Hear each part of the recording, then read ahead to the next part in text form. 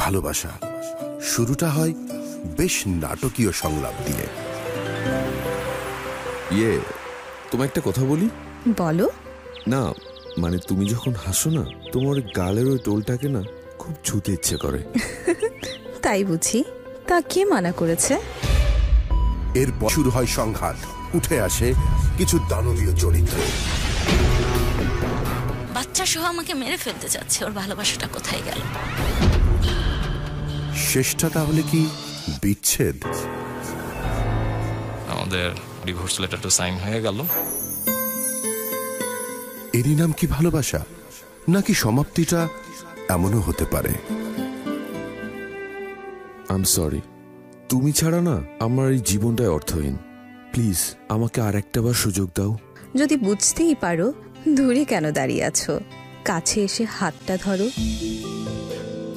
এভাবেই ভালোবাসার টুকরো টুকরো বর্ণিল গল্পগুলোকে সবার মাঝে তুলে ধরতে বৃহস্পতিবারের ভালোবাসার বাংলাদেশ নিয়ে থাকছি ঠিক রাত 11টা থেকে আমি আপনাদেরই গুরু ভালোবাসার বাংলাদেশ।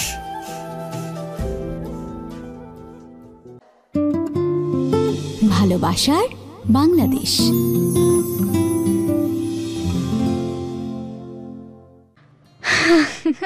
মন ভালো নেই, যদিও কবিতার ছন্দে তো মন ভালো নেই, কিন্তু মন কিন্তু ভালো, কারণ মন ভালো হবার যেই কারণটি খুব দরকার সে কারণটি ঘটে গেছে ঠিক রাত 11টার সময়। রাত 11টা অর্থাৎ ভালোবাসার বাংলাদেশকে নিয়ে ঢাকা FM 90.4 চলে এসেছে আপনাদের মাঝে, আমার প্রিয় প্রিয় শ্রোতাদের মাঝে। সব শ্রোতাদেরকে অনেক অনেক ভালোবাসা শুভেচ্ছা জানিয়ে আমন্ত্রণ জানাচ্ছি আজকের ভালোবাসার বাংলাদেশে। সাথে বরাবরের মতো পূর্ণতা তো আছেই, গুরু চলে আসবেন কিছুক্ষণের মধ্যে, আর অতিথি তো আছেনই একজন। সেই সমস্ত কিছু নিয়ে আপনাদের মাঝে আর কিছুক্ষণের মধ্যে যে ফিরে আসার প্রোগ্রাম, সেই প্রোগ্রামে আরও শুরুতেই জানিয়ে দিতে চাই যে কমেন্ট করার ইচ্ছা থাকলে facebook.com/ilovedhakafm, সেখানে আজকের ভালোবাসার বাংলাদেশকে নিয়ে একটি খুব সুন্দর পোস্ট আছে, যাতে আমি দেখতে পেলাম যে আমাদের গুরুকে অদ্ভুত সুন্দর এবং কিউট লাগছে। সেই জায়গাটিতে চলে যেতে পারেন, যে কিন্তু কমেন্ট করতে পারেন। পূর্ণতা কথা দিচ্ছি কমেন্ট পড়বো। আর যদি স্টুডিওতে এসে ভালোবাসার গল্প বিশ্বকে জানাবার থাকে, তাহলে মোবাইলের মেসেজ অপশনে গিয়ে টাইপ করতে হবে OG স্পেস আপনি ভালোবেসে ভালো থাকলে happy, HAPPY happy.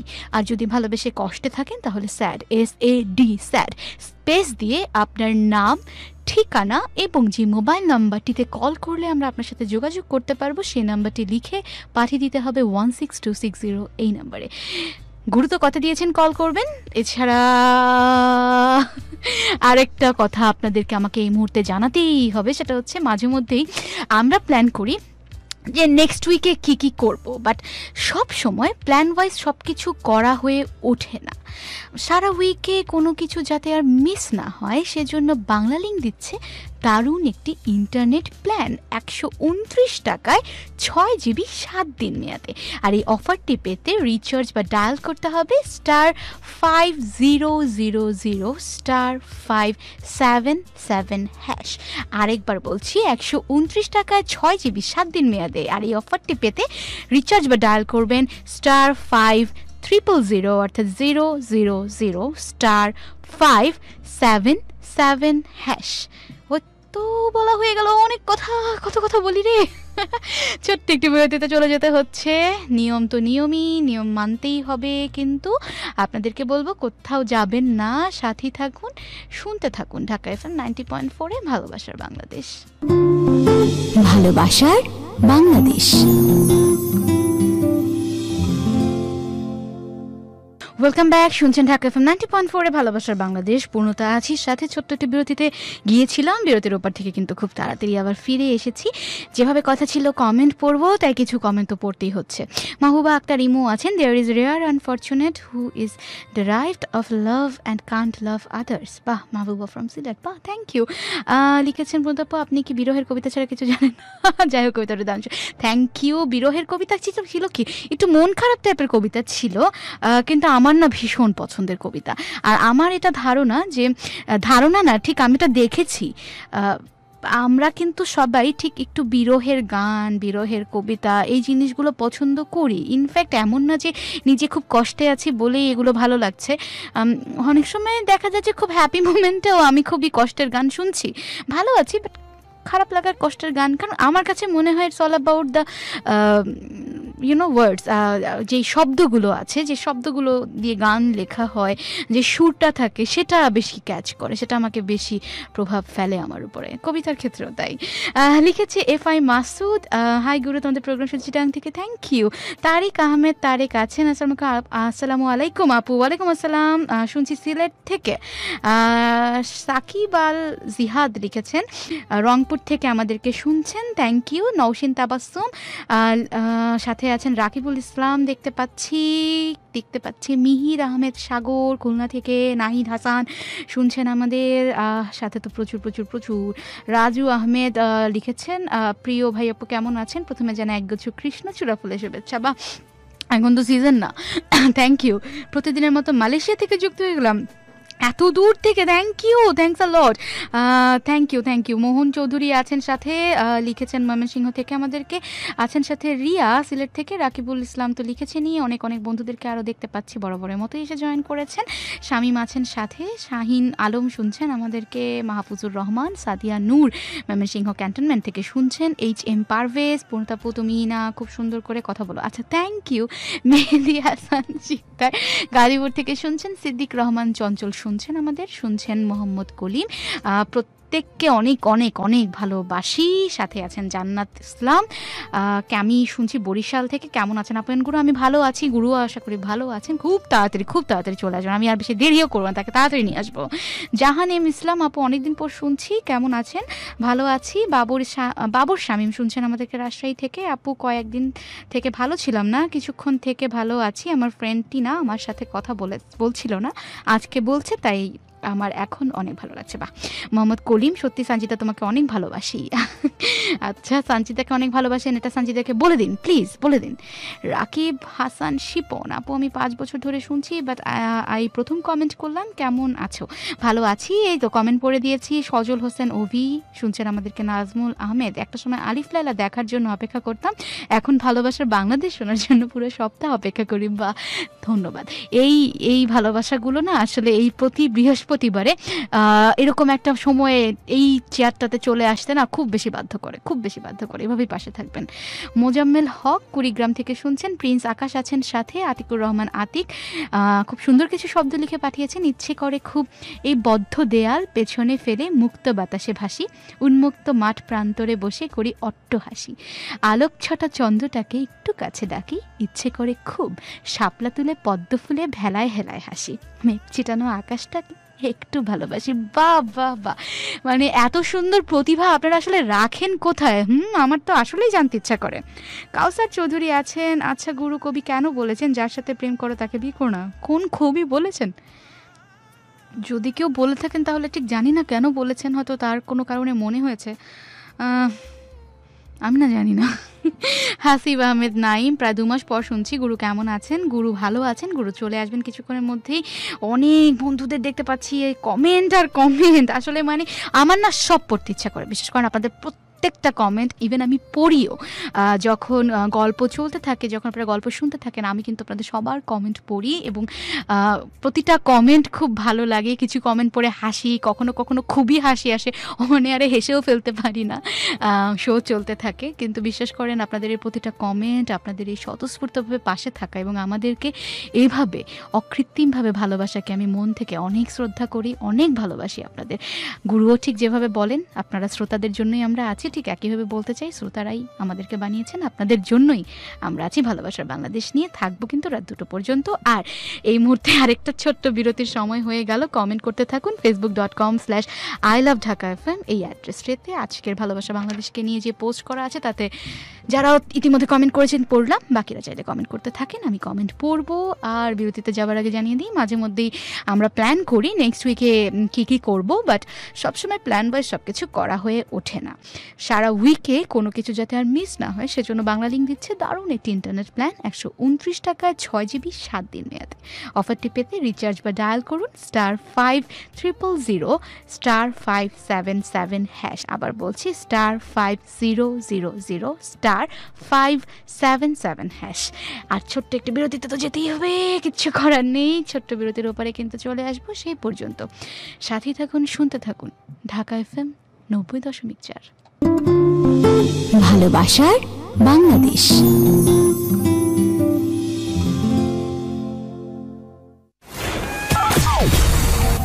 The original Guru is back. Welcome back Dhaka FM 90.4 এ ভালোবাসার বাংলাদেশে পুনঃ সবাইকে আরও একবার স্বাগত জানাচ্ছি। আর পকপক করবো না, কারণ পাশেই যাকে নিয়ে আসছি তাকে পাশে পেলে আর নিজের পকপক করতে ইচ্ছা করে না, কারণ তার কাছ থেকে অনেক কিছু শোনার আছে। প্রথমেই শুনতে চাইবো কেমন আছেন। আজ আসলে ভালো এবং খারাপ দুটোর ঊর্ধ্বে আছি। এভাবে কিন্তু মহামানবেরা থাকে, আপনি কিন্তু মহামানব হয়ে গেছেন। বুঝে উঠতে পারছি না। একটা হচ্ছে যে প্রচন্ড টায়ার্ড, সবচেয়ে বড় হচ্ছে প্রচন্ড টায়ার্ড, কারণ আমার ছেলে সারাদিন আমাকে দৌড়ের উপর রাখে ফুল ডে। যেহেতু বৃহস্পতিবার আসলে বাইরে কোথাও যায় না আমি, ভালোবাসার বাংলাদেশের জন্য সারাদিনের একটা মানসিক প্রস্তুতি তো থাকেই। তো যে কারণে হয় যে বৃহস্পতিবার আমি কোনো দাওয়াত কিংবা কোনো জায়গাতেই কোনো আমার আয়োজন কিংবা আমার কোনো আড্ডা রাখি না, পুরোপুরি বাসাতে থাকি এবং অনুষ্ঠানটা নিয়ে পরিকল্পনা করি। কিন্তু যেটা হয়ে গেছে, যেহেতু বাসায় থাকি তো সারাদিনই আমার ছেলে আমাকে মোটামুটি পায়, এবং ও যেহেতু এখন হাঁটতে শিখে গেছে, বেশ দ্রুতই হাঁটতে শিখে গেছে, ও সারাদিন আমাকে দৌড়ের উপর রাখে, একদম সারাদিন। মানে 5 মিনিটের জন্য মনে হয় না যে আমি একটু আমার মতো করে আমি কাজ করতে পারি। এটা চরম একটা এনজয়ের বিষয় অবশ্যই, কারণ মানে এটা যা না হয় আসলে সে বুঝতে পারবে না। তো ওই কারণে প্রচন্ড টায়ার্ড, আর উঠতে হয়েছে অনেক সকালে আসলে কিছু নিয়মের কারণে। তো সবকিছু মিলে খুব টায়ার্ড। এবং আজকে অনুষ্ঠানটা শুরু করব, তুমি মোটামুটি যেহেতু আনুষঙ্গিক বিষয়গুলো বলেই দিয়েছো, যে স্টুডিওতে আসতে হয় কিভাবে, বন্ধুরা জানেন যে SMS করতে হবে অথবা ফেসবুকে যোগাযোগ করতে হবে, সে কথাগুলো অনুষ্ঠানের ফাঁকে ফাঁকে আমি আরেকটিবার বলে দেবো। কিন্তু একটু গত পর্ব থেকে ঘুরে আসতে চাই। সেটি হচ্ছে যে কিছু কথা বলবো বিধায় আজ আমি মানে একটু মানসিক প্রস্তুতি নিয়ে এসেছি যে কিছু কথা বলা প্রয়োজন, একটু পরিষ্কার করা প্রয়োজন। প্রথমটি হচ্ছে, গত সপ্তাহে আমাদের স্টুডিওতে এসেছিলেন আমাদের বন্ধু সজীব, যার কাছ থেকে আমরা একটা অদ্ভুত রকমের ভালোবাসার গল্প শুনতে পেরেছি, এবং বহুদিন পর প্রায় 3:30 পর্যন্ত আমরা অনুষ্ঠান করেছি, যেটা আমার লাইফেও আসলে বহুদিন পর আমি বাধ্য হয়েছি যে সারা রাত অনুষ্ঠান করলেও আসলে কোনো প্রবলেম হয়তো হতো না, শ্রোতাদেরও হতো না। তো সজীবকে নিয়ে প্রচুর কমেন্টস এসছে আমার ব্যক্তিগত যে ফেসবুক পেজ রাজগুরু কন্টেন্ট, যেটি ইতিমধ্যে ভালোবাসার অফিসিয়াল যে পোস্ট হয়েছে, ঢাকা FM অফিসিয়াল ফেসবুক পেজে ভালোবাসা বাংলাদেশে যে পোস্ট হয়েছে সেখানে ট্যাগ করা আছে। এবং বন্ধুরা অনেকেই জানে যে আমার অফিসিয়াল ফেসবুক ফ্যান পেজে যদি সে তার ভালোবাসার গল্পটি ছোট আকারে লিখে পাঠায় এবং মোবাইল নাম্বার সহ, আমি তার সাথে যোগাযোগ করি, ঠিক যেভাবে সজীব এসছে, কিংবা আজকে স্টুডিওতে আমার সামনে যে বন্ধুটি বসে আছেন উনি এসছেন, আগেও এসছেন, ভবিষ্যতে হয়তো আসবে। সজীবের বিষয়ে প্রচুর কমেন্টস পেয়েছি, যেই কমেন্টসগুলো আসলে কিছু কিছু ক্ষেত্রে আমি নিজে একটু প্রশ্নে পড়ে গেছি, মানে প্রশ্নের সামনে পড়ে গেছি। আমার যতটুকু মনে পড়ে, সজীব তার পুরো ঘটনায় গত পর্বে কোনো জায়গাতে সহযোগিতা চায়নি, যে আমাকে সাহায্য করুন, এরকম হয়তো কোনো বিষয় আসেনি।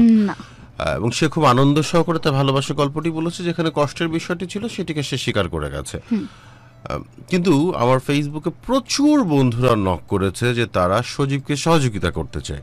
আমি এই বিষয়টি বুঝিনি, মানে সজীবকে কেন সহযোগিতা করতে হবে। সজীব তো অনেকেই বলেছে যে গুরু সজীবের নাম্বারটি দিন, আমরা সজীবকে সাহায্য করতে চাই।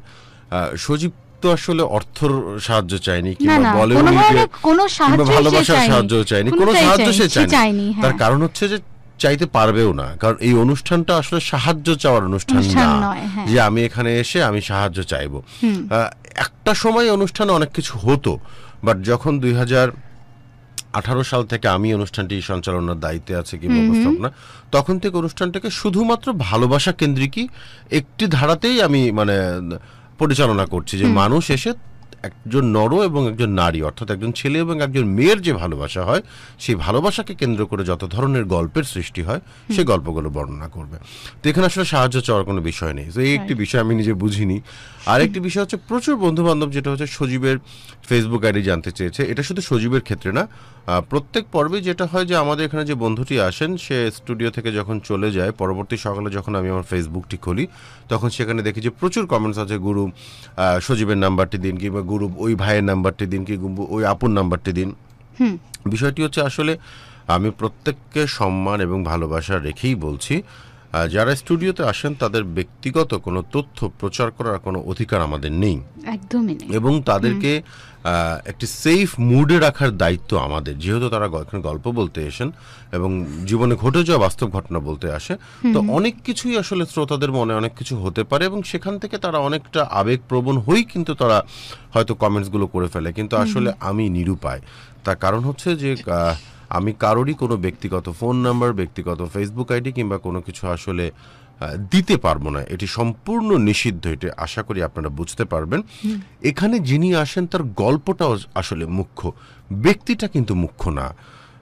ব্যক্তিটা গল্প বলতে এসছে কারণেই যে তার জীবনে যে ঘটনাটা ঘটে গেছে সেই ঘটনাটা যেন আপনার জীবনে না ঘটে, অথবা যদি কষ্টের ঘটনা হয়, আর তার জীবনে যে সুখের ভালোবাসার ঘটনাটা ঘটে গেছে সেই সুখের ভালোবাসার ঘটনা শুনে আপনি যেন আপনার ভালোবাসাটাকে সুখে পরিণত করতে পারেন।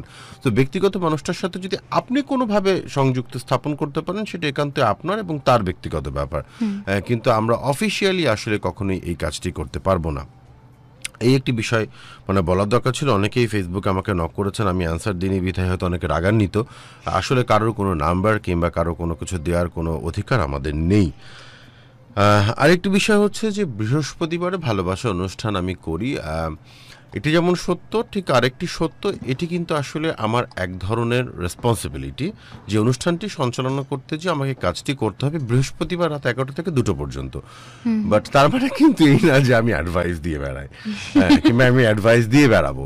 হ্যাঁ, আমি এটাও সবার প্রতি ভালোবাসা রেখে বলছি।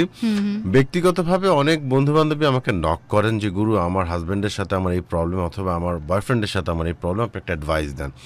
আসলে ওই অ্যাডভাইসটা দিয়ে আমার উচিত না আমি মনে করে থাকি, কারণ আমি কিছু শুনলাম না জানলাম না, ফেসবুকে 2-4টা লাইন, মেসেঞ্জারে 5-7টা লাইন পড়ে আমি তাকে একটা অ্যাডভাইস দিয়ে দিলাম, আমার অ্যাডভাইসটা যদি তার উল্টো কিছু হয়ে যায়, তো আসলে আমাকে সুন্দর দৃষ্টিতে দেখবেন এবং ক্ষমা করবেন, আমি এই কাজটি করতে পারবো না। বৃহস্পতিবার রাতে অনুষ্ঠান চলাকালীন সময় যদি কখনো আপনার সাথে টেলিফোনে কথা হয় অথবা SMS এর মাধ্যমে কথা হয়, ওটি আমার দায়িত্ব। পরবর্তী সময়ে আসলে কারণ এটা আসলে আমার চেম্বার টাইপের কিছু না, তো যে আমি চেম্বার খুলে বসছি এখানে আসবেন, এটা ইটস নট লাইক দ্যাট। তো আমাকে আসলে আপনারা ক্ষমা করবেন, কারণ অনেকে হয়তো রেগে আছেন, যে অনেকেই যেমন আজকে একটা আপু আমাকে নক করেছে বেশ কয়েকবার, যে তার রাজশাহীতে সম্ভবত কিংবা রংপুর, দুটোর একটা ঠিক ভুলে গেছে। বিষয়টা হচ্ছে তার বয়ফ্রেন্ড হচ্ছে টিচার, তো তার বয়ফ্রেন্ড হচ্ছে যাদেরকে পড়ায় সে এক ব্যাচে প্রায় 13-14 জন ছাত্রী আছে এবং তার বিয়ে হয়নি এখনো তাদের। সেই ছাত্রীগুলো স্যারের বাসায় আসতে চাচ্ছে, মানে তার বয়ফ্রেন্ডের বাসায় আসতে চাচ্ছে, কিন্তু গার্লফ্রেন্ড সেটা পছন্দ করছে না। আমাকে বলছে গুরু আপনি একটা অ্যাডভাইস দেন, আর আমি এখানে কি অ্যাডভাইস দেবো? মানে আমার তো আসলে এখানে অ্যাডভাইস দেওয়া যায় না। আমার কাছে একটা অবশ্য বাজে বুদ্ধি আছে, না একটা চেম্বার খুলেই ফেলেন। বিষয়টি হচ্ছে যে আমি মানে হ্যাঁ রোগী অনেক, কিন্তু আসলে বিষয়টা হচ্ছে যে এই কাজটি নিয়ে আপাতত ভাবছি না। একদম যে মাথায় পরিকল্পনা নেই সেটা কিন্তু না, কিন্তু এটা আমার কাছে কিন্তু মনে হচ্ছে এটা একটা ভালো উদ্যোগ হবে, এটা কাউন্সেলিং। বাংলাদেশে আমাদের তো আসলে এই ধরনের কাউন্সেলিং গুলো নেই, কারণ প্রেমের কথা বলা মানেই তো একটা অপরাধ, এরকম একটা বিষয়। কিন্তু মানুষ বোঝে না যে প্রেমটাকে যদি সঠিকভাবে কাউন্সেলিং করা যায় তাহলে অনেক মানুষের জীবন বেঁচে যায় এবং সমাজটা কিন্তু অনেক সুন্দর হয়। তো আসলে একদম যে আমার এরকম কোন আইডিয়া নেই ভবিষ্যতে এরকম চেম্বার খুলবো কিংবা কাউন্সেলিং খুলবো সেটা না, কিন্তু বর্তমানে আসলে আপাতত ভাবছি না, এই মুহূর্তে যেহেতু ভাবছি না, তাই অফিসিয়ালি যেহেতু কোনো অ্যানাউন্স আমি করছি না, তাই আমি আনঅফিসিয়ালি আসলে আমি এই ধরনের অ্যাডভাইসগুলো দিয়ে কারো কোনো ঝামেলা সৃষ্টি করতে চাই না। তো আশা করি সেই বিষয়ে আমার বন্ধু বান্ধবরা বুঝবেন। এই কথাগুলো বলার জন্য অপেক্ষা করছিলাম, যে অনুষ্ঠানের শুরুতে এই কথাগুলো বলে একটু পরিষ্কার করা দরকার। এবং সর্বশেষ একটা ঘটনা প্রচণ্ড আমি কষ্ট পেয়েছি। কালকে আমার একজন ভক্ত আমাকে একটা ছবি পাঠিয়েছেন, মানে গুরু কেমন আছেন সবকিছু বলে সে আমাকে জানানোর জন্যই পাঠিয়েছে, বাট ছবিটা প্রচণ্ড ভয়ানক এবং মর্মান্তিক। সেটি হচ্ছে তুহিনকে নিয়ে যে ঘটনাটি ঘটেছে। আমি ছবিটি দেখিনি, তোমার ভাবির কাছ থেকে যেটা হচ্ছে যে আমি শুনেছি, ও দেখে আমাকে বলেছে, কারণ আমি না আসলে নিতে পারি না, মানে আমি আবার এগুলো নিতে, মানে ওই যে রক্ত কিংবা হচ্ছে যে বিভৎস কোনো চিত্র আমি আসলে দেখতে পারি না। তো আমিও আমাকে বলেছে, বাট হঠাৎ করে যখন আমি এরকম ছবিটা ক্লিক করেছি, পরে দেখছি যে মানে ওই ছবিটা আমি আসলে বিভৎস। আমি শুধু বলছি যে একটা কথা, আমি একটা গ্লিমসে দেখেছিলাম, পরে আমি শুধু ওই ছবিটা দেখার পর আমার ওয়াইফকে বলেছি যে প্লিজ, মানে আমি শুধু একটা কথা বলতে চাই যে আমরা আসলে কি হতে যাচ্ছে, আমরা পিশাচের থেকেও ভয়ঙ্কর যদি কিছু থাকে আমরা সেই দিকে আসলে ধাপে ধাপে রূপান্তরিত হচ্ছে। এই নিয়ে আর বাড়তি কথা বলবো না। সমাজের আশপাশে প্রতিনিয়ত প্রতিদিন বিভিন্ন ধরনের ঘটনা ঘটছে। কিছু বিষয় প্রতিবাদ হচ্ছে খুব বড় আকারে, কিছু বিষয় একেবারেই ধামাচাপা পড়ে যাচ্ছে। তা আমার কাছে মনে হয় যে শুধু ফেসবুকে আন্দোলন না করে, কিংবা ফেসবুকে শুধু গলাবাজি না করে, কিংবা ফেসবুকে শুধু আমাদের ক্রোধটাকে না দেখিয়ে বাস্তব জীবনে বাস্তব চরিত্রে যদি আমরা একজন আরেকজনকে উপকার করতে পারি, আমার পাশের বাসার মানুষ যদি ভুল করে থাকে তাকে যদি আমি সেটা শুধরানোর জন্য সহযোগিতা করতে পারি কিংবা তাকে বোঝাতে পারি, তাহলে হয়তো সমাজটা পরিবর্তন হবে। বা কিছু যদি না করি, অ্যাটলিস্ট নিজে যদি পরিবর্তন হই, সেটা হয়তো অনেক কিছু। নিজের পরিবর্তনটা করা যায়। কারণ যে সকল ঘটনা আমাদের সমাজে আশপাশে ঘটছে, বাবা ছেলের সাথে, ছেলে বাবার সাথে, স্ত্রী মানে ভয়ঙ্কর, মানে আমি এটা কল্পনা করতে পারছি না আসলে আমরা কোথায় যাচ্ছি, ভবিষ্যৎটা আসলে কতটা জঘন্য, কতটা বিভৎস হতে যাচ্ছে আমাদের। আমি আসলে সেই বিষয়ে প্রচণ্ড শঙ্কিত। যাক, আর এই বিষয়ে কথা বলবো না, ভালোবাসার অনুষ্ঠান করতে এসেছি, ভালোবাসার কথাই বলে যাব। বাট শুরুতেই কথাগুলো বলা খুব বেশি প্রয়োজন ছিল। আর কোনো কথা বলবো না, এখন সরাসরি চলে যাবে স্টুডিওতে, আগত আমাদের বন্ধুর কাছে। যে বন্ধুটা এই মুহূর্তে স্টুডিওতে বসে আছেন তার ভালোবাসার কথা বলতে। তার নাম হচ্ছে তুলি। তুলি, হেডফোনটি পড়তে হবে। তুলি, কেমন লাগছে স্টুডিওতে আসার পর? আলহামদুলিল্লাহ, ভালো লাগছে। তুলির সাথে আমার কথা হয়েছিল 2 সপ্তাহ আগে, মানে সজীব যে সপ্তাহে এসেছিল তার আগে আপনার সাথে কথা হয়েছিল, কিন্তু গত সপ্তাহে সজীবকে আমরা স্টুডিওতে রেখেছি। আজ আপনাকে বলছি, এবং আজ যাদের সাথে কথা হচ্ছে কিংবা যাদের সাথে কথা হচ্ছে ভবিষ্যতে তারাও ধীরে ধীরে স্টুডিওতে আসবেন তাদের ভালোবাসার মহাকাব্যগুলো বলতে। তুলি, আমরা সময় নষ্ট করবো না, কারণ আসলে সময় কোন ফাঁকে চলে যায় টেরও পাওয়া যায় না। অলরেডি 11:38 বেজে গেছে। আমরা আপনার ভালোবাসার গল্পে সরাসরি যেতে চাই। কিভাবে শুরু, কোথা থেকে শুরু? আসসালামু আলাইকুম, সবাইকে আমার অনেক শুভেচ্ছা। আপনি কি করেন? এমনি ছাত্রী, মানে লেখাপড়া করছেন? হ্যাঁ, আমি লেখাপড়া করতেছি।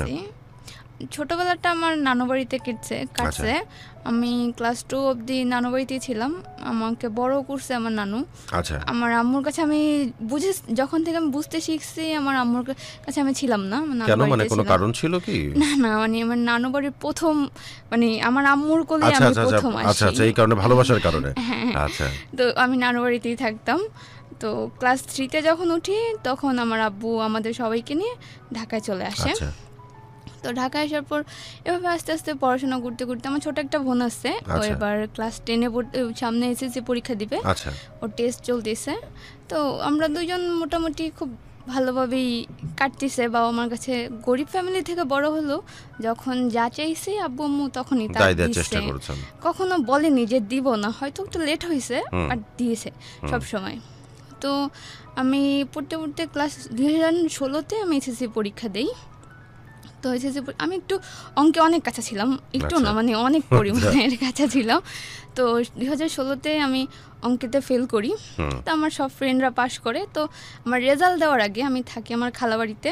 আম্মু আমাকে কল দেয়। তো কল দেওয়ার পর আমি একটা বড় নিঃশ্বাস ছাড়ি। আম্মু আমাকে জিজ্ঞাসা করে, রেজাল্ট দিচ্ছে? আমি বলছি না, আমি এখনো রেজাল্ট পাইনি। তা আম্মু বলছে, সমস্যা নেই, ভয় করতেছো কেন, যদি ফেল করো সামনে বছর তো আসেই, আবার এক্সাম দেওয়াবো, সমস্যা কি, টেনশন করো না। তা আম্মু ফোন কেটে দেয়। তো আমি রেজাল্ট পাই। চমৎকার। আমি এই বিষয়ে একটু শুধু আন্টিকে থ্যাঙ্কস জানিয়ে দিই। তার কারণ সাধারণত যেটা দেখা যায় বর্তমান সময়, মানে আপনি তো বলছেন আপনি ফেল করেছেন, তারপর আপনার আম্মু বুঝতে পেরে কিন্তু বলেছে যদি ফেল করে থাকো আগামীবার দেবে, সমস্যা কি। আর এখন যেটা হয় যে ছেলে যদি ফার্স্ট হয়, সেটা তো বাবা মা খুশি হয় না। জিজ্ঞাসা যদি করে অঙ্কে কত পেয়েছো, যদি বলে 99 পেয়েছি, তাহলে মারধর শুরু করে কিংবা প্রেশার দেওয়া শুরু করে, কেন 100-তে 100 পাওনি। তো আপনার মা এদিক থেকে অনেক অনেক অনেক ভালো যে সন্তানকে বুঝতে পেরেছে। বর্তমান সময়ে সন্তানদের উপরে শুধু চাপিয়ে দেওয়া হয়, মানে সন্তানদেরকে বোঝার মতো পরিবেশটা আসলে খুব একটা দেখা যায় না। আচ্ছা, তারপর দেখি ওই দিন আমাকে কেউ কল দেয় না। তো বুঝতে পারি আম্মু সবাইকে বলে হয়তো আমাকে কল না দিতে, আমি ফেল করছি, আমাকে আর কেউ জিজ্ঞাসা করে না। তো তারপর দিন আমার মেজো খালা আমাদের বাড়িতে বেড়াইতে আসে। তো সে আমাকে কল দেয় যে তুমি ঢাকায় চলে আসো, তোমাকে নিয়ে আমি ময়মনসিংহ যাব। তো আমি আসি, আসার পর খালা ময়মনসিংহ আমাকে নিয়ে যায়, ওখানে আমি থাকি অনেক দিন। পরে আম্মু আমাকে আবার স্কুলে ভর্তি করাই দেয়। ভর্তি হওয়ার পর ওখানে পড়তে থাকি। তো আমি ভালো টিচার পাই না, টিচার খুঁজতে থাকি। ভালো টিচার না করার কারণে আমি 2016-তে এক্সাম দেই, তারপর আবার এক্সাম দেওয়ার সময় আমি অসুস্থ থাকি। তা আম্মু তখন আমাকে বলে যে তুমি এক্সাম, আম্মু আমাকে না করে এক্সাম দিতে যাইতে, যে দরকার নেই এক্সাম দেওয়ার, তুমি নেক্সট ইয়ার আবার দিবা, সমস্যা 17তে। হ্যাঁ 17তে আম্মু আমাকে বলে। তো পরে আমি বলে আচ্ছা দেই, যদি ফেল করলাম তো করলাম, যদি ভাগ্যে থাকে তাহলে সেটাই হবে। তো আব্বু আমাকে নিয়ে যায় এক্সাম দিতে। তো আমি কোনো রকম একটা অঙ্ক লিখি, তারপর আমি সেন্সলেস হয়ে যাই আর এক্সাম দিতে পারি না। তো চলে আসি, পরে আম্মু আর আমাকে কিছু বলে না, পরে বলে সমস্যা কি। তো ওই দিন আম্মু একটু মন খারাপ করে, যেহেতু সেকেন্ড বারও এক্সাম দিতে পারি না। তো আমার দাদু বাড়ি থেকে সবাই আমাদেরকে একটু ছোটো চোখে দেখে, যেটা হচ্ছে আমার আব্বুর 2টা মেয়ে, সবার ঘরে ছেলে আছে। মূলত এটা নিয়ে আমরা গ্রাম মানে ছেলে মানে হচ্ছে লটারি না। হ্যাঁ, এই জন্য বাড়ি থেকে চলে আসছি। আম্মু রাগ করে চলে আসছে যে আমার মেয়েকে যেদিন এইচএসসি পাস করাইতে পারবো সেদিন আমি আমার শ্বশুর বাড়িতে এসে পা রাখবো। এই চিন্তাগুলো পরিবর্তন আসলে খুব জরুরি, এখনো আছে, এটা দেখলেই খুব খারাপ লাগে। মানে যেখানে আসলে আগে একসময় উদাহরণ দিয়ে যে মানুষ চাঁদে চলে গেছে, এখন এটা এখন আসলে বাসি খবর হয়ে গেছে। মানে মানুষ এখন অনেক কিছুই করে ফেলছে যেটা আসলে কখনো কল্পনাও হয়তো করা হয়নি। কিন্তু তারপরও এই যে কিছু চিরাচরিত কিছু ধারণা যে ছেলে মানেই হচ্ছে লটারি আর মেয়ে মানেই হচ্ছে আমার জন্য মানে একটা বোঝা, মানে এখনো ভাবে কি করে, আমার এটাই আসলেই অবাক। যে বললাম শিক্ষিত হয়েছে কিন্তু মানসিক ভাবে এখনো আমাদের শিক্ষার হার খুব দুর্বল, অনেক দুর্বল ওইটাই। আচ্ছা, তারপরে তো তখন আস্তে আস্তে এফবিতে থাকা খুব বেশি একটা শুরু করলাম। আমি অত আমার অ্যাকাউন্ট ছিল কখন আমি চালাইতাম না অ্যাকাউন্ট। তো তখন দেখতাম বলি যে ভালো লাগে না, সারাদিন তো বাসায় বসে থাকি। তো তখন আমি এফবিতে সারাদিন বসে থাকতাম। তো হঠাৎ করে একটা ছেলে আমাকে এফবিতে নক করে, তো অনেক দিনে নক করে প্রায়।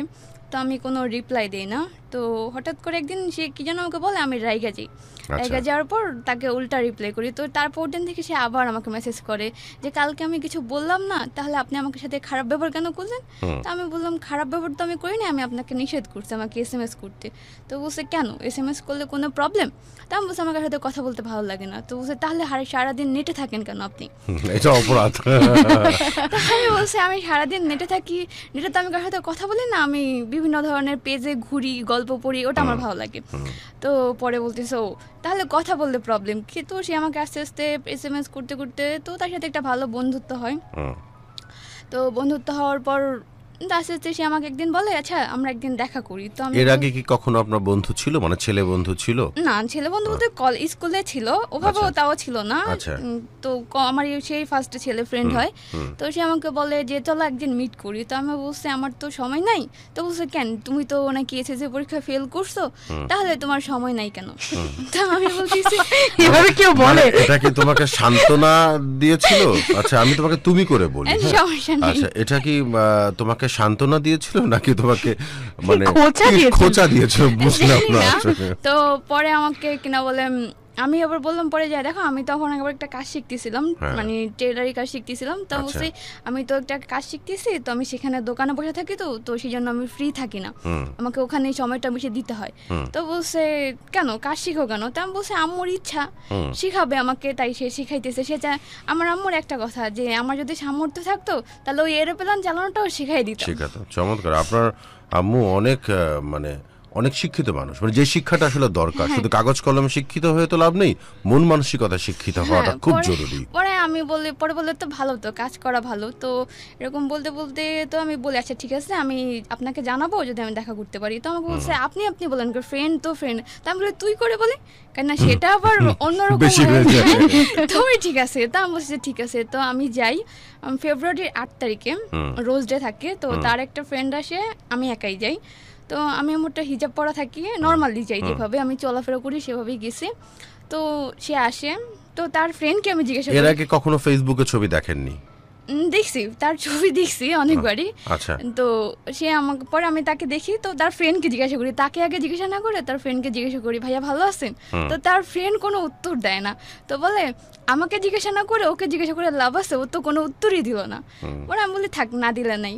তো পরে এইভাবে করতে করতে আমরা জিওদনের একটা সাইডে বসছি। তো একটা বাচ্চা গোলাপ নিয়ে আসছে। তো ভাইয়া একটা গোলাপ নেন, আপু তো পাশে বসা। পরে বললো ওকে আমার গার্লফ্রেন্ড, আমি ওকে রোজ দিয়ে দিব, গোলাপ দিব। তো বলতেছে আপনার গার্লফ্রেন্ড না হোক ফ্রেন্ড, তো আজকে তো ফ্রেন্ডকেও রোজ দেয়। তো তার কাছে একটা ক্যামেরা থাকে, তো ক্যামেরা দিয়ে তার ফ্রেন্ড একটা ওই বাচ্চাটার পিক তোলার পর বাচ্চাটা বলে তাহলে আমাকে একটা গোলাপ ফুল নেন। পরে একটা গোলাপ ফুল দিয়ে যায় এমনিতেই ফ্রিতে, বাচ্চা দিয়ে যায়? হ্যাঁ বাচ্চাটা দিয়ে যায়। তো সেই গোলাপ ফুলটা আমাকে দেয়, দেওয়ার পর পরে বলতেছে ওর ফ্রেন্ড বলতেছে নাও এটা আমি তোমাকে দিলাম। তা আমি বলি তো ফ্রিতে, আমি ফ্রিতে নিব কেন, কিনে দিতেন তাহলে আচ্ছা বুঝতাম। আমি একটু পরিষ্কার, যার সাথে দেখা করতে গেছো তুমি, আমি তোমাকে তুমি করে বলি, একবার তুমি আপনি আমি তুমিতে সেট থাকি, যার সাথে দেখা করতে গেছো তার নামটি কি যদি? তার নাম হচ্ছে সাচিব। আর সাচিব? হ্যাঁ। আর তার বন্ধু? তার বন্ধুর নাম হচ্ছে সাইদ। আচ্ছা, তাহলে এখন যে কথা বলছে সে হচ্ছে সাইদ, মানে যে বলছে। আচ্ছা, সে আমাকে বলতেছে। তা আমি বলছি আপনার ফ্রেন্ড যদি কিনে দিত তাহলে একটা কথা ছিল, ফ্রিতে আমাকে ফুল দিচ্ছেন কেন? বাচ্চাটা বলে ফ্রি কোথায়, আমি একটা পিক তুলছি না বাচ্চাটা।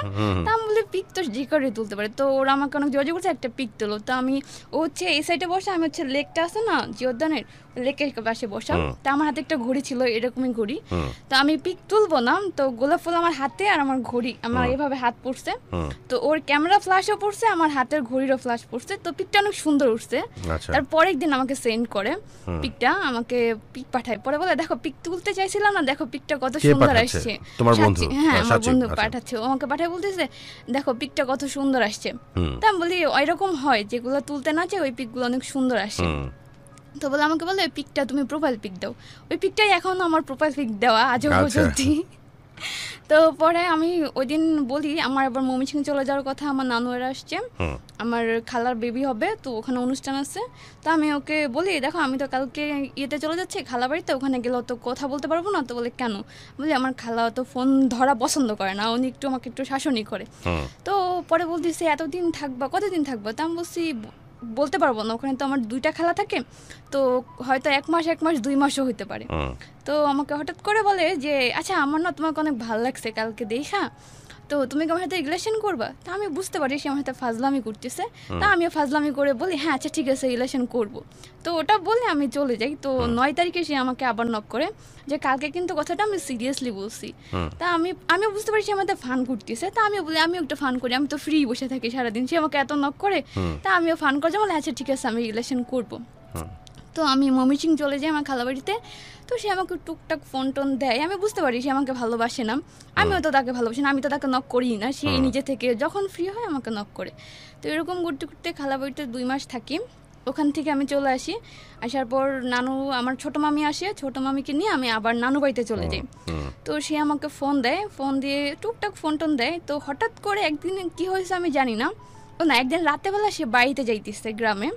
তো সে আমাকে বলতেছে যে আমি গ্রামে যাচ্ছি, তো সে নাইটে যাচ্ছে। তো আমি এমনিতেই সবার প্রতি একটু কেয়ারটা একটু বেশি আসে। তো আমি তাকে রাতে 1টা বাজে ফোন দিয়ে বলি যে নাইটে যেহেতু যাইতেছো তুমি তো আবার স্পিড বোটে যাবা, তো স্পিড বোট কিন্তু অনেক রিস্ক থাকে, তো ভালোভাবে দেখে শুনে যাইও। তো পাশ থেকে তার একটা ফ্রেন্ড থাকে, তো তার ফ্রেন্ডটা বলে তোকে অনেক কেয়ার করে, বুঝছিস, এরকম মেয়ে কোনোদিন পাবি না, এক্সট্রা কেয়ার দেখাচ্ছে, মানে এতদিন যেটা ছিল না। সে হঠাৎ করে আমাকে বলতেছে যে তোমার ফেসবুকের পাসওয়ার্ড দাও তো। তা আমি বলছি আমার ফেসবুকের পাসওয়ার্ড আমি কেন দিব? তো বলতেছে দাও আমার লাগবে। তো আমার ফেসবুকে তো অত কিছু ছিল না, আমি দিয়ে দিছি তাকে পাসওয়ার্ড। তো আমি আর ওই দিন ঢুকতে পারি নাই, যেহেতু গ্রামে নেট পাই না। তো ঢাকায় আসার পর আমি ঢোকার পর দেখি আমার যতগুলো মানে স্কুল ফ্রেন্ড ছিল, ছেলে ফ্রেন্ড, তারপর আরও আসে কয়েকটা ছিল, মানে কেউ নাই, কোনো ছেলে ফ্রেন্ড আমার এফবিতে নাই, সব মেয়ে। তো সব ব্লক মারা। তো আমি ঢোকার পর রাতে বললাম আচ্ছা এটা কোন ধরনের ভদ্রতা? তো বলছে কেন? তো আমি বলছি পাসওয়ার্ড দিছি, পাসওয়ার্ড দিলাম ভালো কথা, আমার পারমিশন নিয়ে সবাইকে কেন ব্লক মারা হয়েছে? তো বলছে আমার ভালো লাগে নাই তাই আমি ব্লক মারা দিছি, দেখছি অনেক ধরনের তোমাকে অনেক পছন্দ করে, অনেক কথা বলছে। আমি বলছে সেটা ফ্রেন্ড হিসাবে, আমার তরফ থেকে তো আর কিছু ছিল না। তো বলে আমার ভালো লাগে না, আমি ব্লক করি। ঠিক আছে তাহলে ব্লক করে দিয়েছো ভালো। তা আমি আর তার কাছে পাসওয়ার্ড চেঞ্জ করি নাই। তো ওইভাবে আস্তে আস্তে দেখে সে আমাকে কেয়ারটা খুব বেশি দেখার জন্য এই সময় যে তুমি আমার ফ্রেন্ডরা তোমাকে দেখতে চাইতেছে, তুমি একটু আসো। তো আমি বলছি আমি তো আসতে পারবো না, কারণ আম্মু তো পাশে তো করবো। বলে খালি হাতে কার সাথে কেউ দেখা করতে যায় নাকি? তো বলে আমার কাছে 2 টাকা আছে, আমি 2 টাকাতে একটা চকলেট কিনে নেই। তো একটা চকলেট কিনে নেয়, কিনে নিয়ে পরে আমরা যাই। তো যাওয়ার পর ওর ওই সামিউল ফ্রেন্ড, সেদিন আমি তাকে ফার্স্টে দেখি, আর সাইদ তাকে তো আমি দেখছি, তো সে ছিল। তো সবাই দুষ্টামি ফাজলামি করে, আমার বোনের সাথে অনেক ফাজলামি করে। তো আমরা ওখান থেকে 2 নাম্বার যাব। তো ওখান থেকে বাসে উঠি, বাসে ওঠার পর ও আমার ফোনটা হাতে নেয়, হাতে নেওয়ার পর একজন হচ্ছে আমাকে ফ্রেন্ডলি একটা গ্রুপ থেকে আমাকে পার্সোনালি মেসেজ করে যে বাবু কি করতেছো? তো ওটা দেখার পর মানে সে বাস থেকে মানে পুরো মানে জায়গা আমার দিকে তাকায় আসছে। তো তার ফ্রেন্ডরা বলতে চাই তুই এরকম করতেছিস কেন? একটা ছেলে সে ওকে বাবু বলবে কেন? ওকে বাবু নাকি? আর পরে কিছু বলে, ওর ফ্রেন্ডরা বুঝাইলো, বুঝানোর পর আমরা বসলাম এক ফুচকার দোকানে, ফুচকা টুচকা খাওয়া হইলো। পরে ও আমাকে রিক্সায় উঠাই দিয়ে পরে বলছে বাসায় যাও, তোমাকে বাসায় গেলে ধরবো। তা আমি বলি কি ধরবা? বলে বাসায় যাও। পরে আমি বাসায় যাওয়ার বলছে, বলে ছেলেটা কি? আমি বলি কেন? বলে তুমি নানা নানা বলো। আমি বলি আমাকে সাথে ফাজলামি করে, আমাকে নানি বলে আমি নানা বলি, এইটুকুই। তো বলছে তাহলে তোমাকে বাবু বলবে কেন? এত সুন্দর করে বলতেছে বাবু, তোমাকে দেখতে ইচ্ছা করতেছে গো। তো আমি বলার পর পরে ও ছেলেটাকে ব্লক করে দেয়। পরে বলছে আর কোনো তোমার ছেলে ফ্রেন্ড থাকবে না। তখন আমি বুঝতে পারি যে না, ও হয়তো আমাকে সত্যি সত্যি অনেক ভালোবাসে। তো ওই যে আমার এসএসসি পরীক্ষা ফেল আসে, তো আম্মু একটু রাগ হয় ওই টাইমে। আমার ফুফুরা অনেক কথা বলে যে আর পড়ায় কী করে। তা আম্মু একটু রাগ হয়ে আমার সাথে বলে যে আমি আর পড়াবো না। তো আমি অনেক কান্নাকাটি করি। তো আমাকে ফোন দেয়। তো ফোনটা আমার ছোটো বোন ধরে যে ভাইয়া আপু তো কান্না করতেছে। তো বলতেছে কেন কান্না করতেছে? বললে আম্মু তো বলছে ওকে আর পড়াবে না। তো আপু পুরা আসছিল, ওকে অনেক কথা বলে গেছে, তো কান্নাকাটি উঠতেছে। তো ও তখন বলতেছে আচ্ছা ঠিক আছে, তাহলে আমি তোমার আম্মুর সাথে কথা বলবো, তোমার আম্মুকে একটু দাও। তো বলে কী কথা বলবেন? তো বলতেছে দাও। তো ওই দিন আম্মুকে আবার কথা বলার আগে আমি ফার্স্ট আম্মুকে জিজ্ঞাসা করি। আমি বলছি যে কথা বলে দিব পরে। আম্মুকে আমি জিজ্ঞাসা করি, ওর বাড়ি হচ্ছে গোপালগঞ্জ। তো আমি আম্মুকে একটু নক দিই, আম্মু আবার বুঝা যায় কিছু বললে। আমি আম্মুকে বলছি আম্মু আচ্ছা গোপালগঞ্জের মানুষ কীরকম? তো আম্মু আমাকে একটা অ্যান্সার দেয় কি যেখানেই পা বাড়াও বুঝা শুনা বাড়াইও। ঠিক আছে, এই কথাটা আম্মু আমাকে বলে, এই বেশি কিছু বলে না। পরে আম্মু বলে গোপালগঞ্জের মানুষ কিন্তু অতটা সুবিধার নাম যতটুকু জানি, তো তুমি একটু বুঝা শুনা পা বাড়াইও। তা আম্মু আর আমাকে কিছু বলেন না। তার দুদিন পর সে ফোন দেয়, আম্মুর সাথে কথা বলে। তা আম্মুকে বলে যে আপনারা আর ওকে পড়াইতে হবে না, ওকে আমিই পড়াবো। মানে আম্মু বলছে আমি তো রাগ করে বলছে আমি ওকে পড়াবো না কেন? আমার কিডনি বিক্রি করে হলো আমার 2টা মেয়েকে আমি পড়াশোনা করাই যাবো যত অবধি আমার নিঃশ্বাস আছে। তো বলেছে ঠিক আছে পড়ালে তো ভালো কথা, তারপর ওর দায়িত্বটা আমি নিতে চাই। তা আম্মু বলছে তুমি দায়িত্ব নিতে চাও কীভাবে? তুমি দায়িত্ব নিবা কেন? তা ও সরাসরি বলে দেয় আমি ওকে পছন্দ করি। তো আমার বিয়ে আবার তার আগে ফ্যামিলি থেকে ঠিক করা থাকে, আমাকে পড়াইতো টিচার। তো পরে আম্মু বলে আচ্ছা তোমার সাথে আমার কিছু কথা আছে, তুমি একদিন আমার বাসায় এসো। তো পরে ওকে একদিন তখন মেবি রমজানের আগে দিয়ে ওকে আমি বলি যে আম্মু তোমাকে বাসায় যেতে বলে। তো আমার একটা খালাতো ভাই আছে, সে আর আমি যাই ওকে রিসিভ করতে। তো যাওয়ার পর ও ফল টল অনেক কিছু কিনা টিনার পর বাসায় আসে। তো ও তখন কি করতো? আমি যতটুকু জানতাম একটা জব করতো পাশাপাশি, বাট ওটা হচ্ছে রেস্টুরেন্টে একটা জব করতো। তো আর পাশাপাশি পড়াশোনা করতেছে। মানে ওর পড়াশোনা তখনো শেষ হয়নি? না না, অনার্স ফার্স্ট ইয়ার না সেকেন্ড ইয়ারে পড়তেছে তখন। আচ্ছা, তার মানে হিসাব করলে তোমার থেকে খুব সিনিয়র না, 2-3 বছরের এরকম, 2-4 বছর। তো পরে আসার পরে আম্মু ওকে বলে দেখো আমার তো 2টা মেয়ে, ওই বড়, তো ওর বিয়ে যে ঠিক ওটা আমি ওকে বলছি যে দেখো এরকম এরকম। তো আম্মু আমাকে ওকে ক্লিয়ারলি বলে দেখো ওর বিয়ে কিন্তু আমরা ঠিক করে রাখছি, ছেলে কিন্তু কাবিন করে যাইতে চাইছে, কিন্তু ওর বয়স অল্প দেখে আমরা কেউ কাবিন করি না। তারপর ওর একটা মতামত আছে, ওর 18 বছর হবে, এই জন্য আমরা কিছু বলি নাই। ওই ছেলেকে শুধু এইটুকুই বলছি যে ও যদি ইন্টার পাস করার পর তোমাকে চায় তাহলে আমরা তোমার হাতে তুলে দিব, বাট আমি তো কথা দিছি, এখন তাদের ফ্যামিলি আসতে চাচ্ছে, তো তুমি একটা কাজ করো, যেহেতু আমার মেয়ে তোমাকে পছন্দ করছে, আমি নয় তাদের কাছে ছোট হইলাম, কিন্তু তুমি তোমার গার্জিয়ান নিয়ে আসো। যদি গার্জিয়ান নিয়ে আসতে পারো তাহলে তোমার হাতে আমার মেয়েকে আমি তুলে দেবো হাসি মুখে। যদি তারা এটা ভেবে নিতে পারে যে না আমার মেয়ে গরিব, আমরা গরিব, যেটা কারণ তাদের একটা স্বপ্ন আছে, সবাই চাবে তোমার, ও আবার অনেক কিছু বলছে, ওদের অনেক কিছু আছে এটা সেটা, তো আম্মু সবসময় একটু বড়লোকদের কাছে ঘেঁষতে চায় না। তো আম্মু বলছে দেখো তোমরা যেহেতু বড়লোক, স্বাভাবিক তোমার বাবা মা আরো উপরে উঠতে চাবে, তারা নিচে আসতে চাবে না। তো আমার মেয়েটাকে যে তারা নিবে সেটা তারা আইসা আমাকে বলুক, যে তারা হাসি মুখে আমার মেয়েটাকে নিয়ে যাবে, তাহলে আমি তুলে দিব। আর যদি তারা বলেন না আমি নিব না, তাহলে আমার মেয়েটাকে আমি দিতে পারবো না তোমার হাতে। তো সে বলে আচ্ছা আন্টি সমস্যা নাই, আমার গার্জিয়ান আসবে। তো বলছে বাবা আলহামদুলিল্লাহ যদি তোমার গার্জিয়ান আসে তাহলে আমি তুলে দিব, তোমার আমি কথা দিলাম। তো তারে রান্না টান্না করে আমি রান্না করি, তো রান্না টান্না করার পর সে খাওয়া দাওয়া করে বাসা থেকে চলে যায়। তো সে আবার বলে আমাদের নিয়ে যাবে। তো আমার ওই খালাতো ভাইকে আম্মু অনেক বিশ্বাস করে, তো তাকে সাথে পাঠায়। তো বলে ইয়াকুব তুমিও যাও সাথে। তো ওই ভাইয়া আমাকে নিয়ে যায় সাথে করে, আমার ছোটো বোন যায়। তো ওখানে আমরা প্রায় অনেকক্ষণ আড্ডা দিই, সবাই ফুচকার দোকানে বসে। তার ওই সামিউল ফ্রেন্ডটাও আসে, প্রায় অনেকক্ষণ আড্ডা দেওয়ার পরে ভাইয়া আমাদের বাসায় দিয়ে যায়, সে চলে যায়। তো পরে আমাকে বলে দেখো তোমার আম্মুর সাথে কথা বললাম, তাহলে আমি গার্জিয়ান নিয়ে আসবো তোমাদের এখানে। আমি বলছি গার্জিয়ান যদি নিয়ে আসতে পারো তাহলে আমার ফ্যামিলি থেকে তো বুঝলাই কোনো প্রবলেম নাই, আমি যেটা বলবো সেটাই আমার আব্বুর জন্য শেষ। তো বলছে বুঝলাম। তো ও আমাকে একদিন পরে আমি ওকে একদিন বলি তোমার আম্মুকে আসতে বলো। তো ও বলছে ঠিক আছে আম্মু ওরা এই তারিখে আসবে, তোমরা তোমার আম্মুকে বলে দিও। তো আম্মুকে আমি বলি, আম্মু ও তো বললো ওর আম্মু আব্বু আসবে। তো আম্মু বাজার সদাই করে, রান্না টান্না করে। তো হঠাৎ করে ও আমার বাসায় আসে, ও আসে দেখা যায় যে আম্মু আব্বুরা বাজার টাজার করছে, রান্না টান্না বসাইছে। তো ও চলে যাওয়ার পর প্রায় 1 ঘন্টা পর আমাকে কল দেওয়ার পর বলে, তুলি আম্মু তো আসতে পারবে না। তা আমি বলি কেন, কি হয়েছে? বলে আম্মু হঠাৎ করে অসুস্থ হয়ে গেছে, তো আজকে আসতে পারবে না। তো আম্মু বলে ঠিক আছে, যেহেতু ওর আম্মু অসুস্থ, না আসলে না, পরে ওকে বুঝায় বলে যে টেনশন করো না, তোমার আম্মু যেহেতু সুস্থ হোক তখন আইসো তোমরা।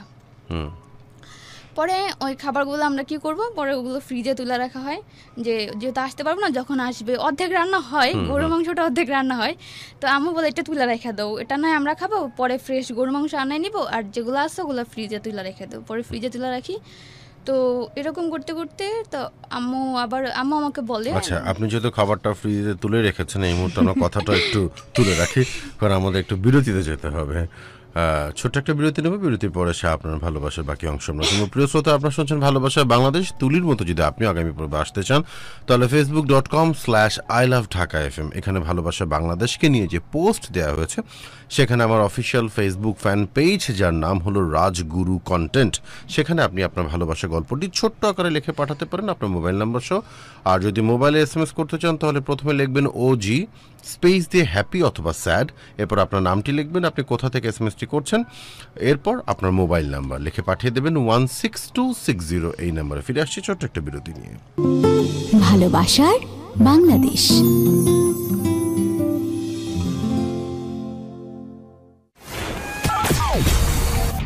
The original Guru is back. বিরতির পরে কিন্তু ফিরে এলাম। খুব ছোট ছিল না, কিন্তু ছোটই ছিল। বিরতির পরে শুনছেন ঢাকা FM 90.4 ভালোবাসার বাংলাদেশ। আর অনেক অনেক কমেন্ট দেখতে পাচ্ছি। জানিয়ে দিই কোথায় কমেন্টগুলো করা হয়েছে। facebook.com/iloveDhakaFM এই অ্যাড্রেসে আজকের ভালোবাসার বাংলাদেশকে নিয়ে যে সুন্দর একটি পোস্ট আছে, তাতে সুন্দর সুন্দর কমেন্ট করছেন আমাদের পছন্দের ভালোবাসা শ্রোতারা। সেখান থেকে কিছু কমেন্ট পড়ে চলে যাব গল্পে। লিখেছেন আমাদেরকে নয়ন, রংপুর থেকে শুনছেন। নয়ন হাসান, ARB এরশাদ আছেন, অনেক দিন পর শুনছি, ভালো লাগছে। আসপিয়া হাসান লিখছেন খুলনা থেকে শুনছেন, তার ডাকনাম অন্তরা। আচ্ছা, বলে দিলাম ডাকনাম অন্তরা। লিখেছেন আমাদেরকে অনেক অনেক বন্ধু। মোহাম্মদ জামিনুর ইসলাম, হেমন্তের রাতের মিষ্টি কুয়াশায় শুনছি, রংপুর থেকে ভালোবাসার মহা আয়োজন। ইসমিল আহমেদ আবদুল্লাহ লিখেছেন, গুরু এই শো বিগত 2 বছর যাবত শুনছি, তবে আপনাকে আমার অসম্ভব ভালো লাগে। মোহাম্মদ আতিকুর রহমান আতিক, পাখি হয়ে উড়বো আমি দূর দিগন্তে, ফুল হয়ে সুবাস ছড়াবো হৃদয়ের সীমানাতে, আর কোকিল হয়ে গান শোনাবো ঋতু বসন্তে, তোমার মনে মিশে যাব সবার অজান্তে। লাভ ইউ আপু এবং গুরু। লিখেছেন আকিন যে, বরিশালের মুন্সি গ্যারেজ থেকে শুনছি। মোহাম্মদ মেহেদি হাসান স্বাধীন শুনছেন আমাদেরকে রাজশাহী থেকে। সাথে আছেন ইসমিল আহমেদ আবদুল্লাহ। লিখেছেন আমাদের আবির হাসান, গুরু কেমন আছেন আপনি? কমেন্ট করতে ইচ্ছা করে না, কারণ পূর্ণতাপ আমার কমেন্ট পড়ে নাই, যে কমেন্ট তো পড়ে দিলাম। গুরু কেমন আছেন? বললাম ভালো আর খারাপের ঊর্ধ্বে, মহামানব হয়ে গেছেন গুরু আজকে। আসিফুল পারভেজ তুর্য বরিশাল থেকে শুনছেন। লিখেছেন নওশিন আফরিন। সাথে আছেন আরেকজন সোহানুর রহমান সোহাগ। লিখেছেন আপনাদের এই অনুষ্ঠানের প্রতি অনেক ভালোবাসা রইল গুরু, আপনার সাথে আমি 2011 সাল থেকেই আছি। ধন্যবাদ। বাবু লিখেছেন, এত কমেন্টসের চোখে কি পড়বে, আমি সৌদি আরব থেকে শুনছি পূর্ণতা আপু। বাহ, ধন্যবাদ। মহিন বাবু লিখেছেন আমাদেরকে, ভালোবাসা থাকলে যত দূরেই থাকেন না কেন চোখে ঠিকই পড়ে যায়। সেটাই। সালমা লিখেছেন, শুনছি ত্রিপুরা রাজ্য থেকে, প্লিজ কমেন্টটা পড়বেন গুরু এবং পূর্ণতা আপু, তোমাদের অনেক ভালোবাসি, কেমন আছো? প্রত্যেক পর্বে কিন্তু বিভিন্ন জায়গা থেকে দেশের বাইরে থেকে প্রচুর বন্ধু বান্ধবরা আমাদের সাথে থাকছেন। কেউ অ্যাপের মাধ্যমে থাকছেন, কেউ ওয়েবসাইটের মাধ্যমে থাকছেন, কেউ সরাসরি টিউন করে আছেন 90.4। অসম্ভব ভালো লাগে কিন্তু, তাই না, যে যখন এত দূর থেকে ভালোবাসাগুলো আসলে কি সারাদিন যখন অনেক ক্লান্ত থাকি, কিংবা পুরো সপ্তাহে যখন বিভিন্ন ধরনের মানসিক চাপে তো আমরা থাকি সব সময়, তো সেই প্রেশার যখন একটা পর্যায়ে মানে নিতে পারি না, হঠাৎ করে যখন এই কমেন্টস গুলো আমরা বলি, তখন মনে হয় অনেক নিজেকে ভাগ্যবান এবং নিজেকে আসলে তখন অনেক হালকা মনে হয়, অনেক হালকা লাগে। এই ভালোবাসাগুলো আসলে পয়সা দিয়ে পাওয়া আমার কাছে না সত্যি কথা, মানে এই চেয়ারটাতে এসে বসলে গুরু মনে হয় সারা সপ্তাহের যে ক্লান্তি সেটা অনেকটা কমে যায়, খুব হালকা লাগে। স্বপন কুমার বর্মন লিখেছেন, আদিত মারি লালমনিরহাট থেকে শুনছি, আপুরে তোমার কথাগুলো ভালো লাগছে, আজকের গল্পটা ভালো লাগছে। আচ্ছা, আমাদের অতিথিকে বলছেন, আপুরে তোমার কথাগুলো বেশ ভালো লাগছে, গল্পটা অসম্ভব ভালো লাগছে, শেষ পর্যন্ত থাকবো। মহিবুল্লাহ ইসলাম লিখেছেন আমাদেরকে, লিখেছেন মেহেদি হাসান স্বাধীন, অনেক অনেক বন্ধুদের দেখতে পাচ্ছি, সবাই লিখছেন। আচ্ছা, আপনারা লিখতে থাকুন, আমরা আবারও অনুষ্ঠানে ফাঁকে ফাঁকে আপনাদের মতামতগুলো পড়ে শোনাবো অবশ্যই। facebook.com/iloveDhakaFM, এটি হচ্ছে আমাদের Dhaka FM official Facebook fan page. এখানে আজকের ভালোবাসার বাংলাদেশকে নিয়ে যে পোস্ট করা আছে, সেখানে আমার অফিসিয়াল ফেসবুক ফ্যান পেজ, যার নাম হলো রাজগুরু কন্টেন্ট, সেখানে চাইলে আপনি আপনার ভালোবাসার ঘটনাটা ছোট্ট করে লিখতে পারেন। অবশ্যই মোবাইল নাম্বার সময় পড়বো এবং আপনাকে আমন্ত্রণ জানাবো ভালোবাসার সবচেয়ে বড় আয়োজন ভালোবাসা বাংলাদেশে। আমরা এখন আবার চলে যাবো আমাদের আজকের অতিথি তুলির কাছে। তুলি, তো রান্না বান্না তো উঠিয়ে রাখলে, এরপর কি হলো? তো তার কিছুদিন পর তার বার্থডে থাকে। তো আমরা মোটামুটি তখন কিছু টিউশনি করতাম, তো ইনকাম হতো। তার আগে ওর মামি আসছিল, মামি আমাকে টাকা দিয়ে যায়। তো পরে আমি আমার ভাইয়াকে দিয়ে বলি, ভাইয়া তো বার্থডে কালকে, তো আমি তো সকাল সকাল বেরোতে পারবো না, তো ওকে আমি আগে ফোন দিই যে তুমি কি কালকে আসতে পারবা? তো আমাকে বলে আমি আমার জন্মদিনের দিন আমার আম্মুর সাথেই থাকি। তা আমি বলছি তো ভালো কথা, তাহলে তুমি সারাদিনটা তোমার আম্মুর সাথে থাকো, তো সন্ধ্যার আগে দিয়ে আমাকে একটু সময় দিও। তো বলছে আচ্ছা ঠিক আছে, আমি দেখবো। তো পরে আমি বলে, দেখো আমি কিন্তু কালকে রোজা থাকবো। তো বলছে কেন? বলছে দেখো আমাদের ফ্যামিলিতে না যদি কারো জন্মদিন হয় কোনো গিফট দেয় না, বাট তার জন্য রোজা রেখে 2 রাকাত নফল নামাজ পড়ে দোয়া করে। গিফটেরও অনেক উপরে। হ্যাঁ, পরে বলে তাহলে তো ভালো ভালো জিনিস। তো বলছে তাহলে তোমাকে কালকে ইফতারি আমি করাবো। তাই আমি বলেছি ঠিক আছে। তো আমি আমার একটা ফ্রেন্ডকে ইনভাইট করি, 2টা ফ্রেন্ডকে। তো একজন আসে না, একজন আসে। তো ভাইয়াকে দিয়ে আমি সবকিছু রেডি করে রাখি। তো আমরা 2 নম্বর একটা ফুচকার দোকানে সবসময় বসতাম। তো ভাইয়া কেক কিনে ফুল কিনা ওই দোকানে রেখে আসে।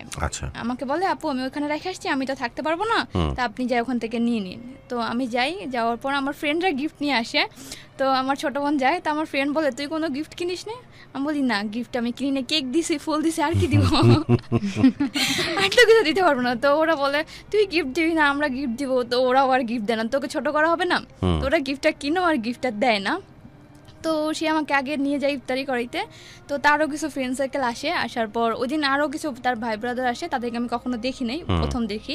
তো তাদের সাথে পরিচয় করে দেয় যে আমার গার্লফ্রেন্ড। তো পরে বলে ও তো রোজা রাখছে, তো চল আগে ওকে ইফতারি করেনি। তো তারা কেক কাটা অবধি থাকে না, তাদের রিকোয়েস্ট করি। তো তারা বলে ভাই আমাদের কাজ আছে, তোমরা কেক কাটো, তো তুমি ইফতারি করো। তো তারা আমার সাথে বিরিয়ানির দোকানে ঢুকাবো, তো খেয়ে দিয়ে ওখান থেকে চলে যায়। তো আমার ফ্রেন্ড থাকে, আমার ফ্রেন্ডের একটা ফ্রেন্ড আসে ওর সাথে, আর আমার ছোটো বোন আর ও। তো আমাকে বলে যে দেখো আমি তো এই প্রথমবার জন্মদিন কেউ কেক কাইটে আমার জন্মদিন সেলিব্রেট করতেছে, এটা আমার লাইফের প্রথম। তো আমি গোলাপ ফুল কিনি অনেকগুলো, প্রায় এতগুলো তোরা থাকে। তো ওটা ওর হাতে দিই। তো ও দেখি আমি বলি মোমবাতি জ্বালাও। তো ও ম্যাচ লাইট ধরাইতেছে না, মানে ভয় পাইতেছে। তা আমি বলছি ভয় পাওয়ার কি আছে? বলে আমার ভয় লাগে। তো পরে আমার ছোটো বোন বলে দেন আমি ধরাই দিই, মানুষ এত ভয় পায়। তো পরে ও ধরাই দেয়।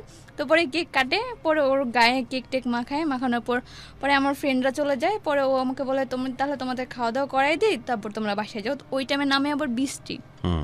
তো পাশে একটা রেস্টুরেন্ট আছে, ওখানে বসি। তো বসার পর ওর ছোটো মামি ফোন দেয়। ফোন দেওয়ার পর ও বলে যে মামি আমি তো ওই যে তুলির সাথে আছি, ও বার্থডে সেলিব্রেট করলো, অনেকগুলো ফুল দিছে, তো আমি ওকে দিয়ে গাড়িতে উঠাই দিয়ে তারপর আমি আসবো। তো বলে আচ্ছা ঠিক আছে। তো আমাকে রিক্সা উঠাই দেয়, আমি আমার ছোটো বোন বাসায় আসি। আসার পর পুরো ভিজা টিজা যাই। পরে আম্মু কিছু বলে না, এমনি তো আমার ফ্যামিলি থেকে অত কিছু বলে না, যেহেতু ছোটো বোন সাথে আছে তো কিছু বলে নাই। তো পরে ও চলে যায়। তো তারপরে চলে আসে রমজান ঈদ। তো ও বাড়িতে যায়। তো বাড়িতে যাওয়ার পর আমি ওকে বলি যে দেখো আম্মু তো বারবার তোমার ফ্যামিলিকে আসতে বলছে, তারা তো প্রথমবার আসতে বললেও আসলো না, তো তুমি তো তোমার ফ্যামিলি সহ সবাই গ্রামে ঈদ করতে গেছো, তো তোমরা আসবা কবে? তো বলে আসবো ঈদের পর ঢাকায় এসে আব্বু আম্মুরে নিয়ে তারপর তোমাদের বাড়িতে আসবো। তা আমি বলছি যে ঠিক আছে। তো আসার পর আমাকে আবার ফোন দেয় যে আব্বু আম্মু আসবে, তো তোমার আম্মু আব্বুকে বলে রাখো। তা আমি আম্মুকে বলি, পরে আম্মু বলে আচ্ছা ঠিক আছে। তা আম্মু আবার বাজার সদাই করে, রান্না টান্না ওই দিন আর বসায় না। ওই কেন জানি বলে যে আম্মু এরা রওনা দিলে তারপর রান্না বসাইও, এর আগে রান্না করো না। তা আমি বলছি ঠিক আছে। তো হঠাৎ করে আমাকে বলে যে তুলি একটা প্রবলেম হয়েছে, আসতে পারবো না আবার। হ্যাঁ, তো ওই দিন স্বাভাবিক আম্মুর একটু মন খারাপ হয়, যে পরে আমিও একটু মন খারাপ করি। ওই দিন আমার সাথে অনেক ঝগড়া করি। তো ঝগড়া করার পর আমি ফোনটা অফ করে দেই। তো ওই দিন আমার খালা আসে, আমার প্রবলেম কি ছিল, মানে এবারকার প্রবলেমটা কি ছিল? আগেরবার তো এবার বললো যে ওর আব্বু একটু বিজনেসে বিজি আছে, তো ওর আব্বুকে ছাড়া ওর আম্মু আসবে না, ঠিক আছে। তা আমি বলেছি ঠিক আছে। তা আমার একটু মন খারাপ। পরে এভাবে করতে করতে তো এর থার্ড টাইম ও আবার আসার কথা বলে। তো তখন আসতে যাইও বলে যে ওর বাবা হঠাৎ করে মেনে নিবে না, আসবে না, ঠিক আছে। তা আম্মু বললো যে তুমি তোমার ফ্যামিলি আনতে পারবো না, আগেই বলতে, আমাকে বাজার সদাই তৃতীয়বার কেন আমাকে বাজার সদাই কইরা, তুমি তো আমাদের অবস্থা জানো কত কষ্ট করে বাজার করতে হয়। হ্যাঁ, তো আম্মু পুরো একবারে রেগে যায়। খুব স্বাভাবিক, এটা একদম ফাজলামো না, এটা একটা মানুষের ভাষায় বারবার এরকম। আমার তো শুনি নিজেরই এখনই রাগ। পরে আম্মুকে একবারে ডাইরেক্ট নিষেধ করে দেয়, বাবা তুমি আর এখানে আইসো না, আমার মেয়ের সাথে আর কথা বলো না, তোমার ফ্যামিলি যদি আসবে না তাহলে আমি আর চাই না আমার মেয়ে যাক। তো আম্মু আমাকে বলে তুমি আর কথা বলো না। তো আমি একটু কথা কমাই দিই, একটু ঝগড়াঝাটি এই সেই অনেক কিছু। তো ও আমাকে রাতে ফোন দিয়ে বলতেছে যে মানে হচ্ছে ও বিষ খেয়েছে, এরকম কিছু বলে। তো ওরকমই অ্যাক্টিং, ঠিক আছে। তো ওর একটা ফ্রেন্ড আমাকে ফোন দিয়ে বলে যে সাচিব তো বিষ খেয়েছে, ওকে হসপিটালে নিয়ে আসছে, ওর বাসায় অনেক কিছু হয়েছে। ওই সামিউল ফ্রেন্ড, সে আমাকে ফোন দিয়ে বলতেছে। তো আমি বলি আচ্ছা ঠিক আছে, আমি তো এখন বেরোতে পারবো না, আমি সকালে আসবো। তো আমি সকালে যাই, যাওয়ার পর ওর ছোটো মামার বাসায় যাই। তো ছোটো মামার বাসায় যাওয়ার পর একটা স্বাভাবিক, একটা মানুষ যখন বিষ খায় তাকে হসপিটাল থেকে তো তাড়াতাড়ি রিলিভ করে না, মানে বিষ কি সে খেয়ে সেই বলছে। হ্যাঁ হ্যাঁ, মানে তার ফ্রেন্ডরা বলছে যে সে তো সারা রাত আমার সাথে কথা বলে নাই, তো তার ফ্রেন্ডরা বলছে। তো আমি সকালে ভোরেই যাই, প্রায় 6:30 বাজে, তার মামার বাসায় যাই। আমার ওই ভাইকে নিয়ে, ভাইকে নিচে দাঁড় করে রাখি, আমি উপরে যাই। তো যাওয়ার পর দেখো, আমি বলি তুমি তাড়াতাড়ি হসপিটাল থেকে কিভাবে আসলা? তো বলে ছেড়ে দিছো, তো সিরিয়াস কিছু হয় নাই তো, হালকা কিছু। তো আমি হ্যাঁ, পরে আমি ওর গলা চেক করতেছি। তা আমি বলছি তোমার যেহেতু তুমি খাইছো, ওটা তো নল দিয়ে বের করবে, তো একটু তো ইয়া হবে। তো পরে বলতেছে এরকমই। পরে আমি বুঝতে পারি ও আমার সাথে মিথ্যা কথা বলে।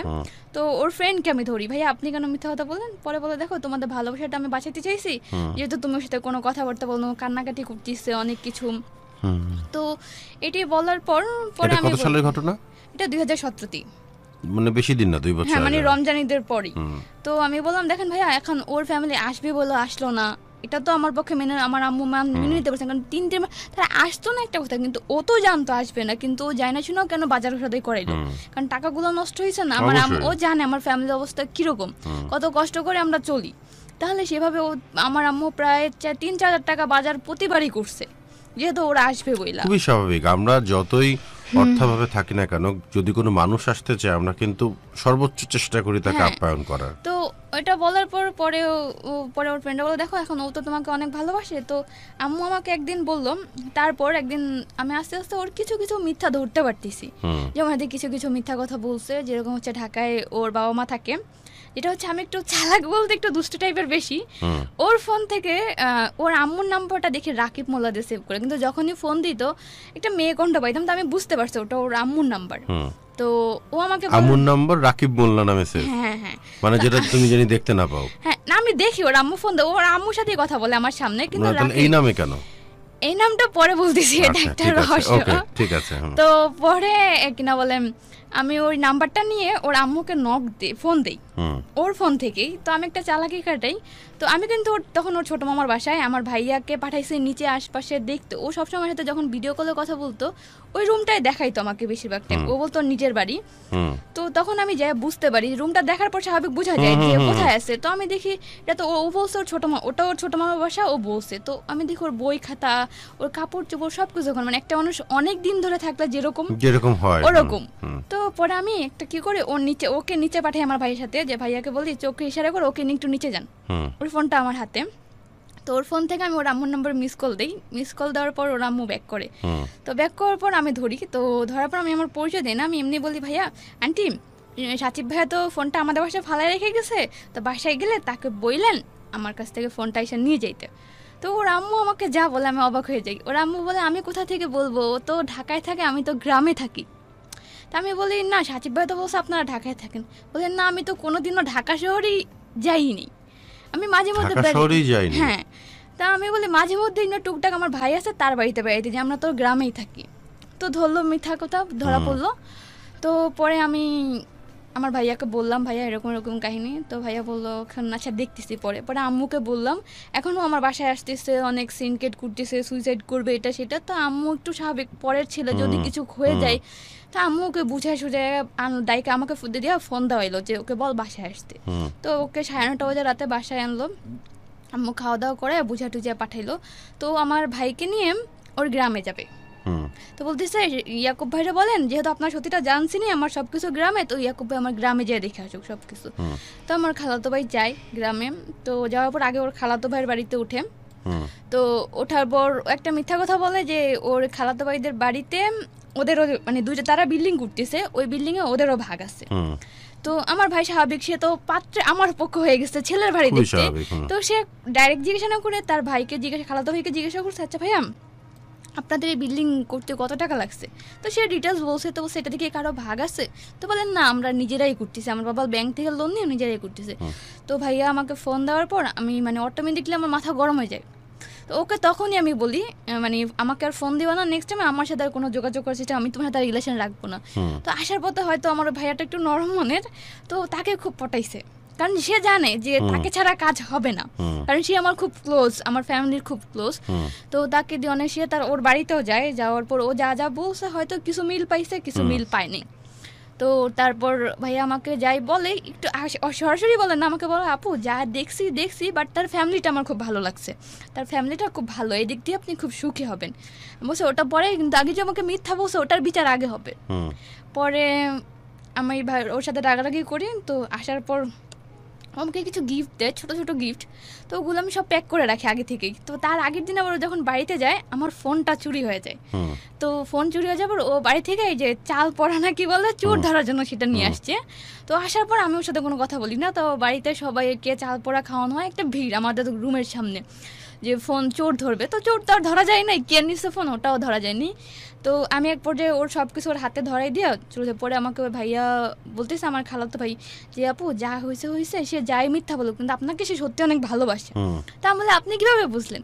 বলে সে আসার পথে সারাটা পথ কান্না করছে, আমার হাতে পায়ে ধরে অনেক মিনতি করছে যাতে আপনি তাকে ছাইড়া না যান। তো আমি বলি ভাইয়া একটা ঠিক আছে আমি রিস্ক নিতে পারি, কিন্তু রিস্কটা আপনার জন্য নেওয়া হবে, ঠিক আছে? তো বলছে ঠিক আছে এর দায়িত্বটা আমি নিলাম। তো পরে আমি ওকে বলে আচ্ছা ঠিক আছে যা হয়েছে নেক্সট টাইম যেন আর কিছু না পাই মিথ্যা কথা। তো বলে আচ্ছা ঠিক আছে নেক্সট টাইম আর কিছু পাবা না কোনো মিথ্যা। পরে ও আমাকে পরে একদিন আপনি জিজ্ঞেস করেছিলেন যে মিথ্যাগুলো কেন বলেছে?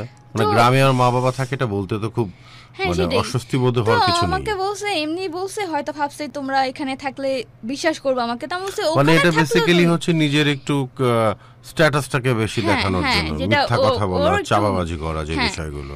তো আমি বলছি দেখো আমার তুমি যে বড়লোক বলছো ওটা না বলে যদি তুমি বলতা তুমি গরিব না, আমার আম্মু হাসতে হাসতে তোমাকে মেনে নিত, কারণ আমার আম্মু পছন্দই করে সেই ধরনের লোক।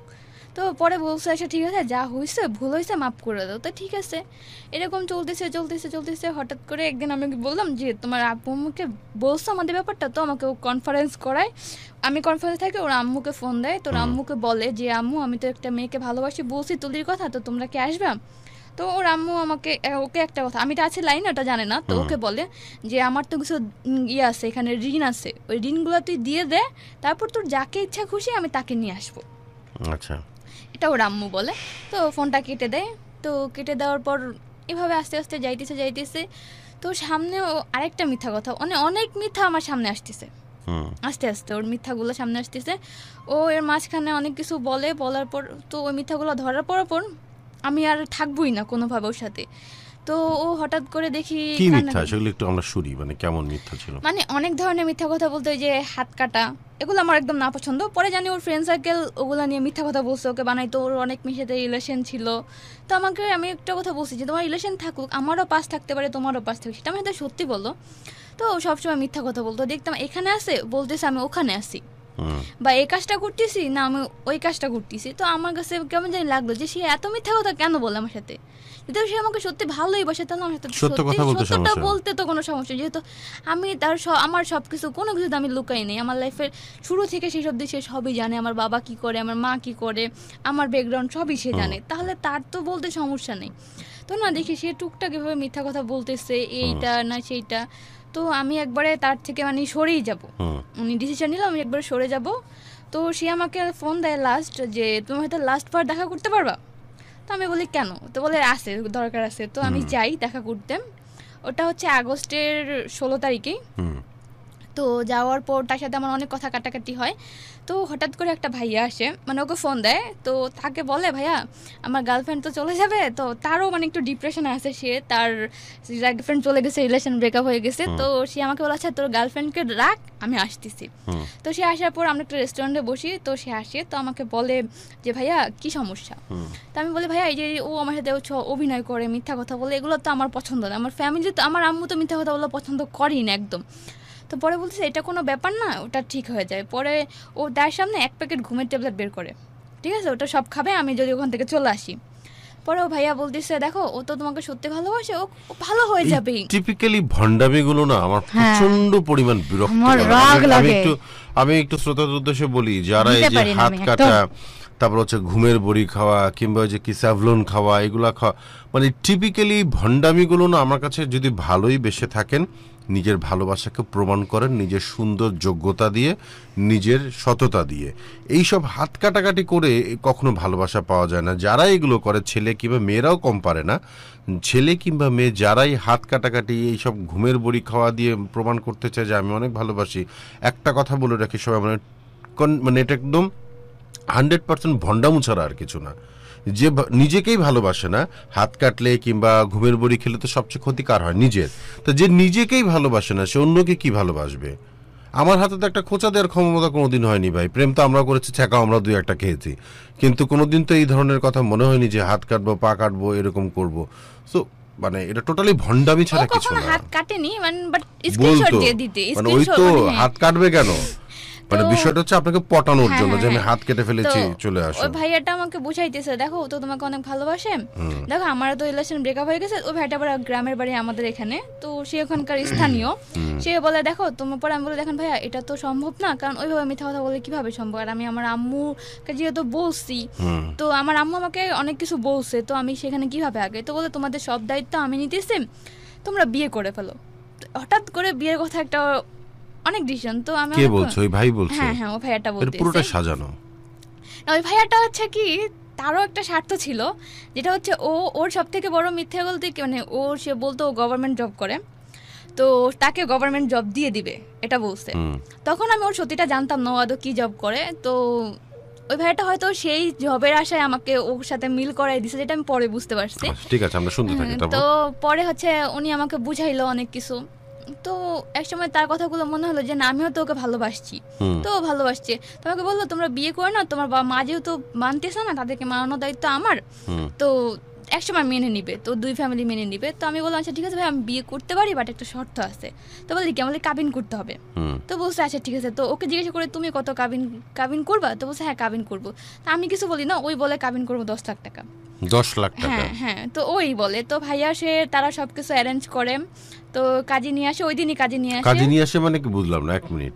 মানে ওদের আগে থেকে সব অ্যারেঞ্জ করা ছিল, শুধু আমাকে ওই সময় বোঝানোর, মানে আমাকে বুঝাইতে যতক্ষণ লাগে। হ্যাঁ ওই দিনই। মানে তুমি যেভাবে বলছো তাতে তো মনে হচ্ছে যে চুলাতে, ওই যে মানে চুলাতে ভাত বসালাম, ভাত রান্না হলো, এখন গরম ভাত বাড়লো, এখন লে বাবা তুই ভাত খা। না কাজী বসাই ছিল, আমি ওই ভাইয়ের দোকান নিচে, আমি নিচে কাজীকে তখন তো বুঝি নাই ওটা কাজী ছিল, তো আমি তার বাসায় ছিলাম। তো আমাকে বোঝানোর পর যখন আমি রাজি হয়েছি, তখন কাজী উপরে ওঠে। আচ্ছা আগে থেকে রেডি করে রাখা। আমাকে একটু বুঝতে দাও, তুমি কোথায় রাজি হচ্ছো? রেস্টুরেন্টে? না রেস্টুরেন্ট না, ওই ভাইয়ার দোকান। ভাইয়ার দোকানে রাজি হচ্ছো? তার বাসার নিচে দোকান। তো তোমার আম্মু কোথায়? আম্মু বাসায়। তো আম্মুকে কেন বলনি?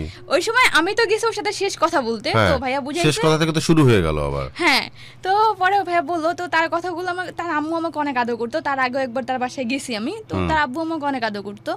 তো তারা সবাই বললো যে এটা দায়িত্ব আমরা নিতেছি, মানে সবাই সবার দায়িত্ব নিচ্ছে, কিন্তু যাদের বেসিক দায়িত্বটা নেয়ার কথা তাদের কিন্তু সিনে নাই। ওই সময় আমি এত কিছু ভাবি নাই, তো আমি পরে রাজি হয়ে যাই। পরে যে কাজী রাজি হয়ে যাও? হ্যাঁ।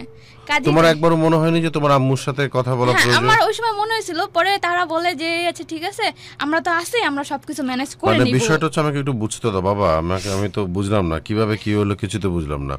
বিষয়টা হচ্ছে তুমি গেলা সম্পর্ক শেষ করতে, সেখানে যে দেখলা কাজী, মানে পরে যেটা বুঝতে পারলা যে কাজী নিজেই রেডি ছিল, তো তুমি বলা মাত্র বিয়েতে মোটামুটি প্রিপারেশন শুরু হয়ে গেল। অনেকক্ষণ বোঝানো হয়েছে, প্রায় সকাল থেকে বিকাল অবধি ছিলাম আমি, বিকাল অবধি বোঝানো হলো, এবং তুমি মোটামুটি বিয়ের জন্য রাজি হয়ে গেলা। প্রায় 5:30টার দিকে আসলে আজান শেষ হয়েছে, তারপর তো ও ভাইয়া উপরে নিয়ে যাওয়ার পরে সবকিছু কথাবার্তা হয়। তো দেখে তারা আসে, তো সবকিছু পরে কাজী আমাকে জিজ্ঞাসা করে বিয়েতে তোমার মত আছে? আমি বলছি আচ্ছা ঠিক আছে। তো ওরা আড়ালে যে কি কথা বলে আমি জানি না, তো বলে টাকা পয়সার ব্যাপারে কথা হয়েছে, তো আমি আর কিছু বলি না। তো আমার সামনেই সবকিছু সিগনেচার হয়, কাবিন 10 লাখ টাকা হয়, 50,000 টাকা উচিত হয়। তো ভাইয়া বিয়ে টিয়ে পড়ে দেওয়ার পরে আমি এখন বাসায় ঢুকো, আমি ভয় পাইতেছি। তো বলছে তুমি বাসায় যাও, আমি আসতেছি পরে। তো আমি বাসায় যাই। আম্মুর আবার কাবিন যখন হলো তখন তোমাকে কিছু দিয়েছিল না? বিয়ে যখন পড়ানো হলো না কিছু দেয়নি, ওই সময় কিছু দেয়নি। তো পরে আমি বাসায় আসি, বাসায় পর আম্মুর আবার জ্বর থাকে। তো বাসায় আসার পর আম্মু আমাকে কিছু বলে না, এমনি খাওয়া দাওয়া করি। তো তার কিছুক্ষণ পর ও আসে, তো আসার পর খাওয়া দাওয়া করাই দেয়। আমার আম্মুর আবার একটা নিয়ত কি, আম্মু আমাকে ছোট থেকে একটা কথা বলে, 2টা কথা আমাকে শিখাইছে। সেটা হচ্ছে তোমার বাসায় যদি কখনো তোমার বাবাকে মেরে ফেলছে এরকম শত্রু আসে, তাকেও তুমি হাসি মুখে খাওয়ায় বিদায় করবা। এ কথাটা আমাকে সবসময় বলে। তো আমি আম্মু তখন উপর রাগ ছিল, কিন্তু তারপরে কখনো বাসায় আসলে আম্মু কখনো খারাপ ব্যবহার করে নাই, সবসময় খাওয়ায় হাসি মুখে বিদায় করতো। তো ওকে খাওয়ায় বিদায় করছে। তো ওই সময় তো বিয়ে হয়ে গেছে আগস্টের 16 তারিখ। তো এইভাবে আস্তে আস্তে আস্তে তো পরে আম্মু বুঝতে পারলো যে আমি ওকে না সত্যিই ভালোবাসি। তো আম্মু বলেছে ঠিক আছে আমি তোমাদের সময় দিই। ও আস্তে আস্তে ওর বাবা মাকে, ও তো বয়স অল্প, কিন্তু আম্মু তো জানে না যে মেয়ের বিয়ে হয়ে গেছে। তা আম্মু আমার জিনিসটা বুঝতে পারে, বলছে আচ্ছা ঠিক আছে তোমাদের আমি সময় দিলাম, ওরও তো বয়স অল্প, হয়তো ও ম্যানেজ করতে পারতেছে না ওর বাবা মাকে, তো আস্তে আস্তে ম্যানেজ করুক, তুমি পড়তে থাকো, তুমি তো আবার এসএসসি পরীক্ষা দিতেছো। তো তখন আমি কিন্তু একটা কথা কি, যখন রিলেশন ছিল ওর কাছ থেকে কোনো টাকা পয়সা নেইনি। তো যখন বিয়ে হইলো ওর নিজের অধিকার থেকে আমাকে পড়ানো শুরু করলো, টাকা পয়সা টুকটাক যাই হোক দিতেছে। তো তারপর চলে আসলো কুরবানি ঈদ। তো কুরবানিতেও আমাকে কি করলো, তখন আমি বাসায় নিজেই কাজ করি। তো আমাকে ফোন দিয়ে বলতেছে তুমি তো কাজ করতে পারো, তো যেহেতু আমার প্রথম বিয়ে, তো আমার তোমার সাথে ঈদ করা উচিত। তো হ্যাঁ, মানে বিয়ের প্রথম ঈদ সেটা আমাকে বললো। তো আমাকে নাকের ফুল কিনে দেয়, 2টা হাতের চুড়ি কিনে দেয়। হাতের চুড়ি আমার লুকানো, তখন তো আমি ফুল হাতে জামা পরতাম, হাতের চুড়ি লুকানো থাকে শুধু ঈদের দিনটাই। ও আবার আমাকে জামা কাপড় কিনে দিয়ে যায়, ওটা আমি নিজেই বানানোর পর ঈদের দিন পরি। তো নাকের ফুলটা তো স্বাভাবিক আমার নাকে পড়াই ছিল, কিন্তু ওটা খুলে আমি আরেকটা পরি। তা আম্মু স্বাভাবিক অত কিছু মনে করে নেই, কারণ নাকের ফুল একটা পড়া ছিল, তো খুইলা হয়তো আরেকটা পড়ছে, ভালো লাগছে, এই জন্য আম্মু আর কিছু বলে না। কিন্তু হাতের চুড়ি আমার ছোট বোন দেখা ফেলে। তো আমরা ঘুরতে যাই, তখন আমার ভাইয়াও যায়। তো আমার এর আগেবার ওই ভাইয়াকে আমি জানাইছি, ও নিজে ডাইকে একদিন জানাই যে ভাইয়া আমি বলি যে আমার ভাইয়া আর কাউকে বলিয়েন না, বলি তাকে বলা উচিত যেহেতু বিয়ে করছি। তো ভাইয়া একটু শকড হয়ে যায় বিয়ের কথা শুই না। তো পরে বলছে ঠিক আছে আপু করেই তো ফেলছেন, এখন তার কিছু বলার নাই, কিন্তু আপনাদের কাবিন করছেন তো? আমি বলি হ্যাঁ করছি। তো বলে আচ্ছা ঠিক আছে পরবর্তী যা হবে ওটা আমি দেখবো, আন্টিকে আমি ম্যানেজ করবো। তো আমি বলি আচ্ছা ঠিক আছে। তাকে আবার খুব ভরসা করে, খুব মানে আমাদের ফ্যামিলিতে। তো ঈদের দিন যাই, তো আমার ছোট বোন দেখা ফেলে আমার চুড়ি। তো দেখা ওই দিন আমাকে কিছু বলে না। তো রাতেবেলা আমাকে শুয়ে শুয়ে বলতেছে আপু একটা কথা জিজ্ঞাসা করি। আমি বলি কি? বলে আচ্ছা তুই আর ভাইয়াকে বিয়ে করছিস? তা আমি এখন ওকে কি বললাম, আমি জানি ওকে বললো আম্মুকে বলে দিবে ঠাস ঠাস। পরে আমি বলি না আমি বিয়ে করিনি। তো আর কিছু বলে না। তো সত্যি কথা কখনো চাপা থাকে না। তো তার 3-4 দিন পর, আর বিয়ের মতো বিষয়, হ্যাঁ, তো 3-4 দিন পর ঈদের আমি আর ও ঘুরতে যাই। আমার বোন আবার ওই খালাতো ভাইয়ের সাথে, তার ফ্রেন্ড সার্কেল আসে, ওর ফ্রেন্ড সার্কেল সাথে তারা মিলে ঘুরতে যায়। তো ভাইয়াকে ও ভাবছে হয়তো ইয়াকুব ভাইয়া জানে, তো তাকে চাপ দেয় যে আপনি মনে হয় জানেন আপুর বিয়ে হয়েছে। তো ভাইয়া বইলা দেয়। পরে আমাকে ফোন দিয়ে বলছে আপু শিমলা কিন্তু আপনার ওপর রাগ। তো আমি বলতেছি কেন? বলে ও কিন্তু আমাকে চাপ দিয়ে আপনার বিয়ের কথা বের করে নিয়ে গেছে, তবে ও আন্টিকে বলবে না, প্রমিস করাইছে আমি ওকে, আন্টিকে বলবে না ও। তো আমি বলছি ঠিক আছে। তো আমার ওপর আমার সাথে অনেক দিন রাগ, প্রায় 1 সপ্তাহ কথা বলে না, ছোট বোন স্বাভাবিক, কথা না বললে কষ্ট লাগে। তো আমি অনেক কান্নাকাটি করি, কান্নাকাটি দেখা পরে ও আমার সাথে এসে কথা বলে। কথা বলার পর তার কয়েকদিন পর আমার ছোটো মামি আমাদের এখানে বেড়াইতে আসে। তো বেড়াইতে আসার পর ডিসেম্বরের 1 তারিখে আমাদের বিয়ের কথা সবাই জেনে যায়। আমার ছোটো মাম অ্যাকচুয়ালি ওখানে আবার ঝামেলা হয়েছে, ঠিক আছে, ওর সাথে আমি ঝগড়া লাগে, আমি ওকে একবারে বলি আমাদের বিয়ের কথা কেউ জানে না, তুমি আমার সাথে আর যোগাযোগ করবে না। ও চালাকি করে কি করে আমার ছোটো মামিকে ফোন দেয়, ফোন দিয়ে বলতেছে, তার মাঝখানে আবার ঝামেলা লাগছে ওই যে যার সাথে আমার ফ্যামিলি বিয়ে ঠিক করছিল সেও চলে আসবে বিদেশ থেকে। আচ্ছা, তো তাদের এঙ্গেজমেন্টের একটা প্রিপারেশন চলতেছে যে আয়শা দ্বারা এঙ্গেজমেন্ট করাবে এরকম কিছু। তো ওই প্রেশারে পড়ে ও মামিকে বলে দেয় যে মামি আমি আর তুলি কিন্তু বিয়ে করে ফেলছি। তো মামি আবার পরে ওই দিন 1 তারিখে আমরা আবার রুম চেঞ্জ করি। তো মামি আর কিছু বলে না, জানে আগে। তো রুম টুম চেঞ্জ করার পর রাতে বেলা জানাই যে আম্মুকে যে ওরা কিন্তু বিয়ে করে ফেলছে। পরে আমি কিন্তু তখনও জানি না আম্মু জানে। তো হঠাৎ করে দেখে আম্মু আমার সাথে, আমার হাজব্যান্ড কিন্তু আমার সাথেই আছে, আমার বাসায় থাকে, ওকে আম্মু খাওয়াইতেছে, ও আর এক্সট্রা রুমে থাকতেছে, সবাই জানে বিয়ে হয়েছে, কিন্তু আম্মু বাসায় সবাই যে জানে ওটা আমি জানি না। তো ওকে খাওয়াইতেছে। এক মিনিট, মানে হাজবেন্ড কোথায় থাকছে? মানে আমার বাসায় আসছে, আইসা খাওয়া দাওয়া, মানে আসা যাওয়া চলতেছে, ও খাওয়া দাওয়া করতেছে, ওর সাথে কথা বলে, কিন্তু আমার আম্মু হঠাৎ করে দেখে আমার সাথে কথা বলে না, মানে কিছু লাগতেছে, আমার ছোট বোনকে ডাক দিতেছে, কিছু আমাকে অন্য সময় বলে যে আমাকে রান্না করতে, এখন আমি রান্না করতে গেলেও সে রান্না করতে দেয় না, মানে সে নিজে থেকে রান্না করতেছে। তা আমি বলতেছি কি রে আম্মুর কি হলো হঠাৎ করে যে আমার সাথে কথা বলে না আম্মু? তো হঠাৎ করে একদিন আমি আম্মুকে কি যেন বলতে বলতে আম্মু আমার ছোট বোনকে বলতেছে যে ওর মতো মেয়ে আমার দরকার নেই, যে আমাকে এতটুকু কষ্ট দিছে। তখন আমি জিজ্ঞাসা করি কি হয়েছে, পরে ইয়াকুব ভাই, ওই ভাই আমাকে বলে যে আপু আন্টি জানে গেছে আপনাদের বিয়ে হয়েছে, আন্টি একটু কষ্ট পাইছে। তো আম্মু আমাকে উঠাবে না ঘরে, তো আমার আব্বু অনেক কান্নাকাটি করে যে দেখো আমি তো ছোটবেলায় আমার মা বাবাকে হারাই ফেলছি, কাউকে তো দেখি নাই, আমার প্রথম সন্তান ওই আসছে, তা আমার মাকে পাইছি আমি, এখন যদি ওকে আমি ফালাই দিই ও কোথায় যাবে, কার কাছে যাবে, তার থেকে ওকে আমাদের কাছেই রাখি, দেখি ছেলেটা কিরকম, যেহেতু বিয়ে করে ফেলছে তখন তার কিছু করার নেই। তারপরও আম্মু মেনে নিয়েছে বলতে, মানে হচ্ছে ওভাবে আমার সাথে কথা বলে না, ঠিক আছে আম্মু আব্বুর কথা মতো আমাকে ঘরে উঠাইছে, ও আমাদের বাসায় থাকতেছে, ও আর ওর মামার বাসায় যায় না, এখানেই থাকতেছে, ওর সাথে খারাপ ব্যবহার করে না, কিন্তু আমার সাথে আম্মু কথা বলা মানে টোটালি মানে টুকটাক দরকার ছাড়া কোনো কথাই বলতেছে না আম্মু আমার সাথে। তো পরে আম্মু আমাকে একদিন ভালোভাবে জিজ্ঞাসা করে জানুয়ারির দিকে যে তোমরা কি কাবিন করছো? তা আমি বলি হ্যাঁ কাবিন তো হয়েছে, আমি তো জানি কাবিন হয়েছে। তো পরে আম্মু আমাকে বলছে যে কাবিনের একটা টোকেন দেয়, তোমার আন্টির বিয়ের সময় দেখো না, আমি তো আন্টির বিয়ের সময় ছিলাম না, এখন টোকেন দেয় সেটা তো আমি বলতে পারবো না, আমার হাতে তো কোনো টোকেন আসেনি। তো আমি ওকে জিজ্ঞাসা করি আচ্ছা কাবিনের নাকি একটা টোকেন দেয়, তো আমাদের টোকেনটা কোথায়? তো ও বলে টোকেনটা ওই ভাইয়ের কাছে, যে কাবিন করাইছে তার কাছে। তো আমি বলছি ঠিক আছে, তো আম্মু তো কাবিন নামার কাগজ চাইছে, তুমি কাবিন নামার কাগজটাই না আম্মুর হাতে উঠাই দাও, তাহলে হয়তো আম্মু খুশি হবে একটু। তো বলছে ঠিক আছে আমি উঠাই দিব, আমার হাতে দেখুন একটু টাকার সমস্যা, কাবিন নামার কাগজ দিতে গেলে তো টাকা লাগবে, তো টাকাটা আসুক তারপর উঠাবো। তো আমি আম্মুকে বলি, তা আম্মু আর কিছু বলে না। তো আম্মু এদিকে দিকে এদিকভাবে করতে করতে মাস আসে, তো ও রুম নেয় এক্সট্রা আমাদের জন্য। ও পরে আম্মাকে বলে, আমাদের পাশে মানে 3টা রুম, আমরা দোতলায় থাকতাম, তো পাশে একটা রুম খালি হয়ে যায়, তো ওই রুমটা নেয়। তো নেওয়ার পর ও খাটান, ওর একটা ক্যামেরা থাকে, তো ক্যামেরাটা যখন আমাদের রুমে মাল সামান আনবে তার 3-4 দিন আগে ক্যামেরাটা বাসা থেকে নিয়ে যায়, যে আমি ফ্রেন্ডের সাথে ঘুরতে যাই দিছি, তারপর আর ক্যামেরা আনে নেই বাসায়। তো আমি ওকে জিজ্ঞেস করি তোমার ক্যামেরা কোথায়? তো বলে ক্যামেরা আছে, ফ্রেন্ডের বাসায় আছে ক্যামেরা। তা আমি বলে আচ্ছা ঠিক আছে। তো ও রুম নেয়, রুম নেওয়ার পর ফার্স্টে পর্দা কিনতে যায়, আমার ছোটো বোনকে নিয়ে যায়। তো আমি আবার একটু দামের খেতে একটু খোঁচাখুচি করি, তো আমার ছোটো বোনকে নিয়ে যায় রুমের পর্দা কিনতে। তো পর্দা কিনে না ওরা আবার একটু ফাজলামি করছে, মানে হচ্ছে 2টা পর্দা কিনছে 2200 টাকা। তো ওরা কী করছে চালাকি করে ওখানে 4200 টাকা লিখে দিছে।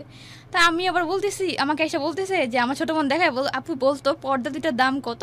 আমি বলি হাইস্ট গেলে 2000 টাকা হবে। তো বললে তুই রিসিপ্টটা দেখতো, তো রিসিপ্ট দেখে আমি দেখতেছি 4200 টাকা। তা আমি গেছি রাইগা যে তোমরা যেটা পারো না সেটা কেন করতে গেছো। আম্মু একটু চিল্লাফাল্লা করছে, পরে আমার ছোটো বোন বলতেছে আমি জানতাম তুই এটাই বলবি, তুই দেখ তো হাতের লেখাটা কার? আমি বলি কার? এখানে তো কার সাজে আমি করছি, 2কে 4 বানাই দিছি। আচ্ছা, এই মুহূর্তে আমাদের ছোট্ট একটা বিরতি নিতে হবে, বিরতির পর আমরা শুনবো ভালোবাসার বাকি অংশ। আসলে কি হতে যাচ্ছে এটা আমি নিজেও বুঝতে পারছি না, কারণ আমার কাছে কেমন কেমন জানি লাগছে যে গেলাম হচ্ছে সম্পর্ক নষ্ট করতে, সেখান থেকে যে বিয়ে করে ফেললাম, এখনও উচ্চ মাধ্যমিক পাশ করা হলো না, সব বিষয়গুলো আসলে জানি না। শেষ পর্যন্ত শুনলে আমরা বুঝতে পারবো যে শেষটা আসলে কি হতে যাচ্ছে। প্রিয় শ্রোতা, আমরা ফিরে আসছি ছোট্ট একটা বিরতি নিয়ে। সবাইকে স্বাগত জানাচ্ছি, শুনছেন ভালোবাসার বাংলাদেশ, ঢাকা FM 90.4। চলে যাব গল্পে। এরপরে কি হলো তুলি? তো তারপর আমরা রুম নেই, তো আস্তে আস্তে খাট আনলো, ওয়ার্ড্রোব আনলো, ড্রেসিং টেবিল আনলো, ওই পর্যন্তই। তো আনার দোষক তখন বানায় নাই। তো ততদিন ওর ফ্যামিলি জেনে গেছে আমাদের বিয়ের কথা, ও আমার সাথে কথা বলাই দিছে। তো তার কিছুদিন পর আমি এসএসসি পরীক্ষা দিছি, ও আমাকে দেওয়া হয়েছে। তো এসএসসি রেজাল্ট দিল, আমার খালা এখানে আসছে বেড়াইতে। তো এসএসসি রেজাল্ট দেওয়ার পর তো আমার ছোটো বোন, আমি রেজাল্ট দেখি না, যে এবার 3rd টাইম যদি এবার কিছু করি তাহলে গেছি। তা আমার ছোট বোন আমাকে বলে তুই এবারও ফেল করছিস? তা আমি কান্না করেছি। পরে ও আমার ছোট বোনকে বলছে এই শুধু শুধু কাঁদাও কেন, ও তো পাশ করছে। তো পাশ করার পর ও বাড়ি আমাদের সবাইকে মিষ্টি খাওয়ায়। তো আমার শাশুড়ি শুইনাম টাকা পাঠাইছে 3,000 টাকা মিষ্টি খাওয়ানোর জন্য। তো ও সেই টাকা দিয়ে কি করে যে খাট কিনছে, খাটের জন্য জাজিম বানিয়ে নিয়ে আসে। আমাকে বলতেছে তোমার টাকা আম্মু টাকা পাঠিয়েছে, সেই টাকা দিয়ে আমি জাজিম বানিয়ে নিয়ে আসছি। তা বলছে ভালো করছো, মিষ্টি তো খাওয়ানো হয়েছি সবাইকে। তো বলছে আচ্ছা ঠিক আছে। তো আমাকে কলেজে অ্যাপ্লাই করে, তো তখন একটু ঝামেলা চলতেছে কলেজে ভর্তি করা বলতে। ও আমাকে ও অ্যাপ্লাই করছে, তো কোনো সরকারিটা অ্যাপ্লাই না করে সব বেসরকারিটা করছে। তখন আমি এত কিছু বুঝি নাই। তো এরকম করতে করতে সেকেন্ড টাইমও আমার কোনো সরকারিটা আসেনি, কারণ সেকেন্ড টাইম আমি কোর্সে আসিনি। তো থার্ড টাইম কী করবো, পরে আসছিল সেকেন্ড টাইম সরকারিটা আসছিল বলতে ইয়েতে কিনা বলে আগারগড়ের দিকে সঙ্গীত কলেজ আছে ওখানে। তো আমার কলেজটা অত পছন্দ হয়নি, আমি আর ওখানে ভর্তি হয়নি। তো আবার অ্যাপ্লাই করি, তো পরে হচ্ছে মিরপুর কলেজ আসে, তো সেখানে ভর্তি করায় ও আমাকে নিয়ে। ওই ভর্তি করায় আনে আমাকে। তো তার কিছুদিনের মধ্যে আবার না, তার আগে আবার ঝামেলা হয়েছে কি, ঈদ গেল তো রমজান ঈদ, আমার ভর্তি হওয়ার আগে রমজান ঈদে ও বাড়িতে যায়। তো ওই যে কাবিন নামার কাগজ ও আনতেছে করতে করতে আমি ফোন দিছি ওই ভাইয়াকে। তার নাম্বার আমার কাছে ছিল না, ও যাওয়ার আগে ওর ফোন থেকে আমি নাম্বার নিয়ে ভাইয়াকে ফোন দিছি। পরে আমি পরিচয় দেই ভাইয়াকে, পরে আমাকে বলে ও তুমি। পরে আমি বলেছি ভাইয়া আমাদের কাবিনের কাগজ আসতেছে না কেন? এখনো আমার আম্মু তো কাবিনের কাগজ চাইতেছে, বিয়ে তো হয়ে গেছে প্রায় 6-7 মাস, কাবিনের কাগজ তো 3 মাসেই চলে আসে। তো পরে বলতেছে ভাই একটা কথা বলবো? আমি বলি কি? বলে তোমাদের কাবিনটা না হয় নাই। তো আমি বলি কেন? বলে ও কাবিনের তোমাদের সব ঠিক আছে, কিন্তু ও কাবিনের টাকাটাই দেয়নি। তাহলে কাজী কি তার নিজের পকেট থেকে তোমার কাবিনের কাগজটা করে নিয়ে জমা দিবে? সে তো কখনই এই জিনিসটা করবে না, করে না। তাহলে ওকে অনেকবার বলছি আমি, যে কাজীও তখন ওকে বিয়ে করার সময় বারবার বলছে যে তুমি যদি কাবিন করো তাহলে আমি বিয়ে পড়াবো, কারণ একটা মেয়ের জীবন নিয়ে আমি খেলতে পারবো না। তো ও রাজি হয়েছে, আমিও সেই জন্য রাজি হয়েছি। কিন্তু ও পরে আমি ওকে অনেকবার প্রেশার দিছি, ও টাকা দিয়ে যায় না, এই জন্য তোমাদের কাবিনটা হয়নি। তো ঈদের পর আসি, ওটা নিয়ে ঝামেলা চলতেছিল, আমাকে আদৌ কলেজে ভর্তি করাবে কিনা ঝামেলা চলতেছিল। যাই হোক কলেজে ভর্তি করায়। তো তখন ওকে আমি বুঝতে দেয়নি যে আমি জানছি কাবিন হয় নাই। তো ওর খালাতো ভাই বেড়াইতে আসে, ওই যেই খালাতো ভাইয়ের বাড়িতে আমার খালাতো ভাই গেছিল, ওই ভাইটা আসে বাড়িতে। তো তার সামনে তকাতকি করতে করতে আমি বলে দিই যে কাবিন তো তুমি করো নাই। তাহলে পরে ও অনেক কান্নাকাটি করে।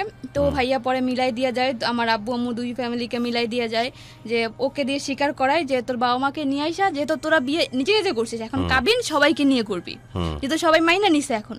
তো ও আছে ঠিক আছে।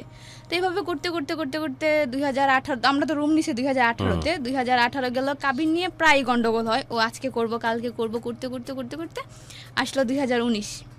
এই ঝগড়ার মাধ্যমে টুকটাক ভাবে গেছে।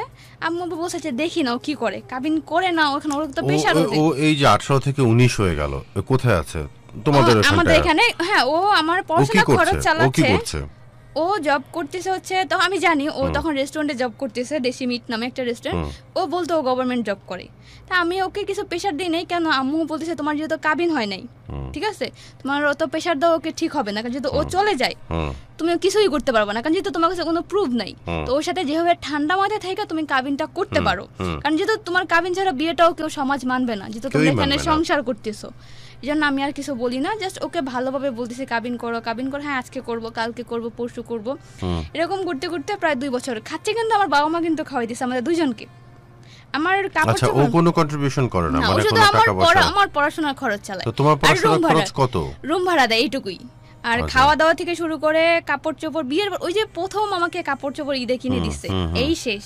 তারপর 2 ঈদে আমার বাবা মাই ওকে সহ দিচ্ছে, আমাকেও আমার বাবা মা কাপড় চোপড় দিচ্ছে। ওকে আজ পর্যন্ত বলবো না যে ওকে কিছু দেয় নাই, ওকে দিচ্ছে, আমাকে দিচ্ছে আর না দিচ্ছে, আমার ছোট বোনকে দিচ্ছে আর না দিচ্ছে, ওকে দিচ্ছে সব সময়, যাতে বলতে না পারে কখনো। তো আমার বাবা মা সবসময় ওকে দিচ্ছে। এরকম করতে করতে এই যে মে মাসের 1 তারিখে আমরা আবার রুম চেঞ্জ করবো, যেই বাড়িতে ছিলাম ওই বাড়ি ভেঙে ফেলবে, তো আমরা রুম চেঞ্জ করি। ওই জন্য ওর বার্থডে থাকে না, তার আগে আবার আমরা বাড়িতে যাই গ্রামে। তো হঠাৎ করে না ওর ফোনটা আমি ধরলে ও কেমন জানি করে। ও আমার সাথে 2 দিন ছিল বাড়িতে, আমার নানু বাড়িতে গেছি আমি বেড়াইতে, আমি অসুস্থ। তো নানু অনেক কান্নাকাটি করে, পরে আমি যাই। তো ওকে আমি এক পর্যায়ে জোরপূর্বক নিয়ে যাই, ও যাবে না আমার সাথে, তো ওর জোর করে নিয়ে যাই। তো একটা ভাইয়া থাকে, তার গাড়ি করে আমরা যাই, প্রাইভেট কার নিয়ে, আমার ছোটো বোন ও আমি যাই। তো দেখতেছি আমি গাড়ির মধ্যে বমি করছি, তো আমি ওর কোলে মাথা রেখে শুয়ে পড়ছি। তো আমাকে উঠাই দিচ্ছে, ঠিক আছে। তো ভাইয়া বলতে চাই এরকম করেন কে, আপনারই তো বউ, এখানে কি আপনার কি গার্লফ্রেন্ড বয়ফ্রেন্ড যেরকম করতেছেন? পরে কিছু বলে না। তো ও দেখতেছি ওর ফোনটা ধরলেও কেমন জানি করে, তা আমার তো সন্দেহ আসে না, আমি ভাবছি হয়তো এমনি ও এরকম করতেছে। তো ওখান থেকে আসার পর 1 তারিখ আমরা রুম চেঞ্জ করি।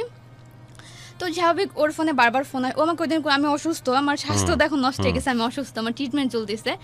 তো আমাকে বলতেছে তোমার কিছু করা লাগবে না, তুমি তো অসুস্থ, তুমি বসে থাকো, সবকিছু আমি করতেছি। তো সবকিছু ওই করছে, আমাদের রুমের সবকিছু ওই গুছাইছে নিজে। তোমরা কি সাবলেট থাকতে? হ্যাঁ না মানে হচ্ছে পুরোটা ফ্ল্যাট নিয়ে? হ্যাঁ মানে তো পরে হচ্ছে আমরা আসি ওই বাড়িতে, আবার পাশাপাশি রুম, দুইটা রুম, মানে আমাদের রুমে বাথরুম আর আম্মুদের বাথরুম বাহিরে। আচ্ছা। তো আসে, তো ওই দিন ওর বার্থডে থাকে, তো ওর ফোনে বারবার ফোন আসতেছে। তো ও ফোনটা রিসিভ করে বলতেছে আমি আসতে পারবো না, দোস্তই বলতেছে। তো আমি তো কিছু বুঝি না, তো আমাকে বারবার বলতেছে দেখো আমার ফ্রেন্ডরা ফোন দিতেছে বার্থডে। আমি বলি তুমি রুম গোছানো না অবধি কিভাবে যাবো, যদি রুম গোছানো হয় তাহলে চলে যাও তুমি। তো রুম ঘুরতে ঘুরতে প্রায় সন্ধ্যা 7টা-8টা হয়ে যায়। তো ও আর যায় না, ওই দিন খাওয়া দাওয়া করে শুয়ে পড়ি। তো এইভাবে যাইতেছে, ও বাসায় আসার পর আবার একটু আমার স্বাস্থ্যটা ফিরতেছিল, ঘুমটুম সব, আমি ট্রিটমেন্ট নিচ্ছি, ঘুমটুম ঠিক মতো হইতেছে, খাওয়া দাওয়া ঠিক মতো হইতেছে, স্বাস্থ্য ফিরে যেতেছিল। তো আমাকে বারবার বলতেছে আমার ছোট বোন সামনে যে শিমলা দেখো তুলির স্বাস্থ্যটা ফিরতেছে না, ও কিন্তু সুন্দর হয়ে যাইতেছে আবার। তো আমার ছোট বোন বলতেছে ওর স্বাস্থ্য ফিরতেছে, কিন্তু ভাইয়া আপনার নজরটাই না কখন জানি লাইগা যায়, আবার আপনার কিছু বের হবে, ওর খাওয়া দাওয়া টোটালি অফ হয়ে যাবে। এরকম করতে করতে রাতেবেলা আমরা ওর ফোনে ভিডিও দেখতেছি। তো আমি বসা, আমার ছোট বোন বসা, একটা ফোন নাম্বার থেকে কল আসতেছে। তো নাম্বারটা বারবার কলটা কাটে দিতেছে। তো কাটে দিতেছে কেন, পরে আমি বলতেছি কি, তো বলতেছে আমার ফ্রেন্ড নূপুর, ও ফোন দিতেছে আমাকে যাইতে বলতেছে, আমি যাব না। তো স্বাভাবিক ও ওই নাম্বারটায় মেসেজ করবে, ওই নাম্বারটায় মেসেজ না করে অন্য একটা নাম্বারে মেসেজ করছে। তখন আমার কেন জানি খটকা লাগলো যে ও তো ওই নাম্বার মেসেজ করার কথা, তাহলে অন্য একটা নাম্বারে কেন মেসেজ করলো। তো আমি ওই নাম্বারটা খুঁজি অনেক, তো পাই না। তো মে মাসের 19 তারিখে ও অসুস্থ হয়, বলে আমাকে, ঠিক আছে, ওর পেটে ব্যথা, ও বাসায়। তো ও অনেকবার বমি টমি করে, তো আমি যেহেতু ওর পেটে ব্যথা কিছু খাইতে পারি না, আমি খিচুড়ি রান্না করি, তো খিচুড়ি রান্না করে ওকে খাওয়াই দিই। তো আমাকে বলে তুলি আমি ডাক্তারের কাছে আসতেছি, আমি যে হসপিটালে ট্রিটমেন্ট নিয়ে ও ওখানে যাবে। তো বলতেছে তুমি একটু ওই ভাইয়াকে ফোন দাও যে সে আসে কিনা। তো আমি ফোন দিই, পরে আমার আসে, তুমি যাও। তো যাই, তো হসপিটাল বাসা আমার যাইতে 2 মিনিট লাগে, ও যাবে আর আসবে, দেখাবে, সময় তো 10 মিনিট লাগার কথা, সেখানে 3 ঘন্টা হয়ে গেছে, ও আসে না। পরে 3 ঘন্টা পর আসছে, আসার পর ওর ফোনটা রেখা বাথরুমে গেছে। তো বাথরুমে যাওয়ার পর আমি হঠাৎ একটা মেসেজ আসে, মেসেজটা উপরে স্ক্রিনে শো করে যে পেটে ব্যথা কমছে। তো ওই নাম্বারটা যে নাম্বারটা 3-4 দিন আগে ওর নাম্বারে কল দিছে। তা আমি বলছি নূপুর আপু হলে তো কখনো এইভাবে কথা বলবে না, সে তুই তো গাড়ি আগে একটা বকা দেয়। তো পরে আমি নাম্বারটা আমার আম্মুর ফোনে নেই, আমার ফোন তখন ছিল না, ওর ফোন বিক্রি করে আমার হাতের ফোন ও নিয়ে যায়, আমি প্রায় 1.5 বছর ফোন ছাড়াই থাকি। তো আমি আমার আম্মুর নাম্বারে ফোনটা নিয়ে আমি ফোন দেই। তো ফোন দেওয়ার পর একটা মেয়ে ধরে। তো আমি মেয়েকে জিজ্ঞাসা করি তোমার নাম কি, তো বলে আমার নাম লামিয়া। তো আমি বলি তুমি সাচিবকে চিনো, তো বলে হ্যাঁ চিনি। তো আমি বলি সাচিব তোমার কি হয়, ও বলে আমার বয়ফ্রেন্ড। তখন আমি শুনি না অবাক হয়ে যাই যে তোমার বয়ফ্রেন্ড মানে, পরে বলে হ্যাঁ, বলে তোমাদের রিলেশন, বলে 3 মাস ধরে। পরে আমি বলি আমি কে জানো, তো বলে কে তুমি, তা আমি বলছি আমি ওর ওয়াইফ। তো তার আগে পরেও আমি আবার অন্য গল্প শুনি ওর কাছ থেকে, যে পরে বলে তোমাদের কাবিননামার কাগজ আছে। পরে আমি যেটা সত্যি সেটাই আমি বলছি, আমার সরল মনে আমি সত্যিটা বলে দিয়েছি, দেখো এরকম এরকম আমাদের কোনো কাবিননামার কাগজ নেই, বাট তুমি কাবিননামার কাগজ ছাড়া আমার কাছে যা যা প্রমাণ চাও আমি সব প্রমাণ দিতে পারবো তোমাকে। তো ওই মেয়ে আমাকে কিছু বলে না। তো আমি নিচে যাই, ওকে ফোন জিজ্ঞাসা করি, ও বলে ওর গার্লফ্রেন্ড না। তো আমি মেয়েকে আবার ফোন দিই, কনফারেন্সে রাখা, ওর লাইনে রাখি, ও সামনে দাঁড়ানো। তো ওই মেয়ে বারবার বলতেছে যে তোমার সাচিবকে বলতে বলো, একবার হ্যালো বলতে বলো, আর না ওকে বলতে বলো যে তুমি ওর ওয়াইফ, তাহলে আমি সরে যাব তোমাদের পর থেকে। ওকে আমার আম্মু রিকোয়েস্ট করে, সবাই রিকোয়েস্ট করে, ও কোনো উত্তর দেয় না। পরে ওই মেয়ে আম্মুকে অনেক অপমান করার পর তারপর দিন ও সকালে ঘুম থেকে উঠে ওর ফোনের লক চেঞ্জ, তখন একবারে সাডেনলি চেঞ্জ, আমি ওর ফোন ধরতেই দেয় না আর। তো তারপর দিন সকালে উঠা ও চলে যায়। তো চলে যাওয়ার পর ওই মেয়েকে ফোন দেই যে তুমি আমার সাথে দেখা করো, যেহেতু তো আমার কাছে কাবিননামা কাগজ নাই, তো আমাকে তো প্রুফ করতে হবে আমি ওর ওয়াইফ, তো আমি তোমাকে সেই প্রুফগুলো দিব, তোমার সাথে দেখা করো। তো মেয়ে ফার্স্টে রাজি হয়, পরে আবার বলেন না আমি দেখা করব না। পরে আমার আম্মু অনেকবার রিকোয়েস্ট করে যে তুমি দেখা করো, তোমার আম্মুকে তুমি নিয়ে আসো, যেহেতু তোমার আম্মু তোমার রিলেশনের কথা জানে, আমিও আমার মেয়ের কথা জানি, আর ওরা তো এখানে 2 বছর যাবত সংসার করতেছে, এলাকার মানুষ তো আর মিথ্যা কথা বলবে না। তো পরে ওই মেয়ে আমার সাথে আর দেখা করবে না, বলে সাচিব আমাকে নিষেধ করছে, আমি আর দেখা করতে পারবো না। পরে ওই দিন ওরা বিকালে দেখা করে, তো আমি ওকে ফোন দেই, ফোন দেওয়ার পর আমি বুঝতে পারি সাচিব ওর পাশে থাকা, দাঁড়ানো, ওরা পাশাপাশি বসা। তো মেয়ে আমার ফোন কাইটা দেয়, পর আমি বললেও কিছু বলি না।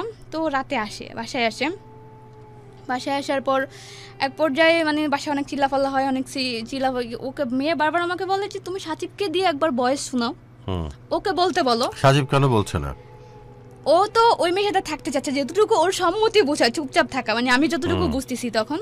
তো আমি কি করি, রাতে ওর ফোন তো লক করা, আমি তো ওর ফোন খুলতে পারতেছি না, আমি ওর ফোন থেকে ওর সিমটা খুলা ফেলি, খুইলা আমি আম্মুর ফোনে সিমটা ভরি, বইটা রাতে 3টা বাজে আমার পাশে থাকে, আমি ওই মেয়েকে ফোন দিই। তখন রমজান মাস চলতেছে, সিয়ারির টাইমে আমি ফোন দিই, তো ওই মেয়েকে কথা শোনাই।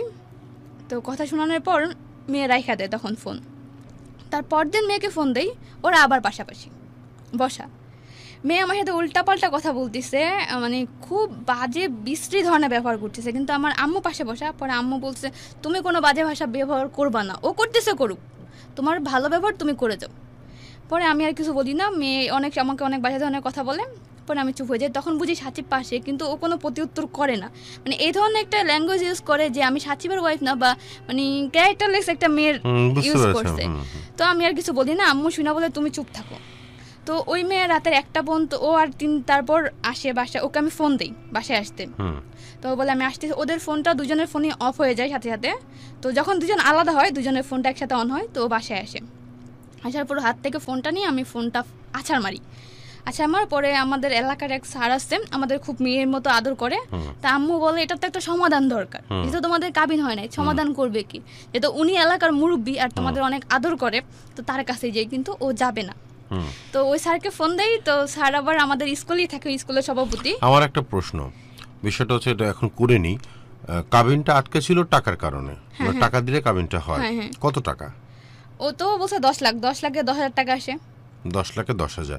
এই যে এত কিছু হচ্ছে, যেহেতু তোমার কাবিননামাটা দরকার, তুমি কি 10,000 টাকা সেই ভাইয়ের কাছে দিয়ে কাবিননামাটা আনার মতো? অ্যাকচুয়ালি আমার সামনে ওখানে আবার প্রবলেম ছিল, আমার পড়াশোনা একবারে টাকাটা দেওয়া সম্ভব ছিল না, দেওয়া হলে আমার আম্মুই দিয়ে দিত টাকাটা। আচ্ছা ঠিক আছে। তো তখন আর আম্মু চেয়েছিল দেখি ও কি করে।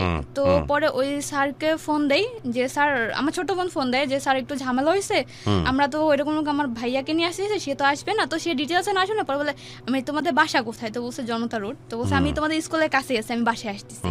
তো স্যার হুট করে বাসায় আসে। তো আসার পর স্যার আমাদের দুই ঝামেলার কথা শুনে, এগুলো শোনার পর ওকে ফার্স্টে জিজ্ঞাসা করে যে তুমি কি করো বাবা। ওই দিন ও সবার সামনে ফার্স্ট সত্যি কথা স্বীকার করে যে আমি একটা রেস্টুরেন্টে জব করি, দেশি মিট নামে, ওখানে। তো ঠিক আছে। তো স্যার জিজ্ঞাসা করে তো তুমি তো বিয়ে করছো, এখানে 2 বছর ধরে সংসার করতেছো, তো তুমি এখন কি করবা, ওকে রাখবা না ওই মেয়ের সাথে সংসার করবা?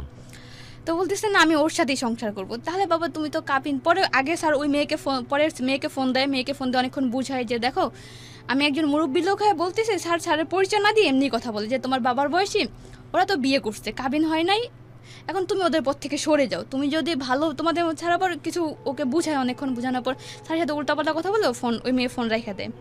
তো স্যার ওকে জিজ্ঞাসা করে তুমি কাবিন করবা? তো বলে হ্যাঁ স্যার কাবিন করবো। কবে কাবিন করবা? স্যার আমার কাছে তো টাকা নাই, টাকা হইলে আমি কাবিন করবো। তো স্যার কি করে, হুট করে কাজীকে কল দেয় যে কাজী একটা বিয়ে হয়েছে বাট কাবিন করানো লাগবে, আপনি আসেন।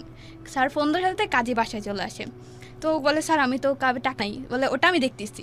পরে স্যার সব কিছু ওর আইডি কার্ড নিয়ে কাবিন টাবিন করাই দিয়ে স্যার সাক্ষী হয়ে, আমার বাবা মা সাক্ষী হয়ে কাবিন করাতে স্যার 5 লাখ টাকা কাবিন করে।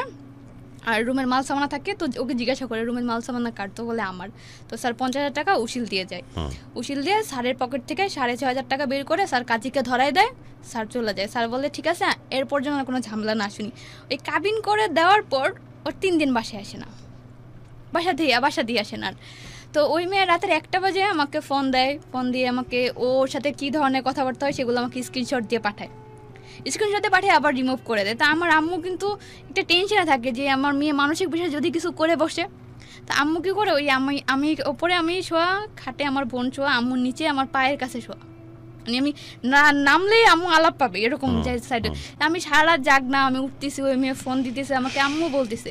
তো সকালে আম্মু আমার পাশে শুয়ে, আমার খাওয়া দাওয়া 5 দিন পুরো অফ টোটালি। তো আম্মু সকালে উঠে অনেক কান্নাকাটি শুরু করে দিছে যে তুমি যদি ভাঙা পড়ো তাহলে আমি কাকে নিয়ে বাঁচবো। তো আম্মু অনেক কান্নাকাটি করার পর ও 3-4 দিন পর 1 সপ্তাহ পুরো কন্টিনিউ ওরা দেখা করে। মেয়ে আমাকে সব কিছু ডিটেলস দেয় যে ও দেখা করতেছে, কথা বলতেছে, কনফারেন্স করতেছে। তো 1 সপ্তাহ পর ও শুক্রবারে বাসায় আসে। আসার পর আম্মুর সাথে অনেক তর্কাতর্কি করে। ওর অন্যায় হলেও কখনো মাথা নত করে না, এটা হচ্ছে ওর দোষ। তো ও সব দোষ আমার কারে দিতেছে, ঠিক আছে? যে আমি ওর সাথে রাগারাগি করতাম, চিল্লাফাল্লা করতাম, হ্যাঁ করতাম, কেন করতাম? ওই যে ওর এক একটা মিথ্যা আসতো বা কাবিন নিয়ে ঝামেলা হইতো এই। আর আমার একটা ছোটোবেলা থেকে বদ অভ্যাস কি, আমার যদি রাগ হয় আমি মানে হচ্ছে ঘুমাইতে গেলে আমি ঘুমাই না, আমি বসে থাকি, কারোর সাথে কথা বলি না। এটা আমার একটা বদ অভ্যাস। আর একটা বদ অভ্যাস হচ্ছে আমার, যদি আমাকে কেউ মানে খুব কষ্ট লাগে, কেউ আমাকে হাজার কথা জিজ্ঞাসা করুক, আমার মুখ দিয়ে কোনো সাউন্ড বেরোবে না। এটা আমার আম্মুও জানে ছোটোবেলা থেকে।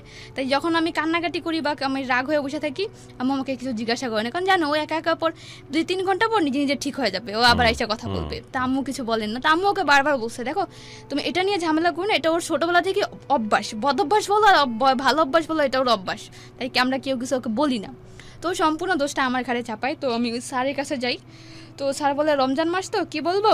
তো ওর আমাকে নিয়ে বাড়িতে ঈদ করতে যাওয়ার কথা, তো আমাকে বাড়িতে নিয়ে ঈদ করতে যায় না। এর মাঝখানে কিন্তু ওর আম্মু এসে আমাকে দেখে গেছে। ওর আম্মু যখন আসছে তখন তো আমি খুব অসুস্থ, অনেক শুকনা, মানে এখন যতটুকু আছে তার থেকে আরও শুকাই গেছিলাম। তো সে আমাকে সেই অবস্থায় দেখে গেছে। তখন কিন্তু কাবিন হয় নাই, তাকেও আসতে বলছিলাম যে কাবিন করতে, সে আসবে না, কাবিন করতে আসে নাই, ঠিক আছে? তো আমি অত কিছু বুঝি নাই। তো বাড়িতে ঈদ করতে গেল, যাওয়ার পর তো বাড়ি থেকে আমি ওর ছোটো কাকা সিঙ্গাপুর থাকে, তার সাথে আমার যোগাযোগ হইলো। তো সে আমাকে বলে, সাচিব তো সবার কাছে অস্বীকার করো, ও তোমাকে বিয়েই করে নাই। পরে আমি বললো ওর আম্মু তো এসে গেলো, বলো ওর আম্মু তো এসে বলে তোমাকে নাকি দেখেই নাই ও বাড়িতে যায়, ঢাকা যায়। আমি বলি ওর আম্মু এসে আমাকে দেখলো, আমাকে খাওয়াই দিল, জড়াই ধরলো, তারপর আমি অসুস্থ কেন সেগুলো জিজ্ঞাসা করলো। তাহলে এগুলো কাকে জিজ্ঞাসা করে গেল? আমার আন্টিরা ছিল, আমার আন্টির সাথে কথা বললো, আমার খালাতো বোনকে কোলে নিল। বলে ওরা তো ভাবা, এখন আমি কি বলবো, বাবা আমি তো সিঙ্গাপুর, আমি তো কিছু জানি না, এখন সত্যি মতো তো তোমরা সামনাসামনি হলে আমি যাচাই করতে পারবো। তো পরে বলছে তোমাদের কাবিন হয়েছে? পরে আমি বলি দেখেন কাকা, কাবিন তো হয়েছে কিছুদিন, মে মাসের 21 তারিখে আমাদের কাবিন হয়। কাবিন নামার কাগজ তো আমি এখন পাবো না, কাবিন নামার কাগজ তো আমি 3 মাস পরে হবো। তবে একটা কাগজ থাকে বিবাহের অঙ্গীকার নামা, যেটা সাথে সাথে দেয়, ওটাতে ওকে সিগনেচার করতে বলছে। ওই স্যার যাওয়ার পর ওর সিগনেচার করে না, ওটার পিক তুলে সবাইকে দেখাইতেছে। যদি কাবিন করতাম তাহলে তো আমি এটাতে সিগনেচার করতাম। তো ওর মাথায় এইটুকু ঢুকতেছে না যে আমি যখন সিগনেচার করছি একটা রেজিস্ট্রেশন নামায় সিগনেচার করছি, ওটাই তো অরিজিনাল কাবিন। তো আম্মু আব্বু কাজীর কাছে যায়, পরে কাজী বলে ওটাতে সিগনেচার করুক না করুক কোনো সমস্যা নেই, আপনাদের অরিজিনাল কাগজ করে চলে গেছে, আর একটা টোকেন দিয়ে দিছে আমাদের, আপনারা 3 মাস পর এসে কাবিনের কাগজ নিয়ে যান, কাবিন হয়ে গেছে। তো বাড়িতে যে ওর ফ্রেন্ডসের সাথে আমি কথা বলি, তো সবাই বলে যে সাচিব তো অস্বীকার, ও তোমাকে বিয়েই করেনি। তো আমি বলছি ঠিক আছে, যদি আমাকে বিয়ে না করে থাকে তাহলে আর কিছু করার নেই, 3 মাস পর কাবিন নামার কাগজ আসবে, তখন না হয় সেটা প্রমাণ হবে। তো বলছে আচ্ছা ঠিক আছে। তো তারা আমাকে বলে তোমাদের কিছু পিক আছে? তো আমার কাছে অল্প কিছু পিক ছিল, তো সেই পিকগুলো আমি দিই। তো ও তাদেরকে বলে যদি আমার বউ হয় তাহলে তো আরও পিক থাকবে, কিন্তু আমার কাছে তো ফোন ছিল না, সব পিক তো ওর ফোনে। তো আমি বলি দেখেন ওর ফোনে একটা লক আছে, পার্সোনাল লক থাকে, ওটাতে ঢুকলে অনেকগুলো পিক পাবে না। বলে দেখো একজনের পার্সোনাল ফোন তো আমরা ধরতে পারি না, ওই পিকগুলো আমরা কীভাবে পাবো? তো কিছু পিক আমার খালাতো ভাইয়ের কাছে ছিল ফটোসে, তো সে আমাকে বের করে করে করে দেয়, তো ওই পিকগুলো আমি পাঠাই। তো তারপর তারা বিশ্বাস করে যে না তোমার বিয়ে হয়েছে, আমরা বিশ্বাস করি, কিন্তু ও ফাজলামি করতেছে। এই ক্ষেত্রে ছোট্ট আরেকটি বিরতি আমাদের নিতে হবে। প্রিয় শ্রোতা, আপনারা শুনছেন আসলে কাকে বলে ভালোবাসা। যে বলছিলাম যে একটু আগে যে গল্প কোন দিকে যাচ্ছে হয়তো বুঝে উঠতে পারছি না, অনেক কিছু বলার আছে আজকের অনুষ্ঠান নিয়ে, আজকের এই ভালোবাসার গল্প নিয়ে। ছোট্ট একটা বিরতি নিয়ে ফিরে আসবো। আপনারা তুলির মতো হয়তো চমৎকার ভালোবাসার গল্প থাকতে পারে, কিংবা খুব ভয়ানক কোনো ভালোবাসার গল্প থাকতে পারে, যা শুনলে হয়তো মনে হবে বাবা ভালোবাসা থেকে 100 হাত দূরে থাকি। যে গল্পই হোক না কেন, ভালোবাসা সে মহাকাব্য আমরা শুনতে চাই, শোনাতে চাই পুরো বিশ্ববাসীকে। চলে আসুন স্টুডিওতে facebook.com/iloveDhakaFM। এখানে ভালোবাসার যে বাংলাদেশে পোস্ট করা হয়েছে, সেখানে আমার official Facebook fan page tag করা আছে, যার নাম হচ্ছে রাজ গুরু কন্টেন্ট। সেখানে আপনি আপনার ভালোবাসার গল্পটি ছোট্ট আকারে লিখে পাঠাতে পারেন আপনার মোবাইল নম্বর সহ, এবং যদি মোবাইলে SMS করে আপনি আসতে চান তাহলে যে কাজটি করতে হবে, শুরুতে লিখতে হবে OG স্পেস দিয়ে হ্যাপি অথবা স্যাড, আপনার মোবাইল নাম্বার, আপনার নাম এবং আপনি কোথায় আছেন পাঠিয়ে দেবেন 16260 এই নাম্বারে। ফিরে আসছি ছোট্ট একটা বিরতি নিয়ে, তুলির ভালোবাসার মহাকাব্যকে নিয়ে। ভালোবাসার বাংলাদেশ।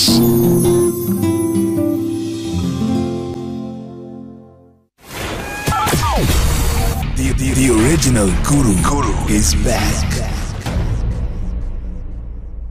নতুন একটি ঘন্টার সাথে আবারও আপনাদের সবাইকে স্বাগত জানাতে চাই ভালোবাসার সবচেয়ে বড় আয়োজন ভালোবাসা বাংলাদেশে, যেখানে আছে আমি আপনাদের ভালোবাসার গুরু। এবং আমরা শুনছিলাম আজকের ভালোবাসার অতিথি তুলির ভালোবাসার মহাকাব্য গল্পের যে অংশে আমরা ছিলাম, সেখানে আসলে বাড়তি কথা বলে শ্রোতাদের জন্য একটি বিরক্তিকর বিষয় হয়ে যাবে, সেই বিরক্তি আমি আর করতে চাই না। তুলি, তারপর কি হলো? তো তারপর রমজান ঈদ গেল, তো কুরবানিতেও একটু ভালো ভালো আমাকে নিয়ে গেল ওদের বাড়িতে ঈদ করতে। আচ্ছা, তুমি গেলে তাহলে? হ্যাঁ, গেলাম ঈদ করতে। তোর বাবা মামার সাথে ভালোই ব্যবহার করলো, গেলাম ভালো টালো ঈদ করে আসলাম। তো আমি 12 তারিখে চলে আসি ঈদ করে, ও আমাকে দিয়ে যায়। তখন ওর গায়ে একটু জ্বর থাকে। তো ঢাকায় আসার পর ওকে বলি তোমার মনে হয় ডেঙ্গু হয়েছে। তো ও বলে না হয় নাই। তো আমি আমার আব্বু হসপিটালে যায়, ওকে ফোন দেয় যে ওকে নিয়ে আয়। তো ও যাবে না, ও বাড়িতে চলে গেছে। বাড়িতে যাওয়ার পর ধরা পড়ে ওর ডেঙ্গু হয়েছে। তো পরে আমারও ওদের বাড়িতে আমারও সেম ডেঙ্গু হয়ে গেছে। ও যেদিন ডেঙ্গু ধরেছে ওই দিন আমারও। তবে আমারটা তো সিরিয়াস হয় নাই, সাথে সাথে আম্মু ট্রিটমেন্ট করছে, ওর 3 দিন গাড়াইছে। তো আমি বাসায় ট্রিটমেন্ট নেই, শনিবারের মধ্যে আমি মোটামুটি সুস্থ। তা আমি আম্মুকে বলি, আম্মুও বলে যেহেতু তোমার হাজবেন্ড সে, তো সে যেহেতু অসুস্থ, তুমি আসছো কিন্তু তোমার তো যাওয়া লাগে, উচিত, তোমার কর্তব্য এটা। তো আমি কি করি, আমার ভাইয়াকে নিয়ে আমি গ্রামে চলে যাই, যাইয়া ওকে হসপিটালে যাই। যাওয়ার পর ওই দিন দেখি ওর ট্রিটমেন্ট ভালোভাবে হচ্ছে না, ওর অবস্থা খুব খারাপ। আর আমার শাশুড়ি একটু পড়াশোনা যায় না স্বাভাবিক, এই সময় কি কি ধরনের ট্রিটমেন্ট লাগে সেটাও জানে না। তো উনি যেভাবে আছে ওভাবে বসে থাকতেছে, হয়তো হসপিটালে অনেক ধরনের ঝামেলা। তো আমি কি করি, ওকে পরদিন সকালবেলায় হসপিটাল ওখান থেকে নিয়ে আসি, ও গভর্নমেন্ট হসপিটাল থাকে, ওখান থেকে আমি আমাদের এলাকার পাশের হসপিটালে ওকে ভর্তি করে দিই। ওখান থেকে ওকে 3 দিনে সুস্থ করে নিয়ে আসি। কিন্তু এই 3 দিনের মধ্যে ওর কোনো একটা ফ্রেন্ড সার্কেল ওকে দেখতে আসেনি। তখন আমি ওকে বলি তোমার এত গার্লফ্রেন্ড, এত ফ্রেন্ড সার্কেল, সবাইকে ফোন দাও, আসতে বলো, আজকে কেন আমি তোমার সেবা করবো? আমি সেবাও করছি, আবার বলছিও। আমি সারা রাত হসপিটালে বসেছি, আমার আম্মু অফিস থেকে আইসা রান্না বান্না করে ওকে দিয়ে আসতো। আমি হসপিটাল থেকে আসতাম না, আম্মুই খাবার টাবার দিয়ে আসতো, নিয়ে আসতো। তো কয়েকদিন আগে আমি অসুস্থ, তো ও ঘুরতে যাবে গত মাসের 27 তারিখ। তার আগে ও বলো ওর এখানে যেখানে চাকরি আছে ওই চাকরি ও করবে না, ওর বেতন টেতন দেয় না কোম্পানি থেকে, ও গাজীপুর চাকরি নিবে। তো ঠিক আছে, আম্মু ভালোভাবে বুঝাই দিল এখানে রুম আছে। তা আম্মু বলছে আপাতত এখানে রুম থাকুক, ওর ইন্টারভিউ শেষ হোক, তারপর তুমি ইন্টারভিউ শেষে ওকে নিয়ে যাও একবারে তোমার সাথে, এখন ও থাকুক এখানে। তো ঠিক আছে, ওকে বুঝাই টুঝাই দিল। তো 27 তারিখে ওর ঘুরতে যাওয়ার কথা। তো ওর যে ফ্রেন্ড সার্কেলগুলো আমার পছন্দ না, কেননা তাদের আড্ডাই হচ্ছে মেয়েদের নিয়ে। আচ্ছা, তো এই জন্য আমার পছন্দ না। তো আর সব থেকে বড় কথা, যখন ওষুধ ছিল কেউ তো খোঁজ নেয়নি, তাহলে এখন কেন তুমি তার সাথে যাবা? তো ও আমাকে বলে আমি রাগ হয়ে ওর কাপড় চোপড় সব প্যাক করে দিয়ে দিই, যাও তুমি একবারে চলে যাও। যেহেতু আমার তো তার রাতে আবার অনেকক্ষণ ঝগড়া হয়। ও বলে ওর ফ্রেন্ড সার্কেল আমার থেকে ওর ফ্রেন্ড সার্কেল বড় বেশি। তো আর ওকে যা ট্রিটমেন্ট করছি আমরা, সেটা অভিনয় ছিল আমাদের সবাইকে দেখানোর জন্য। তো এটা আমার আম্মু অনেক কষ্ট পায়, তাই আমি ওকে সকালবেলা বলি, তো ও চলে যায়। তো ওকে আমি দুপুরে ফোন দেই। আমি আবার ফেসবুকে বিকালে ঢোকার পর দেখি ওদের পিকনিকে যাওয়ার কথা ছিল, আম্মুকে বলে যে ও যাবে না পিকনিকে। তো বিকালে দেখি ওর ফ্রেন্ড সার্কেলে তো ঘুরতেছে, ওরা 8টা ছেলে 2টা মেয়ে, ওরা উত্তরায় গেছে ঘুরতে। তো আমি আবার ওরা লাইভ ছাড়ছে লাইব্রেরি। তো আমি ওকে কল দিই যে সাচিব তুমি কোথায়? তো বলতেছে আমি গাজীপুর গাড়ি থেকে আসতেছি। তখন আমি হাসি দিই। তো হাসি দেওয়ার পরে হাসো কেন? তা আমি বলছি তাহলে যে লাইভ ভিডিওটা দেখতেছি ওটাতে তো সাচিব মোল্লা না অন্য কেউ তাহলে? তো আমাকে পরে বলে হ্যাঁ আমি ঘুরতে আসছি, তোমার কোনো সমস্যা? পরে আমি কিছু বলি না, ফোন রেখে দিই। ওই দিন থেকে ওর সাথে আমার তুমুল আকারে আমি কথা বলা বন্ধ, ঝগড়াঝাটি এই সেই। তো ও যেই গাজীপুর গেছে, যে মামার কাছে বলছে, কেমনি জানি তার সাথে আমার এফবিতে অ্যাড ছিল। তো আমার ওই নামটা নক করছে আমাকে। তো আমি তাকে নক করি যে আপনার কাছে কি সাচিব থাকে? তো সে বলে না, তো আমার কাছে তো সাচিব থাকে না। আমি ও তো গাজীপুর আপনার কথার কাছেই থাকার কথা বলতে পারে, আসার কথা ছিল, বাট ও আসে নাই। বাট তোমার সাথে নাকি ওর ছাড়াছাড়ি হয়ে গেছে। আমি বলি কে বলে কথা? বলে সাচিবই তো বললো, ওর বাবা মা তোমাকে পছন্দ করো, ওর সাথে তোমার ছাড়াছাড়ি হয়ে গেছে এরকম। ওর আরেকটা ফ্রেন্ড আমাকে ফোন দিয়ে এই কথাটা বলছে। এলাকায় একটা ভাইয়া ছিল যার গাড়ি করে আমরা বাড়িতে গেছিলাম, সে আমাকে ফোন দিয়ে ভাবি আপনি নাকি, উনি আবার শিফাত ভাই ডাকে, শিফাত ভাইকে ডিভোর্স দিয়ে দিছেন। আমি বলি কি ব্যাপার, সবাই আমাকে ফোন দিয়ে এই কথা বলতেছেন না, আমাদের তো ডিভোর্স হয়নি। বলে সবাইকে তো সে এটাই বলে বেড়াচ্ছে আপনার সাথে তার ডিভোর্স হয়ে গেছে। তো ওই যে মামা বললো ও গাজীপুর থাকে না, আমার ওই সময় মাথায় নক করলো। তো ওই যে শনিবার দিন বিকালে আমার বাসায় আসে যে ও বলে ওর গাজীপুর বাইং হাউসে জব করে, ওই কাজে স্যাম্পল নিয়ে ও ফার্ম গেট আসছে। তো সেখান থেকে আমাকে ফোন দেয় যে আমি কি বাসায় আসবো। আমি বলি আসো, বাসায় আসো। তো বাসায় আসে রাতে খাওয়া দাওয়া করে ঘুমাই। তো সকালে 7টার দিকে ওর যেহেতু গাজীপুর ডিউটি, তাহলে ওর 6টা বাজে ওঠা লাগবে। আমি 4টা বাজে তাহাজ্জুদ নামাজ পড়ছি, কোরআন শরীফ পড়ছি, ফজরের নামাজ পড়ে ওকে ডাক দিছি যে তুমি তো যাবা, তাহলে উঠে গোসল টোসল করে ফ্রেশ হয়ে খাওয়া দাওয়া করে বের হও না কেন। ও বলতেছে আমি 7:30 বাজে ওইটা যাইতে পারবো। তা আমার মনে খটকা লাগলো, যদি ও গাজীপুরই যায় তাহলে তো এতক্ষণ আরও আগে বের হওয়ার কথা, কারণ রাস্তায় জাম থাকতে পারে, যেহেতু ওর ডিউটি 9:30 বাজে। তো ও চলে যাওয়ার পর ওই দিন আমার কেন জানি খটকা লাগে। তো আমি আমার খালাতো ভাইকে ফোন দিয়ে বলতেছি ও তেজগাঁও যাবো আমি। তো বলতেছে কেন? আমি বলি দেখি ও কি তেজগাঁও তো ডিউটি করে। আমি আবার তার আগে একজনের কাছে কনফার্ম হই, ওর অফিসের এক কলিগের নাম্বার ছিল আমার কাছে। তো তাকে আমি নক করার পর সে বলে হ্যাঁ সে তো ডিউটি করতেছে এখানে।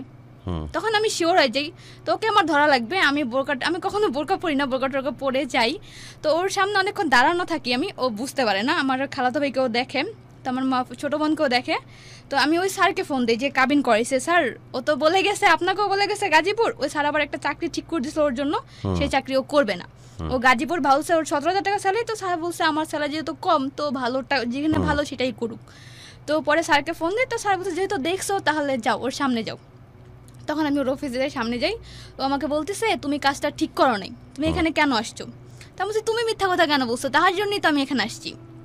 তুমি আমাকে অপমান করার জন্য আসছি? বলছি না, আমি তোমাকে ধরার জন্য আসছি, তুমি মিথ্যা কথা কেন বলো? তো পরে স্যারকে ফোন দেই, পরে স্যার বলে তুমি বসে থাকো, ওর ডিউটি শেষ হলে ওকে নিয়ে আমার কাছে আসো। পরে ওকে নিয়ে আমি স্যার আসি। তো সিনজিতেও আমাকে বলে ও আমার সাথে থাকবি না ডাইরেক্ট। বলছে ঠিক আছে তুমি থাইকো না, যেহেতু স্যার দায়িত্ব নিছে, তো স্যারের সামনে সবকিছু বলো, যেহেতু তিনি একজন গণ্যমান্য ব্যক্তি, ওনার ওপর তো আমরা যেতে পারি না। আর আম্মুও তার ওপর কোনো কথা বলে না, আম্মু তার ওপর সব দায়িত্ব ছেড়েছে। তো আমরা যাই। তো যাওয়ার পর ও আমাকে আমার ঘাড়ে অনেক দোষ দেয়, এটা সেইটা, কিন্তু ওর যে দোষগুলো সেগুলোও মানতেছে না। যাই হোক স্যার এইভাবে ওভাবে কইরা বুঝায় দেয়, ওকে দিয়ে ক্ষমা চাওয়ায়, আমাকে দিয়েও ক্ষমা চাওয়ায়, আমার আম্মুর কাছে ওকে দিয়ে ক্ষমা চাওয়ায়। তো ওকে জিজ্ঞাসা করি এরকম কিছু আর করবা? তো বলে না আর কোনো দিন করবো না এরকম কিছু। তো এরকম বলে গেছে। এখন আসে তেজগাঁও দিকেই। তো স্যারকে আবার ফোন দিছে, স্যার আমি আমার তো, কিন্তু দেখেন ও যে চাকরি নিয়ে মিথ্যা কথা বলছে, ওই কোম্পানি আবার বন্ধ হয়ে গেছে, মানে বন্ধ হয়ে যাবে, ওর চাকরি চলে গেছে। গতকালকে ওকে অ্যাপয়েন্টমেন্ট লেটার দিয়ে দিছে, চাকরি শেষ। তো স্যারকে ফোন দিছে, স্যার বলছে আচ্ছা ঠিক আছে আমি চাকরি দিয়ে দিব। আর কালকে স্যারের বাসায় দাওয়াত দিছে দুজনকে, যে তোমাদের ঝামেলা তো যেহেতু আমি কাবিন করাইছি আমি মিট করে দিব। তো স্যার আমাকে লাস্ট একটা কথাই বলছে, যেহেতু কাবিন আমি করাইছি এটার সমাধানও আমি দিয়ে দিব, শুধু তুই 3টা মাস ওয়েট কর। স্যার আবার একটু ভোটে মানে কাউন্সিলিং বোর্ডে দাঁড়াইছে। তো উনি বলছে আমার মিটিং থাকে, তো আমি তোদের ঝামেলা মিট করাই দিব, ওর ফ্যামিলিও আনবো, সবাইকে আনবো, বসাবো, একটা ঝামেলা মিট করবো। এখন এরকমই চলতেছে। আচ্ছা এখন সে কোথায়? এখন আমি সঠিক জানি না সে কোথায় আছে। সে বলে তেজগাঁও, কিন্তু আমার যতটুকু সন্দেহ হয় যে তেজগাঁও বলতে তেজগাঁও কে থাকে? তার অফিসের কাছে, তার অফিসের কলিগদের কথা বলে। আমার যতটুকু মনে হয় সে তার ছোট মামার কাছে আছে। আচ্ছা মানে কতদিন তোমার সাথে নেই? আমার সাথে নেই গত মাসের 27 তারিখ থেকে। মানে এক বাসায় তোমরা থাকো না? না, ওর রুম আছে, রুম আমি এই মাসে ছেড়ে দিছি। এই মাসে ছেড়ে দিয়ে আমি আমার আম্মুর সাথে থাকবো, কারণ রুম ভাড়া তো আমার কাঁধে ফালায় রাখতে পারবো না আমি, যেহেতু আমার পড়াশোনা আছে। তার মানে গত মাসের 27 তারিখ থেকে ওর সাথে মানে এমনি কথা হয়। আচ্ছা কথা কি বলে সে তো এখন স্যার মিটমাট করে দেওয়ার পর আমার সাথে থাকবে, এটা সেটা এই ধরনের কথাবার্তা। আমি বলছি যে ঠিক আছে দেখা যাবে, ভবিষ্যতে দেখি না আল্লাহ কি করে। আল্লাহর উপর আমি আমাকে ছেড়ে দিছি, আল্লাহ যেটা ভালো বুঝবে সেটাই আমার জন্য করবে। তবে একটা কথা কি, এই পর্যন্ত যতদূর আছে আমার বাবা মা আমার হাত ছেড়ে দেয়নি। যদি ছেড়ে দিত তাহলে আমি পথ হারাই ফেলতাম, হয়তো আমাকে খুঁজে পাওয়া যেত না আজকে। তার মানে তুমি এখন আল্লাহর উপর ছেড়ে দিয়েছো? আল্লাহর উপর ছাড়ছি, আল্লাহ তো আছেই সাথে। আরে মহাশয় কোথায় আছে তুমি ঠিকঠাক জানো না? আমি ঠিকঠাক বলতে পারতেছি না। বাসায় থাকতে সমস্যাটা কোথায়, যেহেতু সে তোমার সাথে যোগাযোগ করছে? হ্যাঁ সেটাই আমি জিজ্ঞাসা করছিলাম যে তোমার বাসায় থাকতে প্রবলেম কি, তুমি যেখানেই চাকরি করো, আমার তো কোনো প্রবলেম ছিল না। তো সে আমাকে একটা কথা কোয়েশ্চেন দেয় যে আমি তার সাথে ঝগড়া করি, রাগ করি, এটা সেটা, এটা নিয়ে তার প্রবলেম, সে তাই বাসা থেকে চলে গেছে। তা আমি বলছি, তো যে আমাকে দোষ দেয় যে আমার দোষ, আমি কেন তার সাথে ঝগড়া করি। তো আমি বলছি তুমি যদি ভালো হয়ে চলো তাহলে আমার ঝগড়াগুলো আসবে না, কারণ যেই কারণে ঝগড়াগুলো হয় কারণটা আসে তোমার কাছ থেকে, আমার কাছ থেকে না। আচ্ছা তার মানে বিষয়টি হচ্ছে একটি অমীমাংসিত ভালোবাসার সংসার চলছে, এবং যেখানে আসলে ভালোবাসা প্রকৃত অর্থে নেই। হ্যাঁ ভালোবাসা নেই, মানে তার দিক থেকে নেই, দাবি করে আমাকে ভালোবাসে। আচ্ছা দাবি করে কিন্তু ভালোবাসে না, বিষয়টা সেটা ভালোভাবে তো ফিল করে, সেটা আমাকে ভালোবাসতো অবশ্যই আমি ফিল করতে পারতাম। ডেফিনেটলি একটা সময় তো ফিল করেই তুমি বিয়ে করেছো। কারণ সে যত অন্যায় করে তারপর আমার ফ্যামিলি মাফ করে দেয়, এটা হচ্ছে ভালোবাসা। সে এত অসুস্থ থাকার পরও আমার ফ্যামিলি সেবা করছে, এটা হচ্ছে ভালোবাসা। কিন্তু সেটা তাদের কাছ থেকে আসে না। আচ্ছা, এখন বিষয়টা হচ্ছে যে সে কোথায় আছে তুমি জানছো না, এবং এভাবে একটি সংসার চলছে, যদিও এটা সংসার না, সংসার চলছে কিন্তু এটা প্রকৃত অর্থে এটা কোনো সংসার না, এটা কোনো ভালোবাসার সংসার, ভালোবাসার সংসার না, এটা সংসার হতে পারে কিন্তু কোনো ভালোবাসার সংসার না। এখন কি বলবো তোমাকে, কোথা থেকে শুরু করবো আমি এই জিনিসটা চিন্তা। তুমি আজকে, আমার প্রথম প্রশ্ন, তুমি আজকে এখানে কেন এসছো? মানে যেহেতু তোমার এখনো একটা সম্ভাবনা আছে, যেহেতু তোমার শিক্ষক স্যার এখন একটা সুযোগ আছে, এবং কাবিননামা তো এখনো হাতে পাওনি। না, কাবিননামার কাগজ পেয়ে হাতে গেছো? পেয়েছি, হ্যাঁ পেয়ে গেছি। তার মানে কাবিননামা চলে এসেছে, তার মানে তাকে আটকানোর মতো একটা দলিল তোমার কাছে আছে। মানে তাকে আটকানোর মতো সব রাস্তায় আছে, এবং সে জানে যে কাবিন করাইছে তার হাতে বাইরে যাওয়ার ক্ষমতা ওর নাই, ওর ফ্যামিলিরও নাই। এই জন্য হয়তো বা ও নত হয়েছে, আমি যতটুকু বুঝি যে স্যারের কারণে হয়তো বা ও নত হচ্ছে। সে কি আজকের অনুষ্ঠান শুনছে? আমি যতটুকু জানার মধ্যে সে শুনছে, কিন্তু আমি একটা বলছি, সে আমাকে বলছে যদি তাকে ফোন দেওয়া হয় সে কথা বলবে, অনলাইনে কথা বলবে। হ্যাঁ, তো আমি বলছি হয়তো বা তুমি কথা বলবো না, হয়তো তোমার ফোনটা অফ থাকবে। আচ্ছা, তাহলে সে যদি বলেছে আমরা সুযোগটা হাতছাড়া করবো কেন? হ্যাঁ, আমরা ছোট্ট একটা বিরতি নিয়ে আসি, আমরা ছোট্ট একটি গান শুনি। সে যদি ফোন নাও ধরে তাও ব্যাপার না, কারণ আমার কিছু প্রশ্ন আছে যেগুলো তোমার কাছে করতে চাই। আশা করি সেখান থেকে কোনো না কোনো একটা সমাধান হয়তো আজকে অনুষ্ঠানে বের আসবে। তোমার জীবনের সমাধান হয়তো আমরা নাও এনে দিতে পারি, কিন্তু তোমার মাধ্যমে যদি অন্য কারোর জীবনের সমাধান আসে সেটাই বা কম কি। তো আমরা চেষ্টা করি মহাশয় ফোন ধরে কিনা, আমরা ছোট্ট একটি গান শুনে আসি, তারপরে এসে আমরা বাকি চেষ্টাটা করে দেখি কি হয়। গানটা চালাও। ভালোবাসার বাংলাদেশ।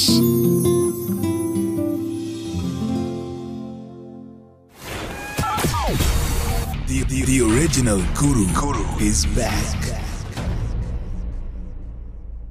ওয়েলকাম ব্যাক, শুনছেন ঢাকা এফএম 90.4 ভালোবাসার বাংলাদেশ, সাথে আছি পূর্ণতা গুরু, এবং আজকের অনেক অনেক কিউট দেখতে একটা অতিথি, যার গল্প এতক্ষণ আমরা শুনলাম। আসলে গল্প শুনবার পরে এই মোমেন্টে কে কোন অবস্থায় আছেন জানি না, আমি তো কমেন্ট পড়বো, কারণ কমেন্টে খুব অদ্ভুত অদ্ভুত কমেন্ট আমি পাচ্ছি, এবং কমেন্টগুলো আমার মনে হয় পড়াটা খুব জরুরি।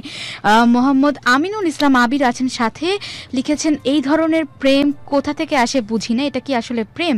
এদের তো প্রেম করার অধিকার নেই, কারণ প্রেম পবিত্র। প্রেম শব্দটার অর্থই বোঝে না, প্রেম মানে ত্যাগ। গুরু এটা একটু বুঝিয়ে দেবেন। লিখেছেন ইমরান ফারাবি, বোন তুমি এত বোকা কেন, এইটুকু বুঝো না সে তোমাকে ভালোবাসে না। ওকে ধরার একটাই উপায়, কাবিনের টাকাটা চাও, আর ওর সাথে থাকার মানে হচ্ছে তোমার সামনের ফিউচার নষ্ট করা ছাড়া আর কিছুই না। আশা করি তুমি বুঝতে পারছো। মোহাম্মদ এ হাবিব আছেন সাথে, আমি এখনো খুব ডাউন ফিল করছি, কি শুনলাম বুঝতে পারছি না। তুলির প্যারেন্টস অনেক অনেক ভালো, দে আর পারফেক্ট প্যারেন্টস। তুলি আপনি অনেক লাকি, আমি দোয়া করব যেন এত সুন্দর একটা সংসার ভেঙে না যায়, আর যারা এই এপিসোড শুনছেন সবাই দোয়া করবেন ইনশাল্লাহ। আমি বগুড়া থেকে শুনছি। আচ্ছা, সাথে আছেন মাসুদ, লিখেছেন আমাদেরকে তরিকুল, অনেক বন্ধুদের দেখতে পাচ্ছি। সাথে আছেন মোহাম্মদ কলিম, পূর্ণতাপু, সঞ্জিদাকে আপনি একটু বলে দেন না আমি তাকে ভালোবাসি। আচ্ছা, সেটা আপনি বলে দেন। আতিকুর রহমান আতিক আছেন, লাল গোলাপের পাপড়ি দিয়ে লিখবো ভালোবাসা কারে বলে। আচ্ছা, মিজানুর রহমান বগুড়া থেকে, এটা একটা অবহেলিত অসম্পূর্ণ গল্প।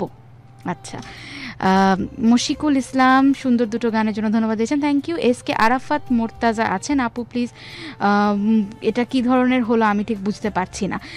এবি শাহেদ, ভালোবাসলে কি পেতে হবে, থাক না কিছু ভালোবাসার অপূর্ণতা। তাই আবেদিন কিরণ আছেন সাথে, ভালোবাসার কোনো তাজমহল না থাকলেও একটা ছোট এপিক স্টোরি আছে, আশা করছি সেই স্টোরিটা একদিন শোনাবো। আচ্ছা, তার নিজের স্টোরি কথা বলছেন। মোহাম্মদ আলামী লিখেছেন, পূর্ণতাপ এবং গুরু আজকের ভালোবাসার গল্পটা আসলে কি ছিল আমার বলার ভাষা নেই। আরাফ খান আরিয়ান লিখছেন, যত শুনছি ততই মনে হচ্ছে বিয়ে করাটাই বিপজ্জনক। বিনয় চাকমা কুমার আছেন সাথে, লিখেছেন বিনয় চাকমা অস্ট্রেলিয়া থেকে শুনছি। তুলি আপু আপনি ওই ছেলেটার হাল ছেড়ে দাও, ছেলেটার জন্য হালটা ছেড়ে দাও, কেননা যে কুকুরের লেজ বাঁকা, হাজার চেষ্টা করলেও সেই লেজ কখনো সোজা হয় না। যে ভালোবাসার মূল্য বোঝে না তাকে আর নতুন করে কি বোঝানো যাবে সেটা আসলে আমি নিজেও জানি না, আর সে আসলে আপনার ভালোবাসার যোগ্য না। রেহানা ইসলাম রেহু আছেন, একটা মানুষকে বারবার সুযোগ দেওয়া মানে মানে তাকে অন্যায় করার জন্য আরও সুযোগ করে দেয়া। একবার দুবার তিনবার সুযোগ দেয়া যায়, বারবার না। সাদিয়া আক্তার, গুরু অ্যান্ড আপু, আমি সাদিয়া ঢাকা থেকে শুনছি। হৃদয়ে দাস আছেন সাথে। আপু, আপনার জীবন সম্পর্কে কোনো ধারণা কি আছে? ভালোবাসা কি, এর ভটাও বোধহয় আপনারা বুঝতে পারছেন না। SH সৈকত শামীম আছেন, গুরু ভাইয়াটা ভালোবাসাকে অপমান করছে অ্যান্ড সে ছেলে জাতির জন্য একটা কলঙ্ক। ভাইয়াটাকে একটু বলে দিন সে যেন আপুকে কষ্ট না দেয়। তার আচ্ছা জীবন, আচ্ছা ঠিক, আমি বুঝতে পারছি না, কথাটা বুঝতে পারছি না। অদ্রিতা ইসলাম আছেন সাথে, আমি খুলনা থেকে শুনছি, অনেকদিন থেকে শুনি তোমাদের, আজ ফার্স্ট কমেন্ট করলাম। আজকের গল্পটা কেমন জানি লাগলো। ভাইয়াটা তো আপুকে ফার্স্ট থেকেই মিথ্যা বলে যাচ্ছিল, তো আপু কেন একে বিয়ে পর্যন্ত নিয়ে গেল? আচ্ছা, এখন একটু তুমি অফ যাও। বিষয়টা হচ্ছে যে আমি এতক্ষণ ধরে শুধু শুনছিলাম। আচ্ছা, সকল কমেন্টস তো আরো পড়ে আছে, প্রচুর কমেন্টস পড়ে আছে। পূর্ণতার চেষ্টা করবো অনুষ্ঠানের ফাঁকে আরো যে কয় মিনিট আমরা আছি, বাট মোটামুটি যতগুলো কমেন্টস পড়া হলো সবগুলো কমেন্টসের মুদ্রা কথা কিন্তু এক। আমি এটাই বোঝার চেষ্টা করছিলাম এবং বুঝে এখানটা দাঁড়িয়ে দিলাম। আচ্ছা তুলি, তুমি কি বুঝতে পারছো শ্রোতারা কি বলতে চাচ্ছে কিংবা কি বোঝাতে চাচ্ছে? আচ্ছা, তুমি বুঝতে পারছো। এখন তুমি আমাকে বলো যে তোমার কি মনে হয় তোমার সংসার জীবন সম্পর্কে, তোমার ভালোবাসার সম্পর্কে? আমার যতটুকু ধারণা, আমি তোমাকে সবসময় বলি যে তুমি কোনোদিন ভালো হইতে পারবে না, যদি ভালো হইতো অনেক আগে ভালো হয়ে যেত। হ্যাঁ, আমি আর হিস্ট্রি শুনতে চাই না। তুমি কি চাও, মানে তোমার আসলে আলটিমেট চাওয়াটা কি? আমি যা বলার স্যারকে বলে দিছি। এখন স্যার আমাকে 3 মাস সময় দিছে, যে এতদিন যেহেতু ধৈর্য ধরছো, 3টা মাস আর ধৈর্য ধরো, যেহেতু তোমার এক্সাম সামনে, আমি তোমাকেও প্রেশার দিতে চাই না, তুমি পড়ো ভালো মতো, প্রেশারটা আমি নিলাম। আচ্ছা ঠিক আছে, আমি আশা করছি যে স্যার যেহেতু দায়িত্ব নিয়েছেন, উনি হয়তো আশা করি একটা ভালো সুন্দর সমাধান দিতে পারবে। মানে উনি আমার আমি আমার কাছ থেকে শুধু একটা কথা বলি, যেটা শ্রোতারা বলেছেন বিভিন্নভাবে বিভিন্ন শব্দ দিয়ে। তুলি, মোটামুটি তোমার জীবনে যত ধরনের ভুল সিদ্ধান্ত নেওয়া দরকার ছিল, তুমি ভরপুর ভুল সিদ্ধান্ত নিয়েছো। ভরপুর, মানে মানুষের জীবনে একটা দুইটা ভুল থাকে, তুমি মোটামুটি ভরপুর ভুল সিদ্ধান্ত নিয়েছো। সবচেয়ে বড় কথা হচ্ছে তোমার গল্পের একটা জায়গায় ছিল ফেসবুক, যেখান থেকে প্রেমের সূত্রপাত শুরু। আসলে ফেসবুককে দোষ দেয়া উচিত না, কারণ একটা সময় ছিল, ফেসবুক তো কাউকে বলে না এটাকে কিভাবে ইউজ করতে হবে। বিষয়টা হচ্ছে একটা সময় ছিল যেটা আমরা গল্প শুনতাম, মানে যখন আমার ক্যারিয়ার শুরু হয় তখন যে ভালোবাসার গল্পগুলো পেতাম 2007 কিংবা 8-এর দিকে, তখন ছিল হচ্ছে টেলিফোনে প্রেম, রং নম্বরে প্রেম। একটা সময় রং, কারণ তখন ফেসবুক ছিল না, তখন হচ্ছে মানুষ আন্দাজে মোবাইল ঘাটতো অথবা TNT-তে নাম্বার ডায়াল করতো, করে কারোর সাথে পেলে।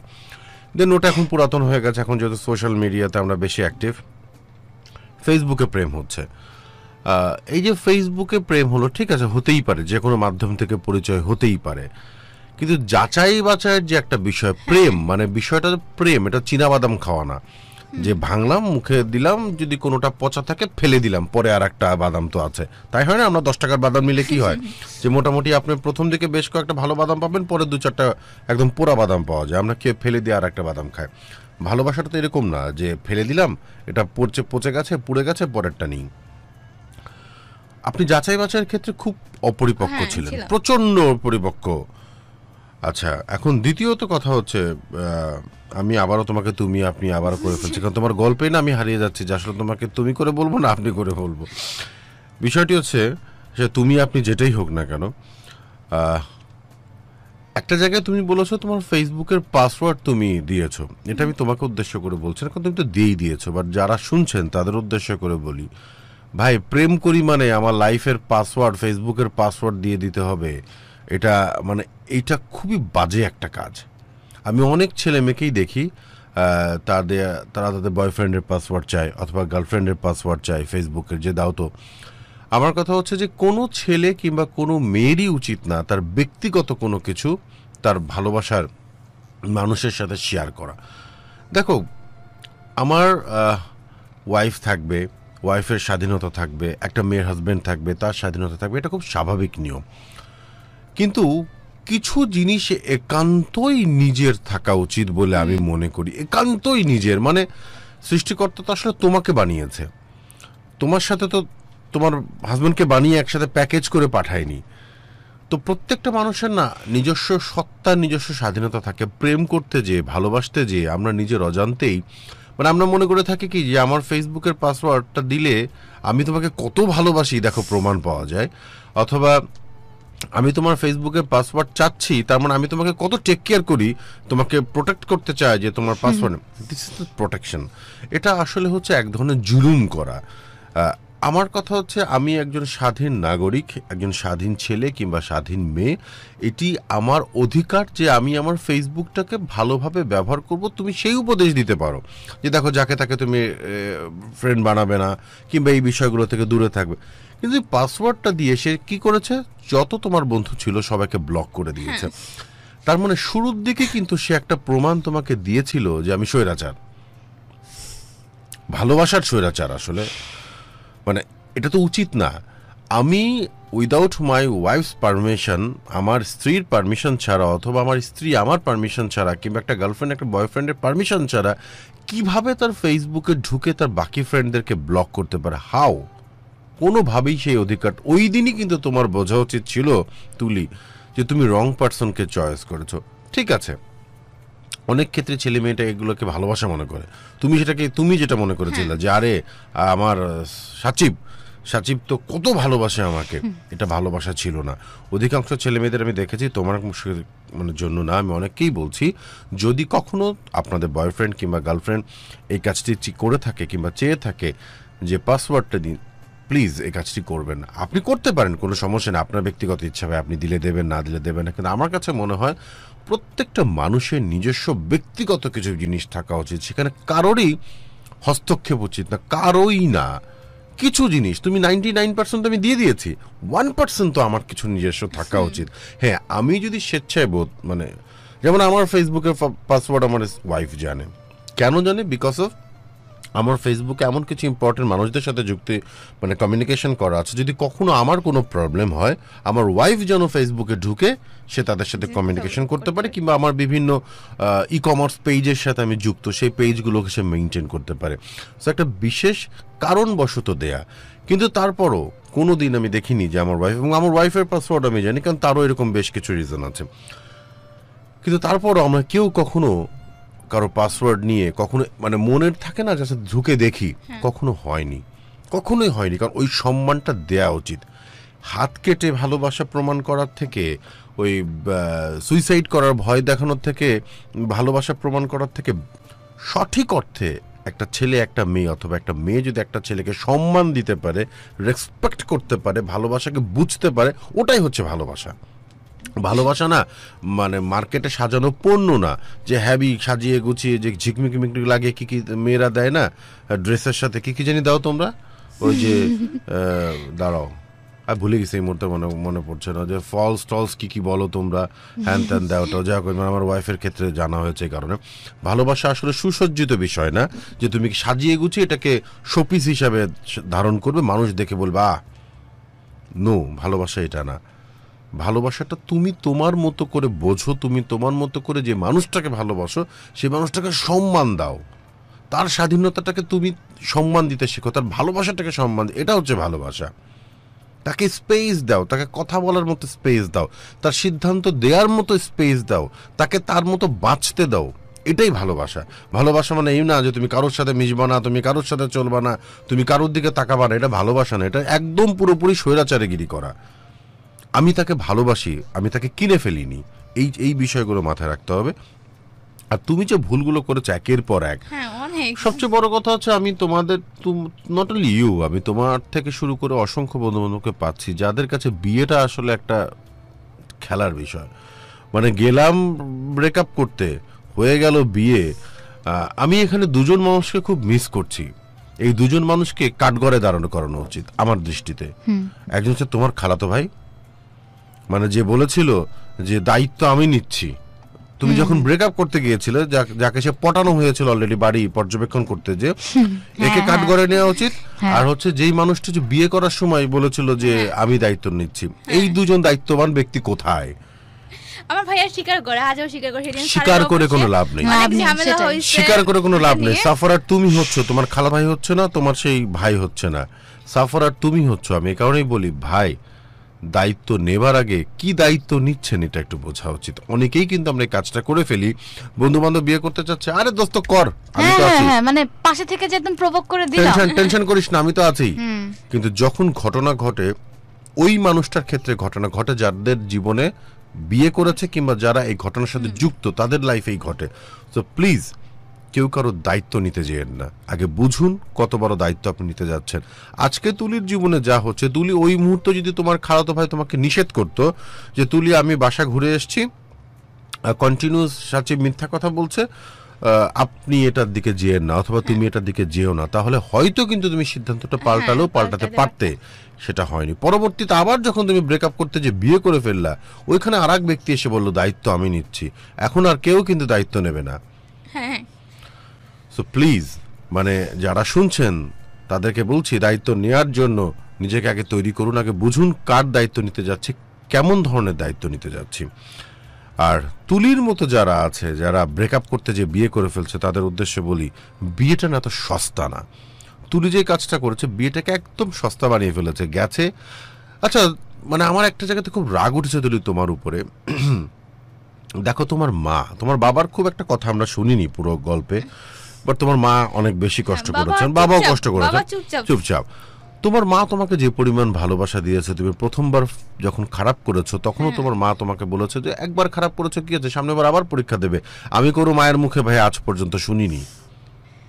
ইনফ্যাক্ট আমি সত্য কথা বলি, আজকে একটা ট্রু বলি, মানে উচিত হবে কিনা জানি না, আমি বলি আমার ছোট ভাই যে কিছুদিন আগে তোমার স্কলারশিপ নিয়ে ইউএসএ চলে গেছে, ফুল স্কলারশিপে। আমার ছোট ভাই ম্যাট্রিকে গভর্নমেন্ট ল্যাবের স্টুডেন্ট, আমার দুই ভাই গভর্নমেন্ট ল্যাবের স্টুডেন্ট, মানে আমি ছাড়া আমার বাকি দুই ভাই গভর্নমেন্ট ল্যাবের স্টুডেন্ট। তো আমার ছোট ভাই ম্যাট্রিকে A+ পায় না। হি ওয়াজ এ ব্রিলিয়েন্ট স্টুডেন্ট, ও খুব ব্রিলিয়েন্ট স্টুডেন্ট ছিল, কিন্তু ম্যাট্রিকে A+ পায় না। তো আমার আম্মা মানে A+ পায়, গোল্ডেন পায় না, সরি গোল্ডেন পায় না, A+ পায়, মানে গোল্ডেন তো সব সাবজেক্টে A+ পেলো, গোল্ডেন পায় না, কোন একটা সাবজেক্টে জানি কিছু সে মার্কের জন্য মিস হয়ে যায়, বাট ও A+ পায়। তা আমার আম্মা ওর সাথে কথা বলেনি, এবং আমার আম্মার এমন একটা অ্যাটিটিউড ছিল, আমি একটা পর্যায়ে আমি বিরক্ত হয়ে গেছিলাম যে আমার ভাই মনে ফেল করেছে, মানে এমন একটা অ্যাটিটিউড যে আমার মানে কথা বলছে না, এটা করছে না, কোন কলেজে ভর্তি হবে সে কোনো গাইডলাইন দিচ্ছে না। আমার আব্বাও চেতে গিয়েছিল, আমিও চেতে গিয়েছিলাম, যেহেতু ফেল করেনি, গোল্ডেন A+ পাইনি। তো যাই হোক, পরবর্তীতে আমার ছোট ভাই ইন্টারমিডিয়েটে গোল্ডেন A+ পায় এবং তারপর ঢাকা ইউনিভার্সিটিতে চান্স পায়, এরপর তো ফুল স্কলারশিপ না, এখন ইউএসএতে আছে সে। তো বিষয়টা হচ্ছে যে আম্মারা সাধারণত যে বললাম যে সুপার রেজাল্ট করার পরও খুশি হয় না, সেখানে তোমার আম্মা তুমি খারাপ করার পরও তোমার আম্মা তোমাকে বলেছে। আমার নিজের মাকে আমি দেখিনি যে আমার ছোট ভাইকে সাহস দেয়া, কিংবা আমরা যখন খারাপ রেজাল্ট করতাম, মানে খারাপের মধ্যেও ভালো করতাম, তো তখনও কোনোদিন দেখিনি যে সে খুশি হওয়া, যে সবসময় একটা আরও হয়। এটা শুধু আমার আম্মা না, প্রত্যেকটা আম্মার ক্ষেত্রে এরকম হয় যে ছেলে মেয়ে চমৎকার রেজাল্ট করার পরও তারা খুশি হয় না। তোমার আম্মা যে তোমাকে এতটা সাহস দিয়েছে, এত ভালোবাসা দিয়েছে, সেই মাকে একবার জানানোর প্রয়োজন বোধ করলে না তুমি, যে মা আমি এরকম বিয়ে করে ফেলতে চাচ্ছি, কিংবা তুমি কি বলো। আমি এবং কতটা সাপোর্টিভ তারা দুবার প্র্যাকটিস করে, মানে তারা রান্না বান্না করেছে, বাজার করেছে ছেলেটার জন্য, তিনবার তারা এত কিছু করলো। এই যে অপমান, এটা তো বাবা মাকে এটা ডিসরেসপেক্ট করা। জানানো উচিত ছিল, তুমি মানে কেনই কাজটি করনি, তোমাকে কি বশ করা হয়েছিল, মানে কিছুতে জাদুটোনা করা হয়েছিল যে ওই ঘরে ঢোকার পর কেমন জানি হলো, তুমি একদম, আমার কাছে মনে হয়েছে। কারণ তোমার মতো মেয়ে, যে মেয়েটা এত প্র্যাকটিক্যালি কাছ থেকে দেখছো, যে তুমি যাকে ভালোবাসছো, সে ক্রমাগতভাবে মিথ্যা বলছে, মানে মিথ্যা বলাটাই তার আসলে স্বভাব। সরি টু সে, তোমার খারাপ লাগছে কারণ তোমার স্বামী, কিন্তু মিথ্যা বলাটাই আসলে তার ধর্ম হয়ে গেছে, যে আমি মিথ্যা বলবো, ইহাই আমার কাছে সত্য, যে আমি মিথ্যা বলিব। সো এরকম একটি মানুষকে বিশ্বাস করা এবং তার কথাতে বিশ্বাস করে বিয়ে করে ফেলা, তো তোমার মাকে একটাবার তুমি জানানোর প্রয়োজন বোধ করনি, মানে এরকম মায়ের কাছে কেন তুমি জানানোর প্রয়োজন বোধ করনি। আমি প্রচন্ড কষ্ট পেয়েছি তোমার, এবং প্রচন্ড রাগও উঠেছে, মানে এটা ফেয়ার না, এটা ফেয়ার করনি তুমি। এবং তোমার মতো যে সকল ছেলেমেয়েরা আছো, ভাগ্যবান কিংবা ভাগ্যবতী যে ছেলেমেয়েরা আছে, যাদের মা বাবা এত ক্লোজ, যাদের মা বাবা তুলির মায়ের মতো কিংবা তুলির বাবার মতো এত সাপোর্টিভ বাবা মা, তাদেরকে কষ্ট দিও না ভাই। বর্তমান সময়ে সত্যিকার আমি একটা কথা সবসময় বলি, যে মা বাবা যদি সন্তানের প্রকৃত বন্ধু হতে পারে, কাঁধে হাত দিয়ে যদি বলতে পারে যে বাবা তুমি এবার পারোনি, তাতে কোনো দুঃখ নাই, তুমি পারবা, তুমি চেষ্টা করো, তুমি পারবা, আমি তোমার সাথে আছি, সেই সন্তান জীবনে কখনো খারাপ কাজ করতে পারে না, কখনো ব্যর্থ হতে পারে না। আমি এটা চ্যালেঞ্জ করে বলতে পারি। সন্তানের কাঁধে যদি মা অথবা বাবা হাত রেখে যদি বলে বাবা তুমি যতই খারাপ করো না কেন, তোমার পাশে আমরা আছি, তুমি চেষ্টা করো, তুমি পারবা। সেই সন্তান সবার থেকে একসময় ভালো করে দেখাতে পারে, কিন্তু বর্তমান সময়ের চেহারাটা আসলে উল্টা দেখা যায়। বাবা মা ওই সাপোর্টটা দিতে পারে না, কারণ তাদের আশাটা অনেক বেশি থাকে যে আমরা অনেক কিছু করলেও তারা খুশি হয় না। কিন্তু তোমার বাবা মা এত সাপোর্টিভ, তোমাকে এত বুঝতে পেরেছে, সেই মাকে কষ্ট দেয়া, সেই বাবাকে কষ্ট দেয়া তোমার উচিত হয়নি। এটা তুমি অন্যায় করেছো, এবং মানে কিছু মনে করো না, এই অন্যায়ের শাস্তি এখন তুমি পাচ্ছ। হ্যাঁ, সেটা আমি বলি, আমার আম্মুকেও বলি। তবে হ্যাঁ, আমি আজ পর্যন্ত যতদূর পর্যন্ত আসছি, এখন দাঁড়ায় আসছি, সেটা আমার আব্বু আম্মুর জন্য। হয়তো তারা হাত ছেড়ে দিলে আমি কোথাও সেই আব্বু আম্মুকে কষ্টটা দিয়েছো, এটা উচিত হয়নি। তোমার ছোট বোন শুনছো হয়তো, আমি আশা করবো অ্যাটলিস্ট তোমার ছোট বোন জানি এই ভুলগুলো কখনো না করে, এই ভুলগুলো যদি না করে। আর তুমি প্রচন্ড বোকা, প্রচন্ড বোকা, মানে এটা কোনো ক্রেডিটের বিষয় না। আমার আম্মুও বলে তুমি প্রচন্ড বোকা, এর কোনো আসলে ক্রেডিট নেবার কিছু নেই। এই বোকার ফলাফলটা কত ভয়ানক হতে পারে তুমি জানো না। তবে আমি একটা ছোট্ট কথা শুধু বলি, তুমি যদি আমাকে প্রশ্ন করো, তোমার টিচার তোমার দায়িত্ব নিয়েছে, যে গুরু আপনার কি মনে হয়? আমার মনে হয় যে তুমি এই মানুষটার সাথে যদি জীবনটাকে সামনে নেওয়ার চিন্তা ভাবনা করো, কেন জানি আমি সাপোর্ট দিতে পারছি না। আমার কাছে কেন জানি মনে হচ্ছে যে আরো বড় ভুল সিদ্ধান্তে তুমি যাচ্ছ। আমি যতটুকু তোমার কাছ থেকে শুনেছি, তোমার কাছ থেকে প্রাপ্ত তথ্য অনুযায়ী, আমি আবারও বলতে চাই, তোমার কাছ থেকে প্রাপ্ত তথ্য অনুযায়ী সারা দেশবাসী, বিশ্ববাসী আমরা যতটুকু শুনলাম, আমার কাছে মনে হচ্ছে যে তুমি কাবিননামাটা পাওয়ার পরে তুমি তোমার পক্ষটা একটু ভালো করে বুঝে এই জায়গাটা থেকে যত দ্রুত নিজেকে মুক্ত করতে পারবা, হয়তো ভালো হতে পারে। কারণ ছেলেটা যে ধরনের আচরণ করছে, আমার মনে হয় না যে ফিউচার লাইফে তোমার জন্য সুখ আনতে পারবে। আমার মনে হয় না, বরং আজকে থেকে 5-10 বছর পরে যদি একটা কিছু বাজে সংবাদ হয়, তখন ওটা আরো ক্ষতিকারক হবে। বরং এখনই যদি নিজেরটা নিজে বুঝে নিতে পারো, ইটস বেটার। আমাদের হাতে 15-20 মিনিট সময় আছে, আমরা 2-3 জন বন্ধুদের সাথে কথা বলতে পারি। আমাদের ফোন নাম্বারটি হলো 09611444222। আমি বলছি 09611444222। যদি কেউ ফোন করে আমাদের সাথে কথা বলতে চান এই মুহূর্তে, আমরা 2-3 জন বন্ধুর সাথে কথা বলবো। খুব বেশি একটা সময় আমাদের হাতে নেই, খুব ছোট করে কথা বলতে চাই। 09611। আমার ভাইয়া SMS করছে যে আমি কিভাবে অপরাধী হলাম সেটা গুরুকে একটু বলতে বলে। 44422। অপরাধী হলেন কারণ হচ্ছেন যে আপনি বলেছেন যে বোন, তুমি ছেলেটা ভালো, অ্যাটলিস্ট তোমাকে ভালোবাসে, তুমি দায়িত্ব, আমি তোমার দায়িত্ব নিচ্ছি, তুমি একে।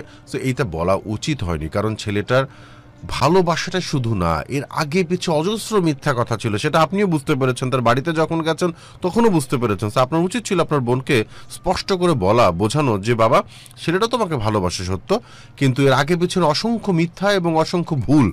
আমার মনে হয় যে তোমার এখানে যাওয়াটা ঠিক হবে না। শুধু ভালোবাসা দেওয়া সবকিছু হয় না, যদি হতো তাহলে তুলির জীবনটা আজকে এরকম হতো না। গুরু, আমরা কলে একজন আছেন। আচ্ছা, দেখি কে আছে আমাদের সাথে।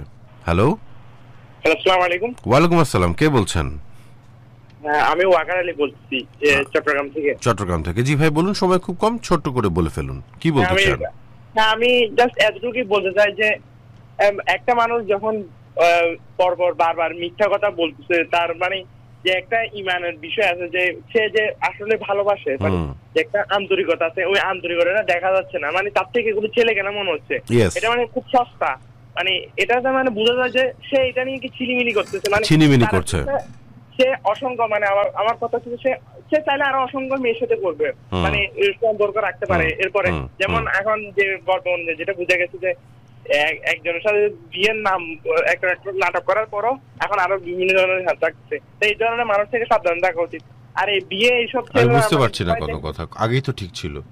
হ্যাঁ, আমি কিন্তু আবার আমি ঠিক মতো শুনতে পাচ্ছি। ভাই আপনি একটু লাইনে থাকবেন। আগেই ঠিক ছিল, কিছু করার প্রয়োজন নেই, আগেই ঠিক ছিল।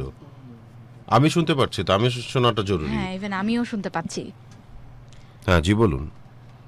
হ্যাঁ, না বলতেছি আর কি, মানে মানে বিভিন্ন ধরনের ভয় দেখে। আর সাধারণত মেয়েদের ক্ষেত্রে একটা জিনিস হয় যে মানে এদেরকে একটু, ওদেরকে মানে ওরা মনে করে যে এইসব ছেলেরা আর কি। আমরা বুঝতে পেরেছি আপনার বিষয়টি। আপনাকে অসংখ্য ধন্যবাদ। যদি সময় অল্প, আমরা চেষ্টা করছি আরো 2-1 বন্ধুর সাথে কথা বলতে পারা। অসংখ্য ধন্যবাদ, আমাদের সাথেই থাকবেন। একদম হাতে অল্প সময়। 09611444222। চাইলে আপনি ফোন করে আপনার মনের অনুভূতি আমাদের জানাতে পারেন। তুলির সম্পর্কে যদি কিছু বলতে চান, তার ভালোবাসার সম্পর্কে যদি কিছু বলতে চান বলতে পারেন। আমাদের হাতে আর মাত্র 10-15 মিনিটই আছে। 10-15 মিনিটে আমরা আপনাদের সাথে একটু কথা বলতে চাই। আমাদের কথা আমরা বলে দিয়েছি। কিছু কমেন্ট আছে। রাহি আহমেদ লিখেছেন, গুরু গত সপ্তাহে সজীব ভাইয়ের গল্পটা শুনে অনেক কেঁদেছি। আমার ভালোবাসার মানুষের নামও পিঙ্কি, ঠিক এভাবেই ওকে ভালোবাসি আমি। ফেরদৌস আছেন, কাবিনের টাকাটা নিয়ে তাকে ছেড়ে দিলেই সবচেয়ে ভালো হয় এবং উচিত শিক্ষা হয়। যে কাবিনের টাকাটা হাতে বুঝে নিয়ে, মানে কাবিনের যেহেতু বিয়েটা এখন একদম লিগ্যালি হয়ে গেছে, বুঝে নিয়ে আমার মনে হয় যে ছেলেটার সাথে স্পষ্ট একটা ডিসিশন যাওয়া উচিত।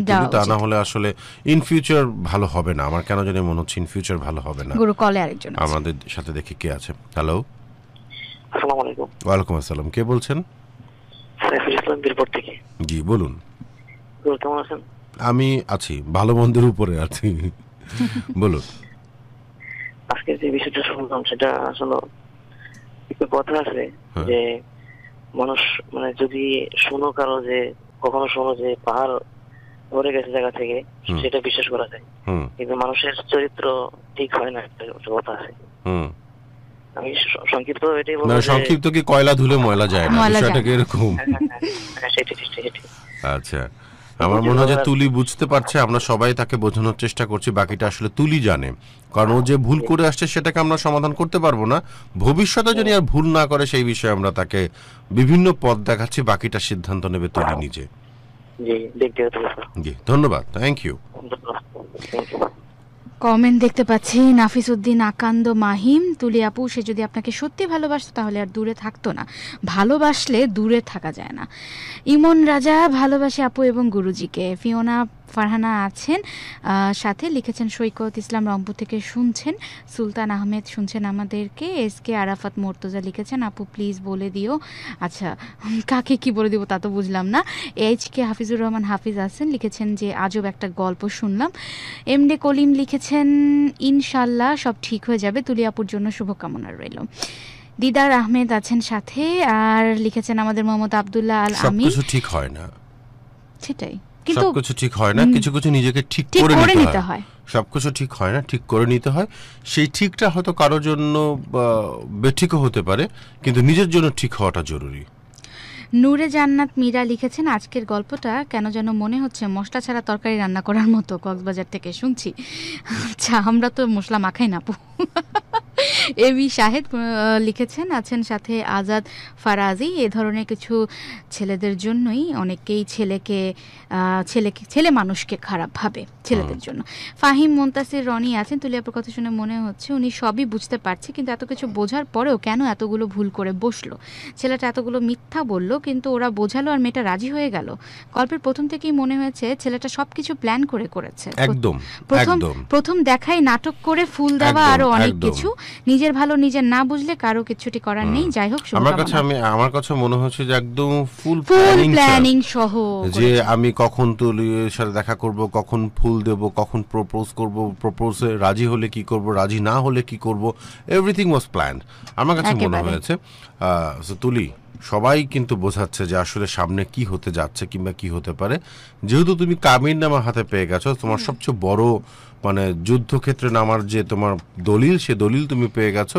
বাকিটা বাবা তুমি বুঝতে পারছো কি করতে হবে। তো জামান শেখ লিখেছেন, যে ভালোবাসায় মিথ্যা থাকে সে ভালোবাসার ঠিকানা। গুরু নাম্বারটা যদি আরেকবার বলেন। হ্যাঁ, 09611442222, 0961144, অর্থাৎ 444222। সিনদিন ফাহিম, অনেক খারাপ লাগছে শুনছি রংপুর থেকে। নাইম ইসলাম লিটন লিখেছেন, আজকের গল্পটা ছোট হলেও শেখার কিন্তু অনেক গুরুত্বপূর্ণ কিছু আছে। ইমন রাজা, একটা মিথ্যুক মানুষ একটা কুকুরের চেয়ে অধম। মাসুম রানা চৌধুরী লিখেছেন, এরকম স্বামীর সাথে ঘর না করাই ভালো আপু, আপনাকে বুঝতে হবে। তানভীর আহমেদ, আমি বগুড়া থেকে শুনছি, আশা করি সংসারটা না ভাঙুক। আজকের ভালোবাসার গল্পটা একটু অদ্ভুত, যে তোমায় ভালোবাসে না তাকে ভালোবাসাটা অবহেলা পাওয়া ছাড়া কিছুই না।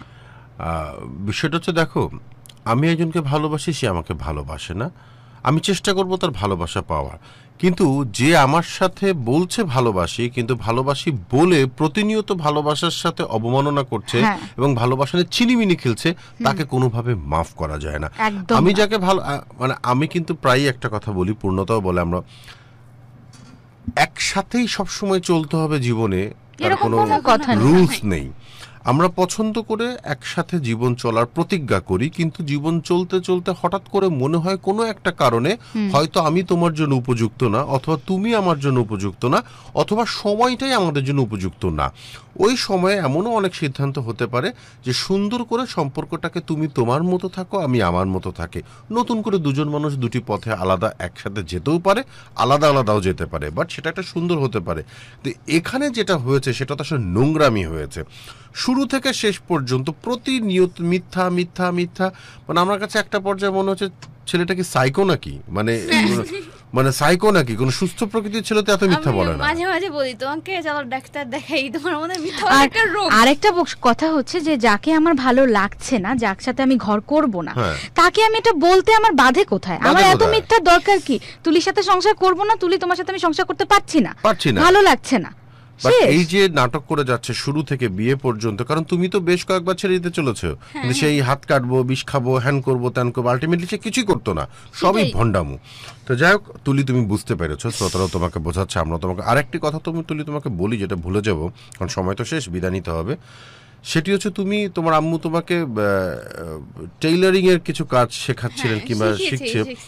আমি তোমাকে বলবো লেখাপড়া তুমি করো, লেখাপড়ার পাশাপাশি এখন বর্তমান সময়ে কিন্তু আসলে আনুষঙ্গিক বিষয়গুলো খুব গুরুত্বপূর্ণ। প্রচুর মেয়ে কিন্তু এই কাজগুলোর সাথে যুক্ত থেকে নিজেদের মতো নিজেরা ফিউচার তৈরি করছে। সো তুমি একটু ওইদিকে নিজেকে তৈরি করো। আমি যেটা বলতে চাচ্ছি, আম্মু আমাকে ফ্রিল্যান্সিং এর কাজের জন্য কথা বলছে, 20 তারিখে আমি টাকা জমা দিতে যাব, উনি আমাকে কাজ শেখাবে। ঠিক আছে, ভেরি গুড। এই দিকগুলোতে নিজেকে তৈরি করো। হ্যাঁ, মানে এইটার জন্য জীবনটাকে নষ্ট করো না, নিজেকে তৈরি করো আসলে। সাদিয়া আক্তার লিখেছেন, তুলি আপু তুমি কিন্তু সত্যিই অনেক সাহসী, এভাবে এসে বলার জন্য সাহস লাগে। মোহাম্মদ সেলিম আহমেদ, আমি প্রথম কমেন্ট করলাম। অ্যালেক্স সাদিক আছেন বগুড়া থেকে, শুনছেন আমাকে। আমার মনে হয় যা হওয়ার তা হয়েছে, এটার যদি সমাধান হয় তাহলে একমাত্র ওই ছেলে যদি নিজে থেকে ভালো হয়। কোনোদিন আর মনে হয় না সম্ভব হবে। যদি সম্ভব হতো তাহলে সে আজকে টেলিফোন করলে টেলিফোন ধরতো। আমাদের শ্রোতাদের উদ্দেশ্যে জানিয়ে রাখি, তুলির কাছ থেকে আমরা তার হাজব্যান্ডের নাম্বার পেয়েছি, আমরা তাকে কল করেছি স্টুডিও থেকে। সে বলেছে তুলিকে যে আমাকে স্টুডিও থেকে কল করলে আমি ধরবো, কিন্তু সে ফোন ধরেনি, কারণ সে জানে, সে খুব ভালো করে জানে যে আসলে সে কি বলবে। অনুষ্ঠান যদি সে শুনে থাকে তাহলে সে বুঝতেই পারছে যে গুরু তাকে কি টাইপের প্রশ্ন করতে পারে, তো সে বুঝেই বলেছে ভাই দরকার নেই, থাক। তো যাই হোক, আমাদের আজকের মতো বিদায় নিতে হবে, সময় একদম শেষের পথে।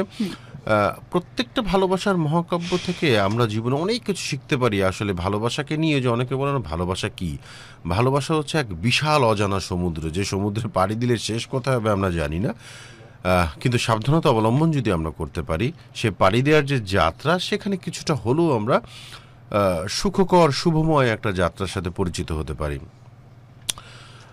আগামী পর্বে আশা করি এরকম আরেকটি ভালোবাসার গল্প নিয়ে আমরা হাজির হবো। তার জন্য যে কাজটি করতে হবে সেটি দুটি। একটি হচ্ছে SMS করতে হবে। SMS করার জন্য যে নিয়মটি সেটা হচ্ছে OG স্পেস দিয়ে হ্যাপি অথবা স্যাড, এরপর আপনার নাম, আপনার লোকেশন এবং আপনার মোবাইল নাম্বার লিখে পাঠিয়ে দিন 16260 এই নাম্বার। এবং যারা ফেসবুকের মাধ্যমে আমার সাথে যোগাযোগ করতে চান, আমার official Facebook fan page Rajguru content, যেটি ইতিমধ্যে facebook.com/ILoveDhakaFM, এটি আমাদের ঢাকা FM এর অফিসিয়াল ফেসবুক ফ্যান পেজ, যেখানে আমার অফিসিয়াল ফেসবুক ফ্যান পেজটি ট্যাগ করা আছে ভালোবাসা বাংলাদেশের পোস্টের সাথে। আমি অপেক্ষায় থাকবো আপনার ছোট ছোট ভালোবাসার গল্প পড়ার, এবং আপনার ফোন নম্বরটি থাকবে, আমি আপনার সাথে যোগাযোগ করবো। ঠিক তুলিকে একইভাবে আমন্ত্রণ জানানো হয়েছে, ভবিষ্যতে হয়তো কেউ একজন আসছেন, সে আশাই থাকবো। আর যে কথাটি বলে আজকে শেষবারের মতো বিদায় নিতে চাচ্ছি, আগামী বৃহস্পতিবার যদি সৃষ্টিকর্তা বাঁচিয়ে রাখেন তাহলে হাজির হব। তার কারণ একটা কথা আমি বলি, পূর্ণতা তুমি জানো কিনা জানি না, আমাদের শ্রোতাদের উদ্দেশ্য বলি, আমি খুব শকড হয়েছি। আমার কোনো একজন ভক্তের নাম হয়তো অনেক বন্ধুরা জানেন, সেটি হচ্ছে যে তিথি, যে প্রায় SMS করতো, শ্রাবন্তী তিথি।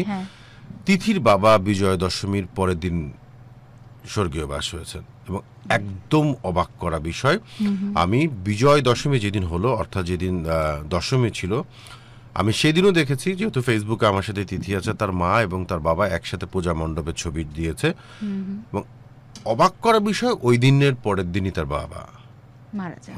মানে পৃথিবী থেকে যেখানে বলি না যে আগামী বৃহস্পতিবার, তো আসলে অনেক সময় আগামীকাল আমার জন্য কি অপেক্ষা করছে, সেটা আমরা জানি না। তো পৃথিবীতে যতদিন আছে একটু ভালো মানুষ হয়ে বাঁচার চেষ্টা করি, একটু ভালো মানুষ হয়ে বাঁচাটা খুব জরুরি। পরের ক্ষতি করে আসলে দিন শেষে কোনো লাভ নেই। সেই ক্ষতিটা ঘুরে ফিরে আপনার কাছে আসবে, আপনার পরিবারের কাছে আসবে। সো মানুষের গীবত গাওয়া বন্ধ করি, অন্যের ক্ষতি করা বন্ধ করি, একটু ভালো মানুষ হয়ে বাঁচি না ভাই। আপনার কাছে কিন্তু ওই সুযোগ নেই। আপনি প্রচুর কোটিপতি, হাজার হাজার হাজার হাজার কোটি টাকা থাকার পরও আপনার হাতে ওই ক্ষমতা নেই যে আপনি আরেকটা জন্ম নেবেন। এই ক্ষমতা নেই যে আপনি একই দেহ, একই চেহারা, আর একটা ক্ষমতা নেই যে আপনি আরেকবার জন্ম নিয়ে আপনি আপনার ভুলগুলোকে শুধরাবেন। সেই সুযোগ নেই। জন্ম একবারই নিতে হবে। যেহেতু একবারই সুযোগ পাবেন মানুষে, একটি ভালো মানুষ হয়ে বেঁচে থাকাটা খুব জরুরি। আর একজনের কথা না বলেই নাই, 1 বছর কেটে গেছে আমাদের রকস্টার কিংবদন্তি শিল্পী আয়ুব বাচ্চু। আমার এখনো মনে আছে সকালবেলাতে আজ 1 বছর কেটে গেল। আজ 18ই অক্টোবর। 1 বছর আগে সেই রূপালী গিটারের সেই মানুষটি তার গিটার ছেড়ে চলে গেছে অনেক দূরে। হয়তো দূর থেকে উনি দেখছেন যে তার ভক্তরা তার জন্য কত কত কষ্টে আছে, তার সঙ্গীতের জন্য, তার কথার জন্য, তার ভালোবাসার জন্য। দূর থেকে দেখছেন। তার প্রতি শ্রদ্ধা, ভালোবাসা অতীতেও ছিল, ভবিষ্যতেও থাকবে, সারা জীবন থাকবে। আমাদের সঙ্গীত জগতের জন্য উনি যা দিয়ে গেছেন তা কখনোই অস্বীকার করা যাবে না। আয়ুব বাচ্চু ভাইকে আমি নিজে ব্যক্তিগতভাবে অনেক কাছে থেকে তাকে দেখেছি, তার সাথে কথা বলেছি, তার বাসায় আমি গিয়েছি এবং বাচ্চু ভাই আমাকে অনেক অনেক দেখানো হলো। উনি খুব ভালো আমাকে জানতেন, খুব ভালো একটা সম্পর্ক আমাদের ভেতর ছিল। সে কথা আমি বলেছিলাম যখন উনি আমাদের ছেড়ে চলে গেছেন গত বছর। 1 বছর চলে গেল। বাচ্চু ভাই আপনাকে আমরা অনেক মিস করি, অনেক মিস করি। ভালো থাকবেন, দূর থেকে হলেও আমাদের সাথে থাকবেন। আজকের মতো বিদায়, শুভরাত্রি।